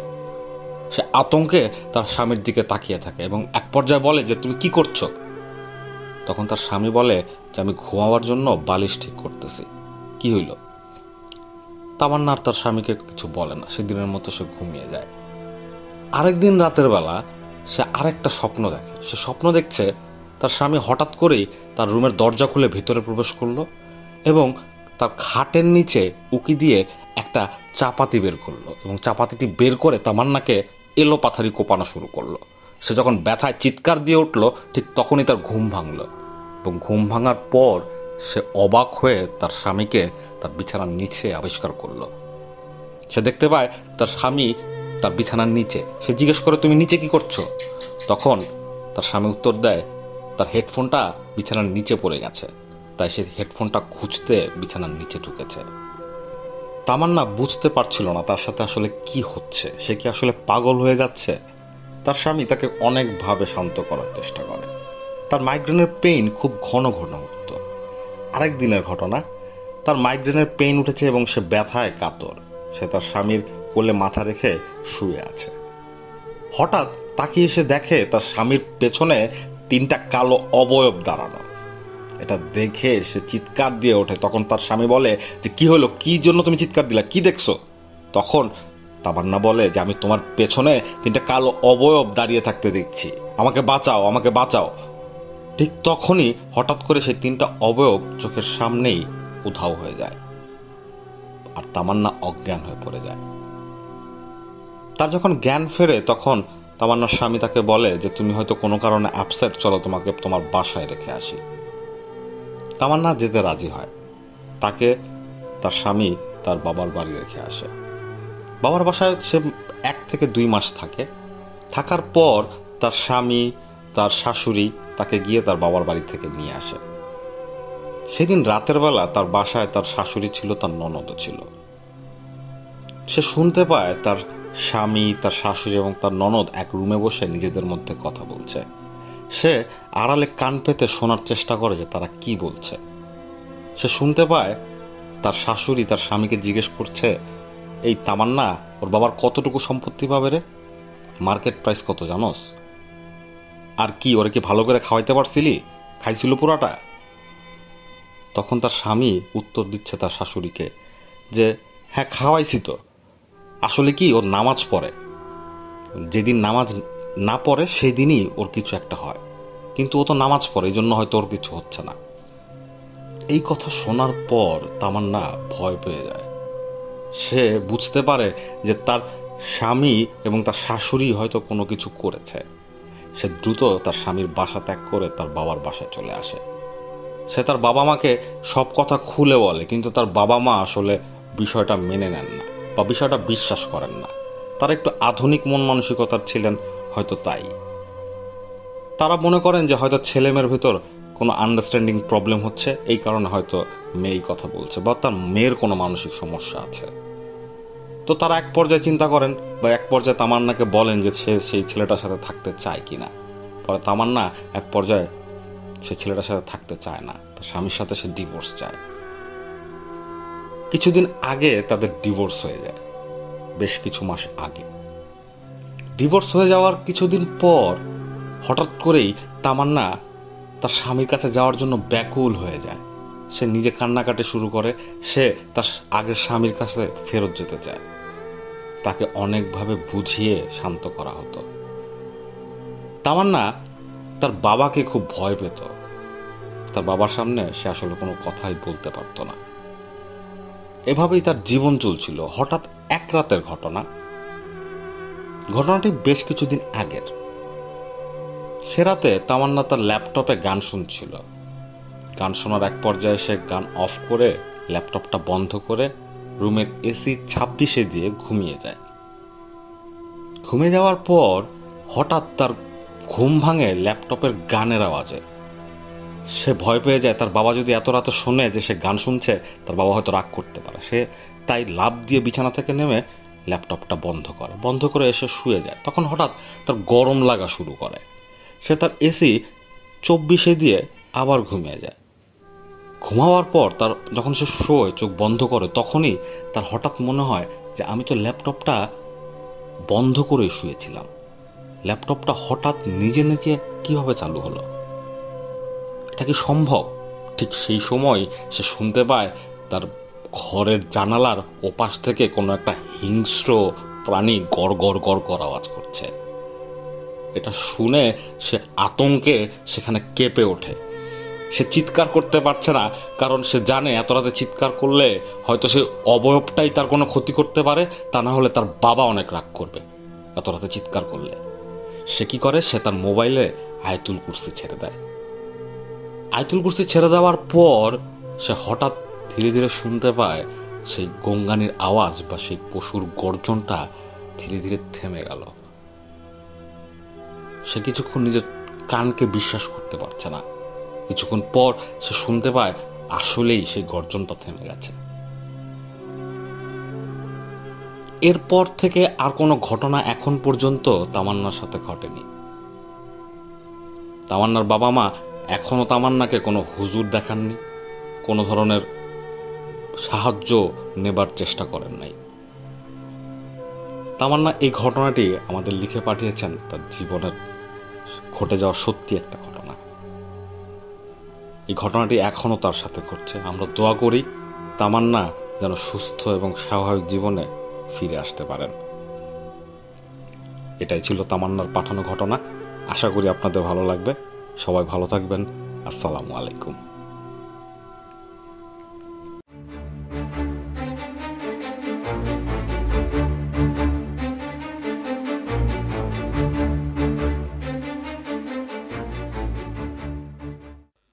ধন্যবাদ আমাদের সকল লিসনারদেরকে, ধন্যবাদ আমাদের সকল মডারেটরদেরকে যারা ব্যাক স্টেজে কাজ করে যাচ্ছেন। ধন্যবাদ আজকের সেসব স্টোরি টেলার কাম মডারেটর যেমন সামির ভাই, শামীম ভাই, শাওন ভাই, তাদেরকে অনেক অনেক ধন্যবাদ তাদের অসাধারণ ঘটনার জন্য।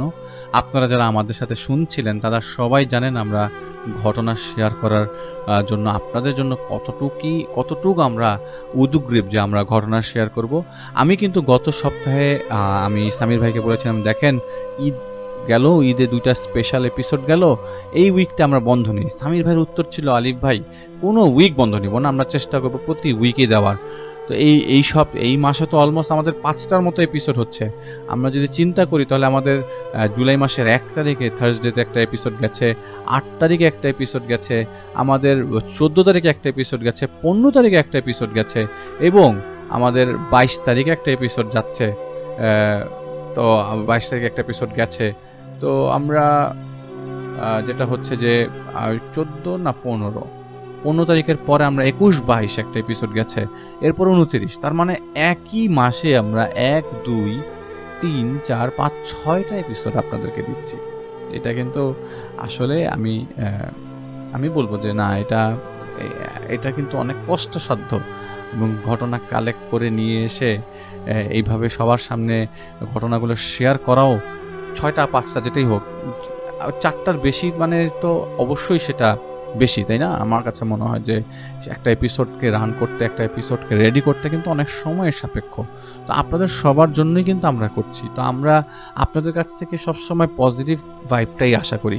হ্যাঁ, নেগেটিভিটি অবশ্যই থাকবে, অবশ্যই আমাদের এগেইনস্টে অনেকেই কথা বলবে, অনেকেই বিশ্বাস করবে না। তো আমি তাদেরকে বলবো যে যদি বিশ্বাস নাই হয় তো অবশ্যই সেটা আপনারা নিজেদের মধ্যে রাখতে পারেন।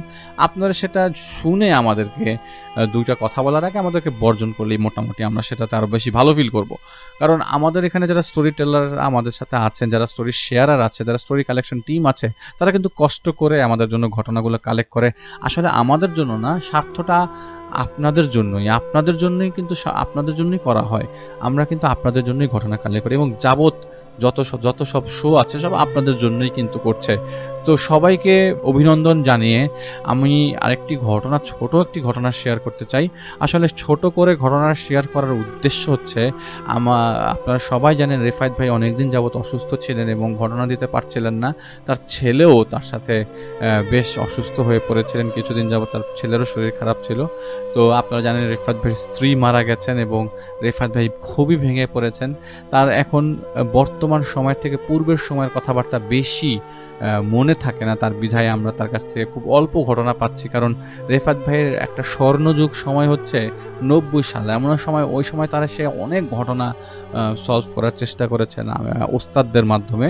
স্টিল না ওস্তাদরা তার সাথে আছে, তারপরও ওস্তাদরা তার কাছ থেকে এখন একটু ডিস্টেন্স মেনটেন করে বিধায় আমরা সব ধরনের ঘটনাগুলো আপনাদের কাছে শেয়ার করতে পারছি না।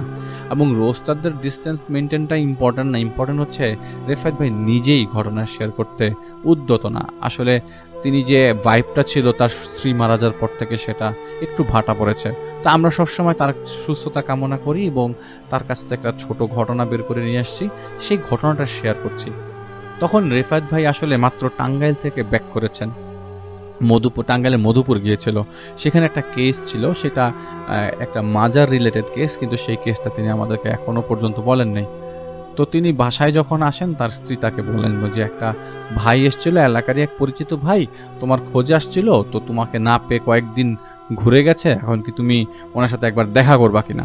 তো তার বাসা থেকে সেই বাসাটার দূরত্ব ছিল হেঁটে যেতে 15 মিনিটের মতো সময় লাগে।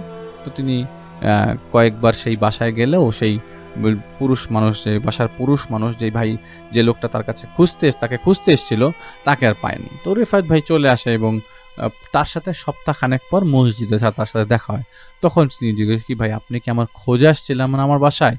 তখন সেই লোক বলে ভাই আপনাকে যে পাইছি এটাই অনেক বেশি, আমি তো আপনার খোঁজ করছি, আমার মেয়েটার জন্য খুব খারাপ অবস্থা, আমার মেয়েটা একদমই সুস্থ ছিল, কিন্তু হঠাৎ করে তার একটা সমস্যা শুরু হয়, আপনি যদি একদিন বাসায় আসতেন তাহলে আমি আপনাকে বিস্তারিত বলতাম। তো রেফাত ভাই খুব অবাক হয়ে যায়, ঘটনা কি? তো বলে যে আপনি আমাকে এখানে একটা হালকা হিন্ট দিবেন, তাহলে আমি একটু আমার ওস্তাদদেরকে একটু জানাই রাখতাম। তো বলে যে আসলে হিন্ট আমি এখন দিব না, আপনি যদি বাসায় আসেন তখন আপনি দেখার পরে ওস্তাদদেরকে জানেন, আপনি একটু আমার বাসায় আসেন, এক কাপ চা খাইলেন আর একটা আমার মেয়েটাকে একটু দেখে গেলেন। আর ওই লোকটা ছিল বেশ শিক্ষিত, ওই লোকটা অনেক জায়গাতেই বিভিন্ন জায়গাতেই তার মেয়েকে নিয়ে গেছে, বলে যে ভাই অনেক জায়গায় গেছি, কাজ হয় নাই, আপনি একটু আসেন। তো রেফাত ভাই ঠিক পরের দিনই ঈশার পরে ঈশার নামাজের পরে ওনার সাথেই মসজিদ থেকে ওই বাসায় যান। তো ঢোকার পরেই রেফাত ভাই সবসময়, আমি বলি যে রেফাত ভাই কোনো না কোনো ছাপ, কোনো চিহ্ন কোনো বাসায় গেলে সেটা তিনি টের পান। তো সেই বাসার মধ্যে থেকে খালি দেয়াল থেকেই শব্দ আসছিল, হু হু হু বাতাসের মতো শব্দ আসছিল, মনে হচ্ছিল বাইরে অনেক বাতাস হচ্ছে, আসলে ওই মুহূর্তে গরমকাল, কোনো বাতাসের ছিটে ফোটাও ছিল না। রেফাত ভাই অনেক ঘাম ছিল ইনফ্যাক্ট সেই বাসায় ঢোকার পর, কিন্তু সেই দেয়াল থেকে বাতাসের শব্দ আসছিল। তো রেফাত ভাই বাসায় ভেতরে ঢোকে এবং ঢোকার পরে রেফাত ভাই ওনার স্ত্রী সামনে আসে এবং সালাম দেয়, বলে যে আমার মেয়ে আসলে এখন ওকে রেডি করছি আপনার সামনে নিয়ে আসার জন্য, সামনে আসতে চাচ্ছে না। তো রেফাত ভাই আচ্ছা সামনে নিয়ে আসার দরকার নাই, আমি আগে শুনি আসলে আপনার মেয়ের কি হয়েছে। তো বলে যে আসলে আমার মেয়ে তো স্কুলে পড়ে এবং নাম করে স্কুলে পড়ে ঢাকায়। আমার মেয়ে তো স্কুলে পড়ে, স্কুল থেকে আসার পরে গত 2 সপ্তাহ যাবত আমার মেয়েটা আমাদের সাথে কথা বলছিল না, এবং 2 সপ্তাহ যাবত সে কথা না বলায় এবং বাসার মধ্যে কোনো খাবার দিলে সে খালি প্লেটের মধ্যে আঙ্গুল ঘুরাতো, ভাত ফেলতো, কিন্তু খেত না, কোনো কিছুই খেত না। একটু মাছ দিলে মাঝে মধ্যে মাছ দিয়ে খেত। 14 দিনের মধ্যে আমরা কখনো তাকে ভাত খেতে দেখি নাই, খালি মাছ দিলে মাছ একটু খাইতো, ভাতের সাথে হালকা করে খাইতো, কিন্তু সেটাও না খাওয়াই বলা চলে। আর খালি ফলের রস খাইতে চাইতো, ফলের রস দিতে হইতো। পেঁপের জুস খুব বেশি খাইছে কয়েকদিন যাবত, এবং আমার একদম শুকায় গেছে। এবং সবচেয়ে নেগেটিভ সাইড হচ্ছে মেয়েটা আমরা একদিন রাতের বেলা ঘুমায় আসি, ঘুম ভাঙে হচ্ছে ওর রুম থেকে কান্নার শব্দ, ওই কান্না করতেছে। তো আমরা খুব অবাক হয়ে যাই, আসলে ওর রুম থেকে কেন কান্নার শব্দ আসে। আর আমাদের একটা মাত্র মেয়ে, আমার একটা ছেলে আছে ছোট, তো এই মেয়েটা হঠাৎ করে কান্না করতেছে, কি হলো, কোনো বিপদ হলো কিনা। তো আমরা রুমের দরজাটা খুলি, তো দরজা খোলার পর দেখি ও আয়নার সামনে বসে আছে। ওর রুমের আয়না, ড্রেসিং টেবিলের আয়নাটা বেশ বড়। তো ওইখানে ঢুকে ওইখানের মধ্যে অনেক টিপ টুপ লাগানো ছিল, অনেক সাজা টাজা জিনিসপত্র ছিল, কিচ্ছুই জায়গায় নাই। তো সবও সরাই ফেলছে, সবও মাটিতে ফেলে রাখছে। আর আমরা কয়েকদিন যাবত রুমে ঢুকি নাই, ও রুম কখনো কাউকে ঢুকতে দিত না। এখন তো এই অবস্থা, আগেও কখনো ঢুকতে দিত না, সবকিছু পরিষ্কার করতো। আমার মেয়েটা এত গুছানো ছিল, সেই গুছানো মেয়ে এখন আমার আয়নার সামনে কাঁদে। তো আমি আয়নার সামনে গেছি, আয়নার সামনে যাওয়ার পর আমাকে ওই সামনে থেকে সরাই দিল। আমি আয়নাতে নিজের অবস্থা দেখার আগেই আমি জায়গা থেকে ওর ধাক্কা এত জোরে ধাক্কা যে আমি অনেক দূরে যে দরজার সাথে যে বাড়ি খাই, এত জোরে ধাক্কা ও আমাকে দিয়ে বসে। তো এটা হচ্ছে ওই মেয়েটার মা বলছে, মেয়েটার নাম মিনার মা বলছে যে মিনা, আমি গেলাম রুমে ঢুকলাম এবং ঢুকার সাথে সাথে আমাকে এত জোরে ধাক্কা দিল যে আমি যে দরজার সাথে বাড়ি খেলাম। তো তো আমি খুব অবাক হয়ে যাই, মিনা এটা করতেছে কি। তো আমি দেখি যে ও কান্না করতেছে, আয়নার দিকে তাকায়, এবং আয়নার দিকে তাকায়ও যে এরকম টাইপের শব্দ আমরা দুই ঠোঁটের মাঝখানে আমাদের আঙ্গুল দুধ দেখে বলি না, শীষ, ও ওরকম ভাবে শীষ দিচ্ছে ওই আয়নার মধ্যে তাকিয়ে, চুপ করে থাকতে বলছে। এবং কান্নার মাঝখানে সে আমার দিকে তাকিয়ে বলে যে, ইশারা দিয়ে বলে যে রুম থেকে বের হয়ে যাও। আমার কাছে তখন মনে হলো যে আমার মেয়ে আমার সাথে কথা বলছে না, এটা আমার মেয়ে হতে পারে না, এটা আমার মেয়ে না। তো পরের দিনও দেখা গেল যে ঠিক একইভাবে সে কান্না করছে, প্রায় সময় তার রুম থেকে কান্নার শব্দ পাই। একদিন বিকালবেলা তার রুমের পাশ দিয়ে আমি হেঁটে হেঁটে আমাদের ড্রয়িং রুমে যাচ্ছি, হঠাৎ করে দেখি সে দিব্যি হাসি, কোনো বান্ধবীদের সাথে যদি কেউ হাসতে বসে ঠিক একইভাবে আয়নার সামনে দাঁড়িয়ে এসে সেই চেয়ারটাতে বসে দিব্যি হাসি। ওরে হাসি, হাসি কাকে বলে, একদম ওই যে চেয়ারটাতে বসে সে সাজুগুজু করতো, সেই চেয়ারটাতে সে এত ইজি হয়ে বসছে যে বসে সে অপোজিটে যে আয়নার মধ্যে দাঁড়িয়ে ওই দিব্যি হাসি করছে। তো একদিন কোন একটা শুক্রবারে আমরা ওর মধ্যে খুব নর্মাল আচরণ দেখতে পাই, যেমন বাবা মা বলছে ওই দিন শুক্রবারে পোলাও রান্না করেছিলাম, পোলাও খাচ্ছে। এর মধ্যে আমরা এক দুজন হুজুরকে দেখেছি, কিন্তু তারা আসলে কিছু বলতে পারেনি, তারা দোয়া পড়ে দিয়েছে, ওর মাথায় ফু দিয়ে দিয়েছে, আমরা চলে আসছি, কিন্তু আসলে তেমন কিছু করতে পারেনি। তো ওই কয়েকদিন হুজুর দেখানোর পরে সে আমি একদিন একটা শুক্রবারে আসলে 14 দিন যাবত তার অবস্থা খুব খারাপ, কিন্তু এটা কয়েকদিন, এটা আরো আগের থেকে শুরু। তো এখন একটা শুক্রবারে সে আমাদের সাথে এরকম ভাবে বলে বসে যে, বাবা মা আমি কি খুব খারাপ মানুষ? তো আমরা বলি যে, বাবা মা তুমি এরকম কথা কেন বলছো, তুমি খারাপ কেন হবা? বলে না, আমার তো মনে হচ্ছে আমি খুব খারাপ মানুষ, আমি মনে হয় তোমাদের সাথে ভালো কিছু করতে পারি না। তো এরকম কথা হঠাৎ করে সে আমাদের বলছে, এবং এটাও বলছে যে, বাবা মা আমি যদি কখনো মারা যাই, তোমরা কিন্তু আমার কবরটা আর দাদির পাশে দিবা, দাদিকে। এই কথাটা একটা 14-15 বছর মেয়ে যদি বলে যে আমার কবরটা দাদির পাশে দিবা, 70-75 বছরের কোনো বয়স্ক লোক বললে একটা কথা ছিল, কিন্তু আমার মেয়ে তো 15 বছর বয়স। তো আমার মেয়ে কি ভেতরে ভেতরে গ্রাস করে ফেলতেছে নাকি কিছু একটা, সেটা জানবার জন্যই আমরা লাস্ট 14 দিন যাবত ওকে খুব বেশি অবজার্ভ করি, এবং 14 দিন যাবতের হিসাবটা আপনাকে পরে দিচ্ছি। তো আমরা এই জিনিসটা ওর মধ্যে পাই, এবং ওর মধ্যে ম্যাচুরিটি খুব বেশি বেড়ে যায়, খুব সুন্দর সুন্দর কথা বলতো। যেমন বাচ্চা মানুষ, ও যেমন যখন স্কুলে পড়তো, যখন নর্মাল ছিল তখন ও এতটা ম্যাচিউরড কথা বলতো না। তো আয়নার সাথে রেগুলার কথা বলতো, আয়নার মধ্যে রেগুলার কথা বলতো, এবং কার সাথে কথা বলতো সেটা আমরা বুঝতাম না। ও আসলে আমাদের ইনফ্যাক্ট সেই আয়নার সামনে যেতেও দিত না, ও সারাক্ষণ পাহারা দিত। এর মধ্যে স্কুলে যাওয়া বন্ধ, 2 মাস যাবৎ স্কুলে যাওয়া বন্ধ, এবং আপনাকে বলি লাস্ট 14 দিন যাবৎ সে আয়নার সামনে আয়না নিজে পরিষ্কার করা শুরু করে, আয়নার সাথে তাকিয়ে গভীর রাতে সে কথা বলতো, এবং এক পর্যায়ে ঝগড়া শুরু, লাস্ট 14 দিন যাবৎ ঝগড়া শুরু, প্রচন্ড ঝগড়া শুরু। তো আমি জিজ্ঞেস করি যে এক ফাঁকে, মানে তার মা বলছে, মিনার মা বলছে যে, মিনা তোমার কি হয়েছে, তুমি বলো তো আমাকে, ঘটনাটা কি? তো আমার দিকে তাকে খুব জোরে চিৎকার করে বলে যে, মা তুই এখান থেকে সর, তুই যদি না সরিস তাহলে আমি তোকে মেরে ফেলবো, সর এখান থেকে, তোর গায়ে আগুন লাগাই দিব, সর এখান থেকে মা। তা আমি খুব ভয় পেয়ে যাই, আমি এটা আপনার ভাইকে জানাই, এবং আপনার ভাই ওর সাথে, আমার মেয়ের সাথে কথা বলে। আপনার ভাইয়ের সামনে ও একদিন কাপড় খুলে ফেলতে যাচ্ছিল, যেটা আমরা আসলে লজ্জা লাগছে বলতে, তো এটা কাপড় খুলে ফেলতে যাচ্ছিল। তখন এরপর থেকে আপনার ভাই ওর সাথে কথা বলে না, আমাকেই পাঠায় দেয় যদি কোনো কিছু করে বসে, কারণ এর মধ্যে 1-2 জন হুজুর বলেছে ও নাকি পজেসড। তো আমরা অনেক ওই হুজুরদেরকে বলেছি যে পজেসড হলে আপনারা কিছু করেন, কোনো পজেশন ছাড়ানোর কোনো উপায় আছে কিনা, কিন্তু ওনারা ওই মাথায় পানি পড়া এই সেই দিয়েছে। তো আপনার ভাই আপনার ব্যাপারে জেনেছিল, ভাই এখন আপনি যদি আমাদের মেয়ের জন্য কিছু করতে পারেন। তো রেফায়েত ভাই যদি একটা কথা বলে যে, দেখেন আমি তো আসলে জানি না আসলে আপনার মেয়ে কি অবস্থা, আপনি যদি আপনার মেয়েকে ঠিক রাখতে পারেন তাহলে আমি আপনার মেয়ের সাথে দেখা করব, এবং আপনার মেয়ে যে আয়নায় বসে সেই আয়নাটা একবার দেখব। এরই মাঝে 2 দেয়ালের মাঝখান দিয়ে হু হু হু হু শব্দ, এবং এটা বেড়ে গেল হঠাৎ করে, বাতাসের শব্দ, মনে হচ্ছে দেয়ালের মধ্যে এসে বাতাসটা বাড়ি খাচ্ছে। তো রেফায়েত ভাই এতটুকুই জাস্ট ফিল করেছে, ওই রুমে ঢুকবার পরে সেই দেয়ালের মধ্যে সেই শব্দগুলো আর নাই। রেফাত ভাই যেটা যায় এখানে যায়, সে আয়নার সামনেই মেয়েটাকে দেখতে পায় এবং মেয়েটার পাশে মেয়েটার মা দাঁড়িয়েছিল, যাতে মেয়েটা কোনোভাবে কোনো ধরনের কোনো অকারেন্স করতে গেলে মেয়েটার মা যেন মেয়েটাকে আটকাতে পারে। তো রেফাত ভাই দেখেন সেই অপোজিটের আয়নার মধ্যে রেফাত ভাই এই আয়নাটার সামনে যায়।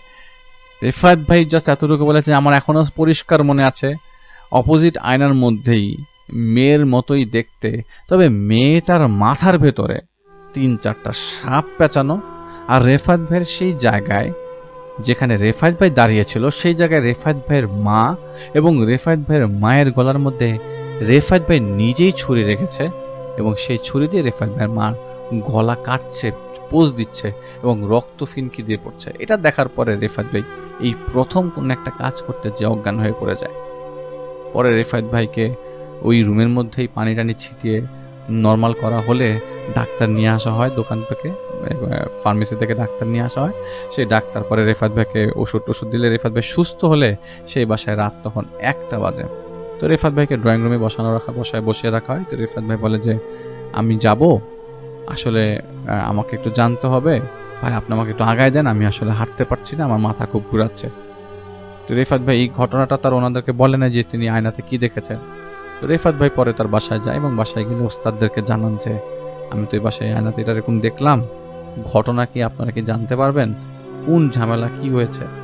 পরে রেফাত ভাইকে ওস্তাদরা জানায় যে ওই মেয়েটার সাথে একটা জিন চালান দেওয়া হয়েছে, 3টা না 4টা জিন চালান দেওয়া হয়েছে। এরা এই রুমের ভিতরেই, মেয়েটার রুমের ভিতরেই কিছু জিনিস পাওয়া যাবে, তুমি ওই মেয়ের রুমের ভিতরেই খোঁজো, রুমের ভিতরে খুঁজলেই পাবা, এবং সেটা মেয়েটার ওই রুম থেকে যদি নিয়ে আসতে পারো তাহলে সেটা অবশ্যই পুরাই ফেলবা, এবং পুরাই ফেলার সময় এই দুয়াটা পড়বে, সূরাটা পড়বা, আর ওই মেয়েটাকে ওই রুমের মধ্যে রাখবে, মেয়ের বাবা মাকে রুমের মধ্যে রাখবা, তুমি একা কাজটা করতে চাও না, এবং সাথে আমরা থাকবো, তুমি টেনশন করো। তো পরবর্তী সময় মেয়েটার সাথে কথা বলায় এবং ও এটাও বলে যে তুমি মেয়েটার সাথে একটু কথা বলে দেখো যে আসলে তুমি রুটটা বের করতে পারো কিনা, যে ও আসছে কোথা থেকে। তখন মেয়েটার সাথে কথা বলার সময় মেয়েটাকে প্রথমে অনেকগুলো সূরা পড়ার পরও মেয়েটা রাজি হচ্ছিল না। পরবর্তী সময় একটা লাস্ট সূরা পড়ার পর মেয়েটা মাথা নিচু করে ফেলে এবং নিচু করেই কথা বলতে থাকে যে আমি আসছি এই জায়গা থেকে। জায়গাটার নাম রেফাত ভাই মনে করতে পারছেন না, কারণ তার স্মৃতিশক্তির ব্যাপারে আপনাদেরকে আমি একটু আগে বলেছি যে আমি আসছি এই জায়গা থেকে, এবং আমাকে পাঠিয়েছে মেয়েটার বান্ধবী ক্লাসে। আসলে তাদের দুজনের মধ্যে খুব কম্পিটিশন ছিল, এবং যাতে সে কোনোভাবেই একটু লোয়ার মার্কস পায়, এবং সেদিকে ওই মেয়েটার মা আবার এইসব জাদুটোনা করতো, সেই মা এই জিনটাকে পাঠিয়েছে মেয়েটা যাতে কোনোভাবে পড়াশোনা না করে এবং পড়াশোনার রেজাল্ট যেন খারাপ হয়। এই জন্য বিভিন্নভাবে বিভিন্ন সময় জিনিস দেখিয়ে মেয়েটাকে ভুলিয়ে রাখার চেষ্টা, এবং আয়নার মধ্যে দাঁড়িয়ে কথা বলা, গল্প করা, এবং আয়না থেকে মেয়েটাকে উল্টাপাল্টা কথা বলে কান্না করানো, এই জিনিসগুলা চলছিল। তখন ওই মেয়েটার ভেতর থেকে জিজ্ঞেস স্বীকার করে এবং বলে যে রেফাত ভাই বলে যে এখন আমি যদি তোমাকে আয়নার মধ্যে নিয়ে এসে বোতলে ঢুকাই ফেলি, এর আগে তুমি যদি চলে যেতে চাও চলে যাও, আমি এমন কোনো বিপত্তি ঘটাতে চাই না। কোন জায়গায় কি কি রাখছো সেটা বলো, কারণ আমি পুরো রুম খুঁজে দেখছি, কিচ্ছু পাই নাই। তখন বলে যে আসলে রুমের ভেতরে না, দেয়ালের ভিতরে আছে, আপনাকে দেয়ালের ভেতর থেকে বের করতে হবে। পরে দেয়ালের ভেতর থেকে বের করে, দেয়ালের ভেতরে একটা চিরুনির মধ্যে অনেকগুলো তাবিজ পাচানো ছিল, এবং সেই তাবিজের মধ্যে রক্ত লাগানো ছিল, ব্যাঙের হাড় ছিল, অনেক কিছু একসাথে পেঁচানো। পরে সেটাকে পুটলির মধ্যে নিয়ে রেফাত ভাই তাকে বাইরে পুড়িয়ে ফেলে, এবং পরে মেয়েটাকে গোসল করার জন্য একটা পানি পরা দেয়, কিছু জমজমের পানি খেতে দেয়। এরপর আস্তে আস্তে মেয়েটা ঠিক হয় এবং এলাকায় খবর নিয়ে জানা গেছে যে মেয়েটা হ্যাঁ ঠিক আছে, কিন্তু মেয়েটাকে বলে যে তুমি স্কুলটা সরিয়ে ফেলো, যে মেয়ের সান্নিধ্যে তুমি থাকবা সেই মেয়েকে তো আসলে ধরা বসা মুশকিল, এখন তোমাকে যেটা করতে হবে তুমি স্কুল চেঞ্জ করে ফেলো। পরে মেয়েটা স্কুল চেঞ্জ করে অন্য স্কুলে চলে যায়, তোর বাবা মা তাকে ওই স্কুলটা চেঞ্জ করে ফেলে, অন্য স্কুলে নিয়ে যায়, এবং ওই এলাকা থেকেও মেয়েটাকে আলাদা একটা এলাকায় নিয়ে তার বাবা মা রাখার চেষ্টা করে। তো রেফাত ভাইয়ের সাথে বহুদিন কথাবার্তা হয়েছিল, বলেছে যে 3-4 মাস লেগেছিল সুস্থ হতে। তো একটা ছোট্ট একটা ঘটনা রেফাত ভাই আমাকে শেয়ার করেছেন রেফাত ভাইয়ের ছেলের মাধ্যমে। রেফাত ভাই আসলে নিজেও কথা বলেছেন, তার ছেলেকে দিয়েও কথা বলিয়েছেন আমাকে, তো সেটা আমি আপনাদের সামনে নিয়ে আসলাম, আপনাদের সামনে শেয়ার করলাম। ক্ষমা সুন্দর দৃষ্টিতে দেখবেন কোনো ভুল হলে, কারণ এইটা আমি একদম নিজে শুনেছি, আমি একদম গুছিয়ে হয়তো অনেক কিছু বলতে পারিনি। এবং আপনাদেরকে সবসময় বলি রেফাত ভাই কিন্তু যেসব ঘটনাগুলো ক্র্যাক করেছেন সেগুলো তার এখন সম্পূর্ণ মনে নেই বিধায় আমি গুছিয়ে আপনাদের সামনে তুলে ধরতে পারি না। তো আমাদেরকে ক্ষমা সুন্দর দৃষ্টিতে দেখবেন। আমরা সবাই আপনাদেরকে সবসময় খুবই সমীহ আমরা খুবই পছন্দ করি, এবং আপনারা যে আমাদের পছন্দ করেন তা আমাদের গ্রুপের আপনাদের অ্যাক্টিভিটি দেখলে বোঝা যায়। তো আমরা নেক্সট এপিসোড থেকে জাহিদ ভাইয়ের ঘটনা আবারও পাবো। নেক্সট এপিসোডে রেফায়েত ভাইয়ের একটি ঘটনা থাকছে, আশা করছি রাজন ভাইও ব্যাক করবেন। এবং আমাদের সামনের রেগুলার এপিসোডগুলোতে এখন বেশি বেশি করে সাবস্ক্রাইবার আপনাদের বাড়াতে হবে। সাবস্ক্রাইব বেশি হলে 1,50,000 বলা যায় না, একটা ভালো এপিসোড চলে আসতে পারে, 2 লক্ষতে একটা ভালো এপিসোড চলে আসতে পারে। তো অবশ্যই আপনাদের এখানে অনেক বড় ভূমিকা রয়েছে। তো আমরা আজকে কথা না বাড়িয়ে এখানেই শেষ করছি আমাদের 83তম এপিসোড। আমাদের 84তম এপিসোডে আপনাদের সবাইকে সাদর আমন্ত্রণ জানিয়ে আমি ডক্টর আলিফ আজকে এখানেই শেষ করছি আমাদের এপিসোডটি। আপনাদেরকে প্রতি সপ্তাহে আপনাদের জন্য কিছু করতে মন চায়, আমাদের জন্য দোয়া করবেন, নিজেরা সেফ থাকবেন। এই প্যান্ডেমিক সিচুয়েশনটা খুবই খারাপ, বাংলাদেশের মৃত্যুর হার বাড়ছে, ডেঙ্গুর প্রকোপ বাড়ছে। আপনারা সবাই সুস্থ থাকবেন, ভালো থাকবেন। আজ আসছি, আসসালামু আলাইকুম।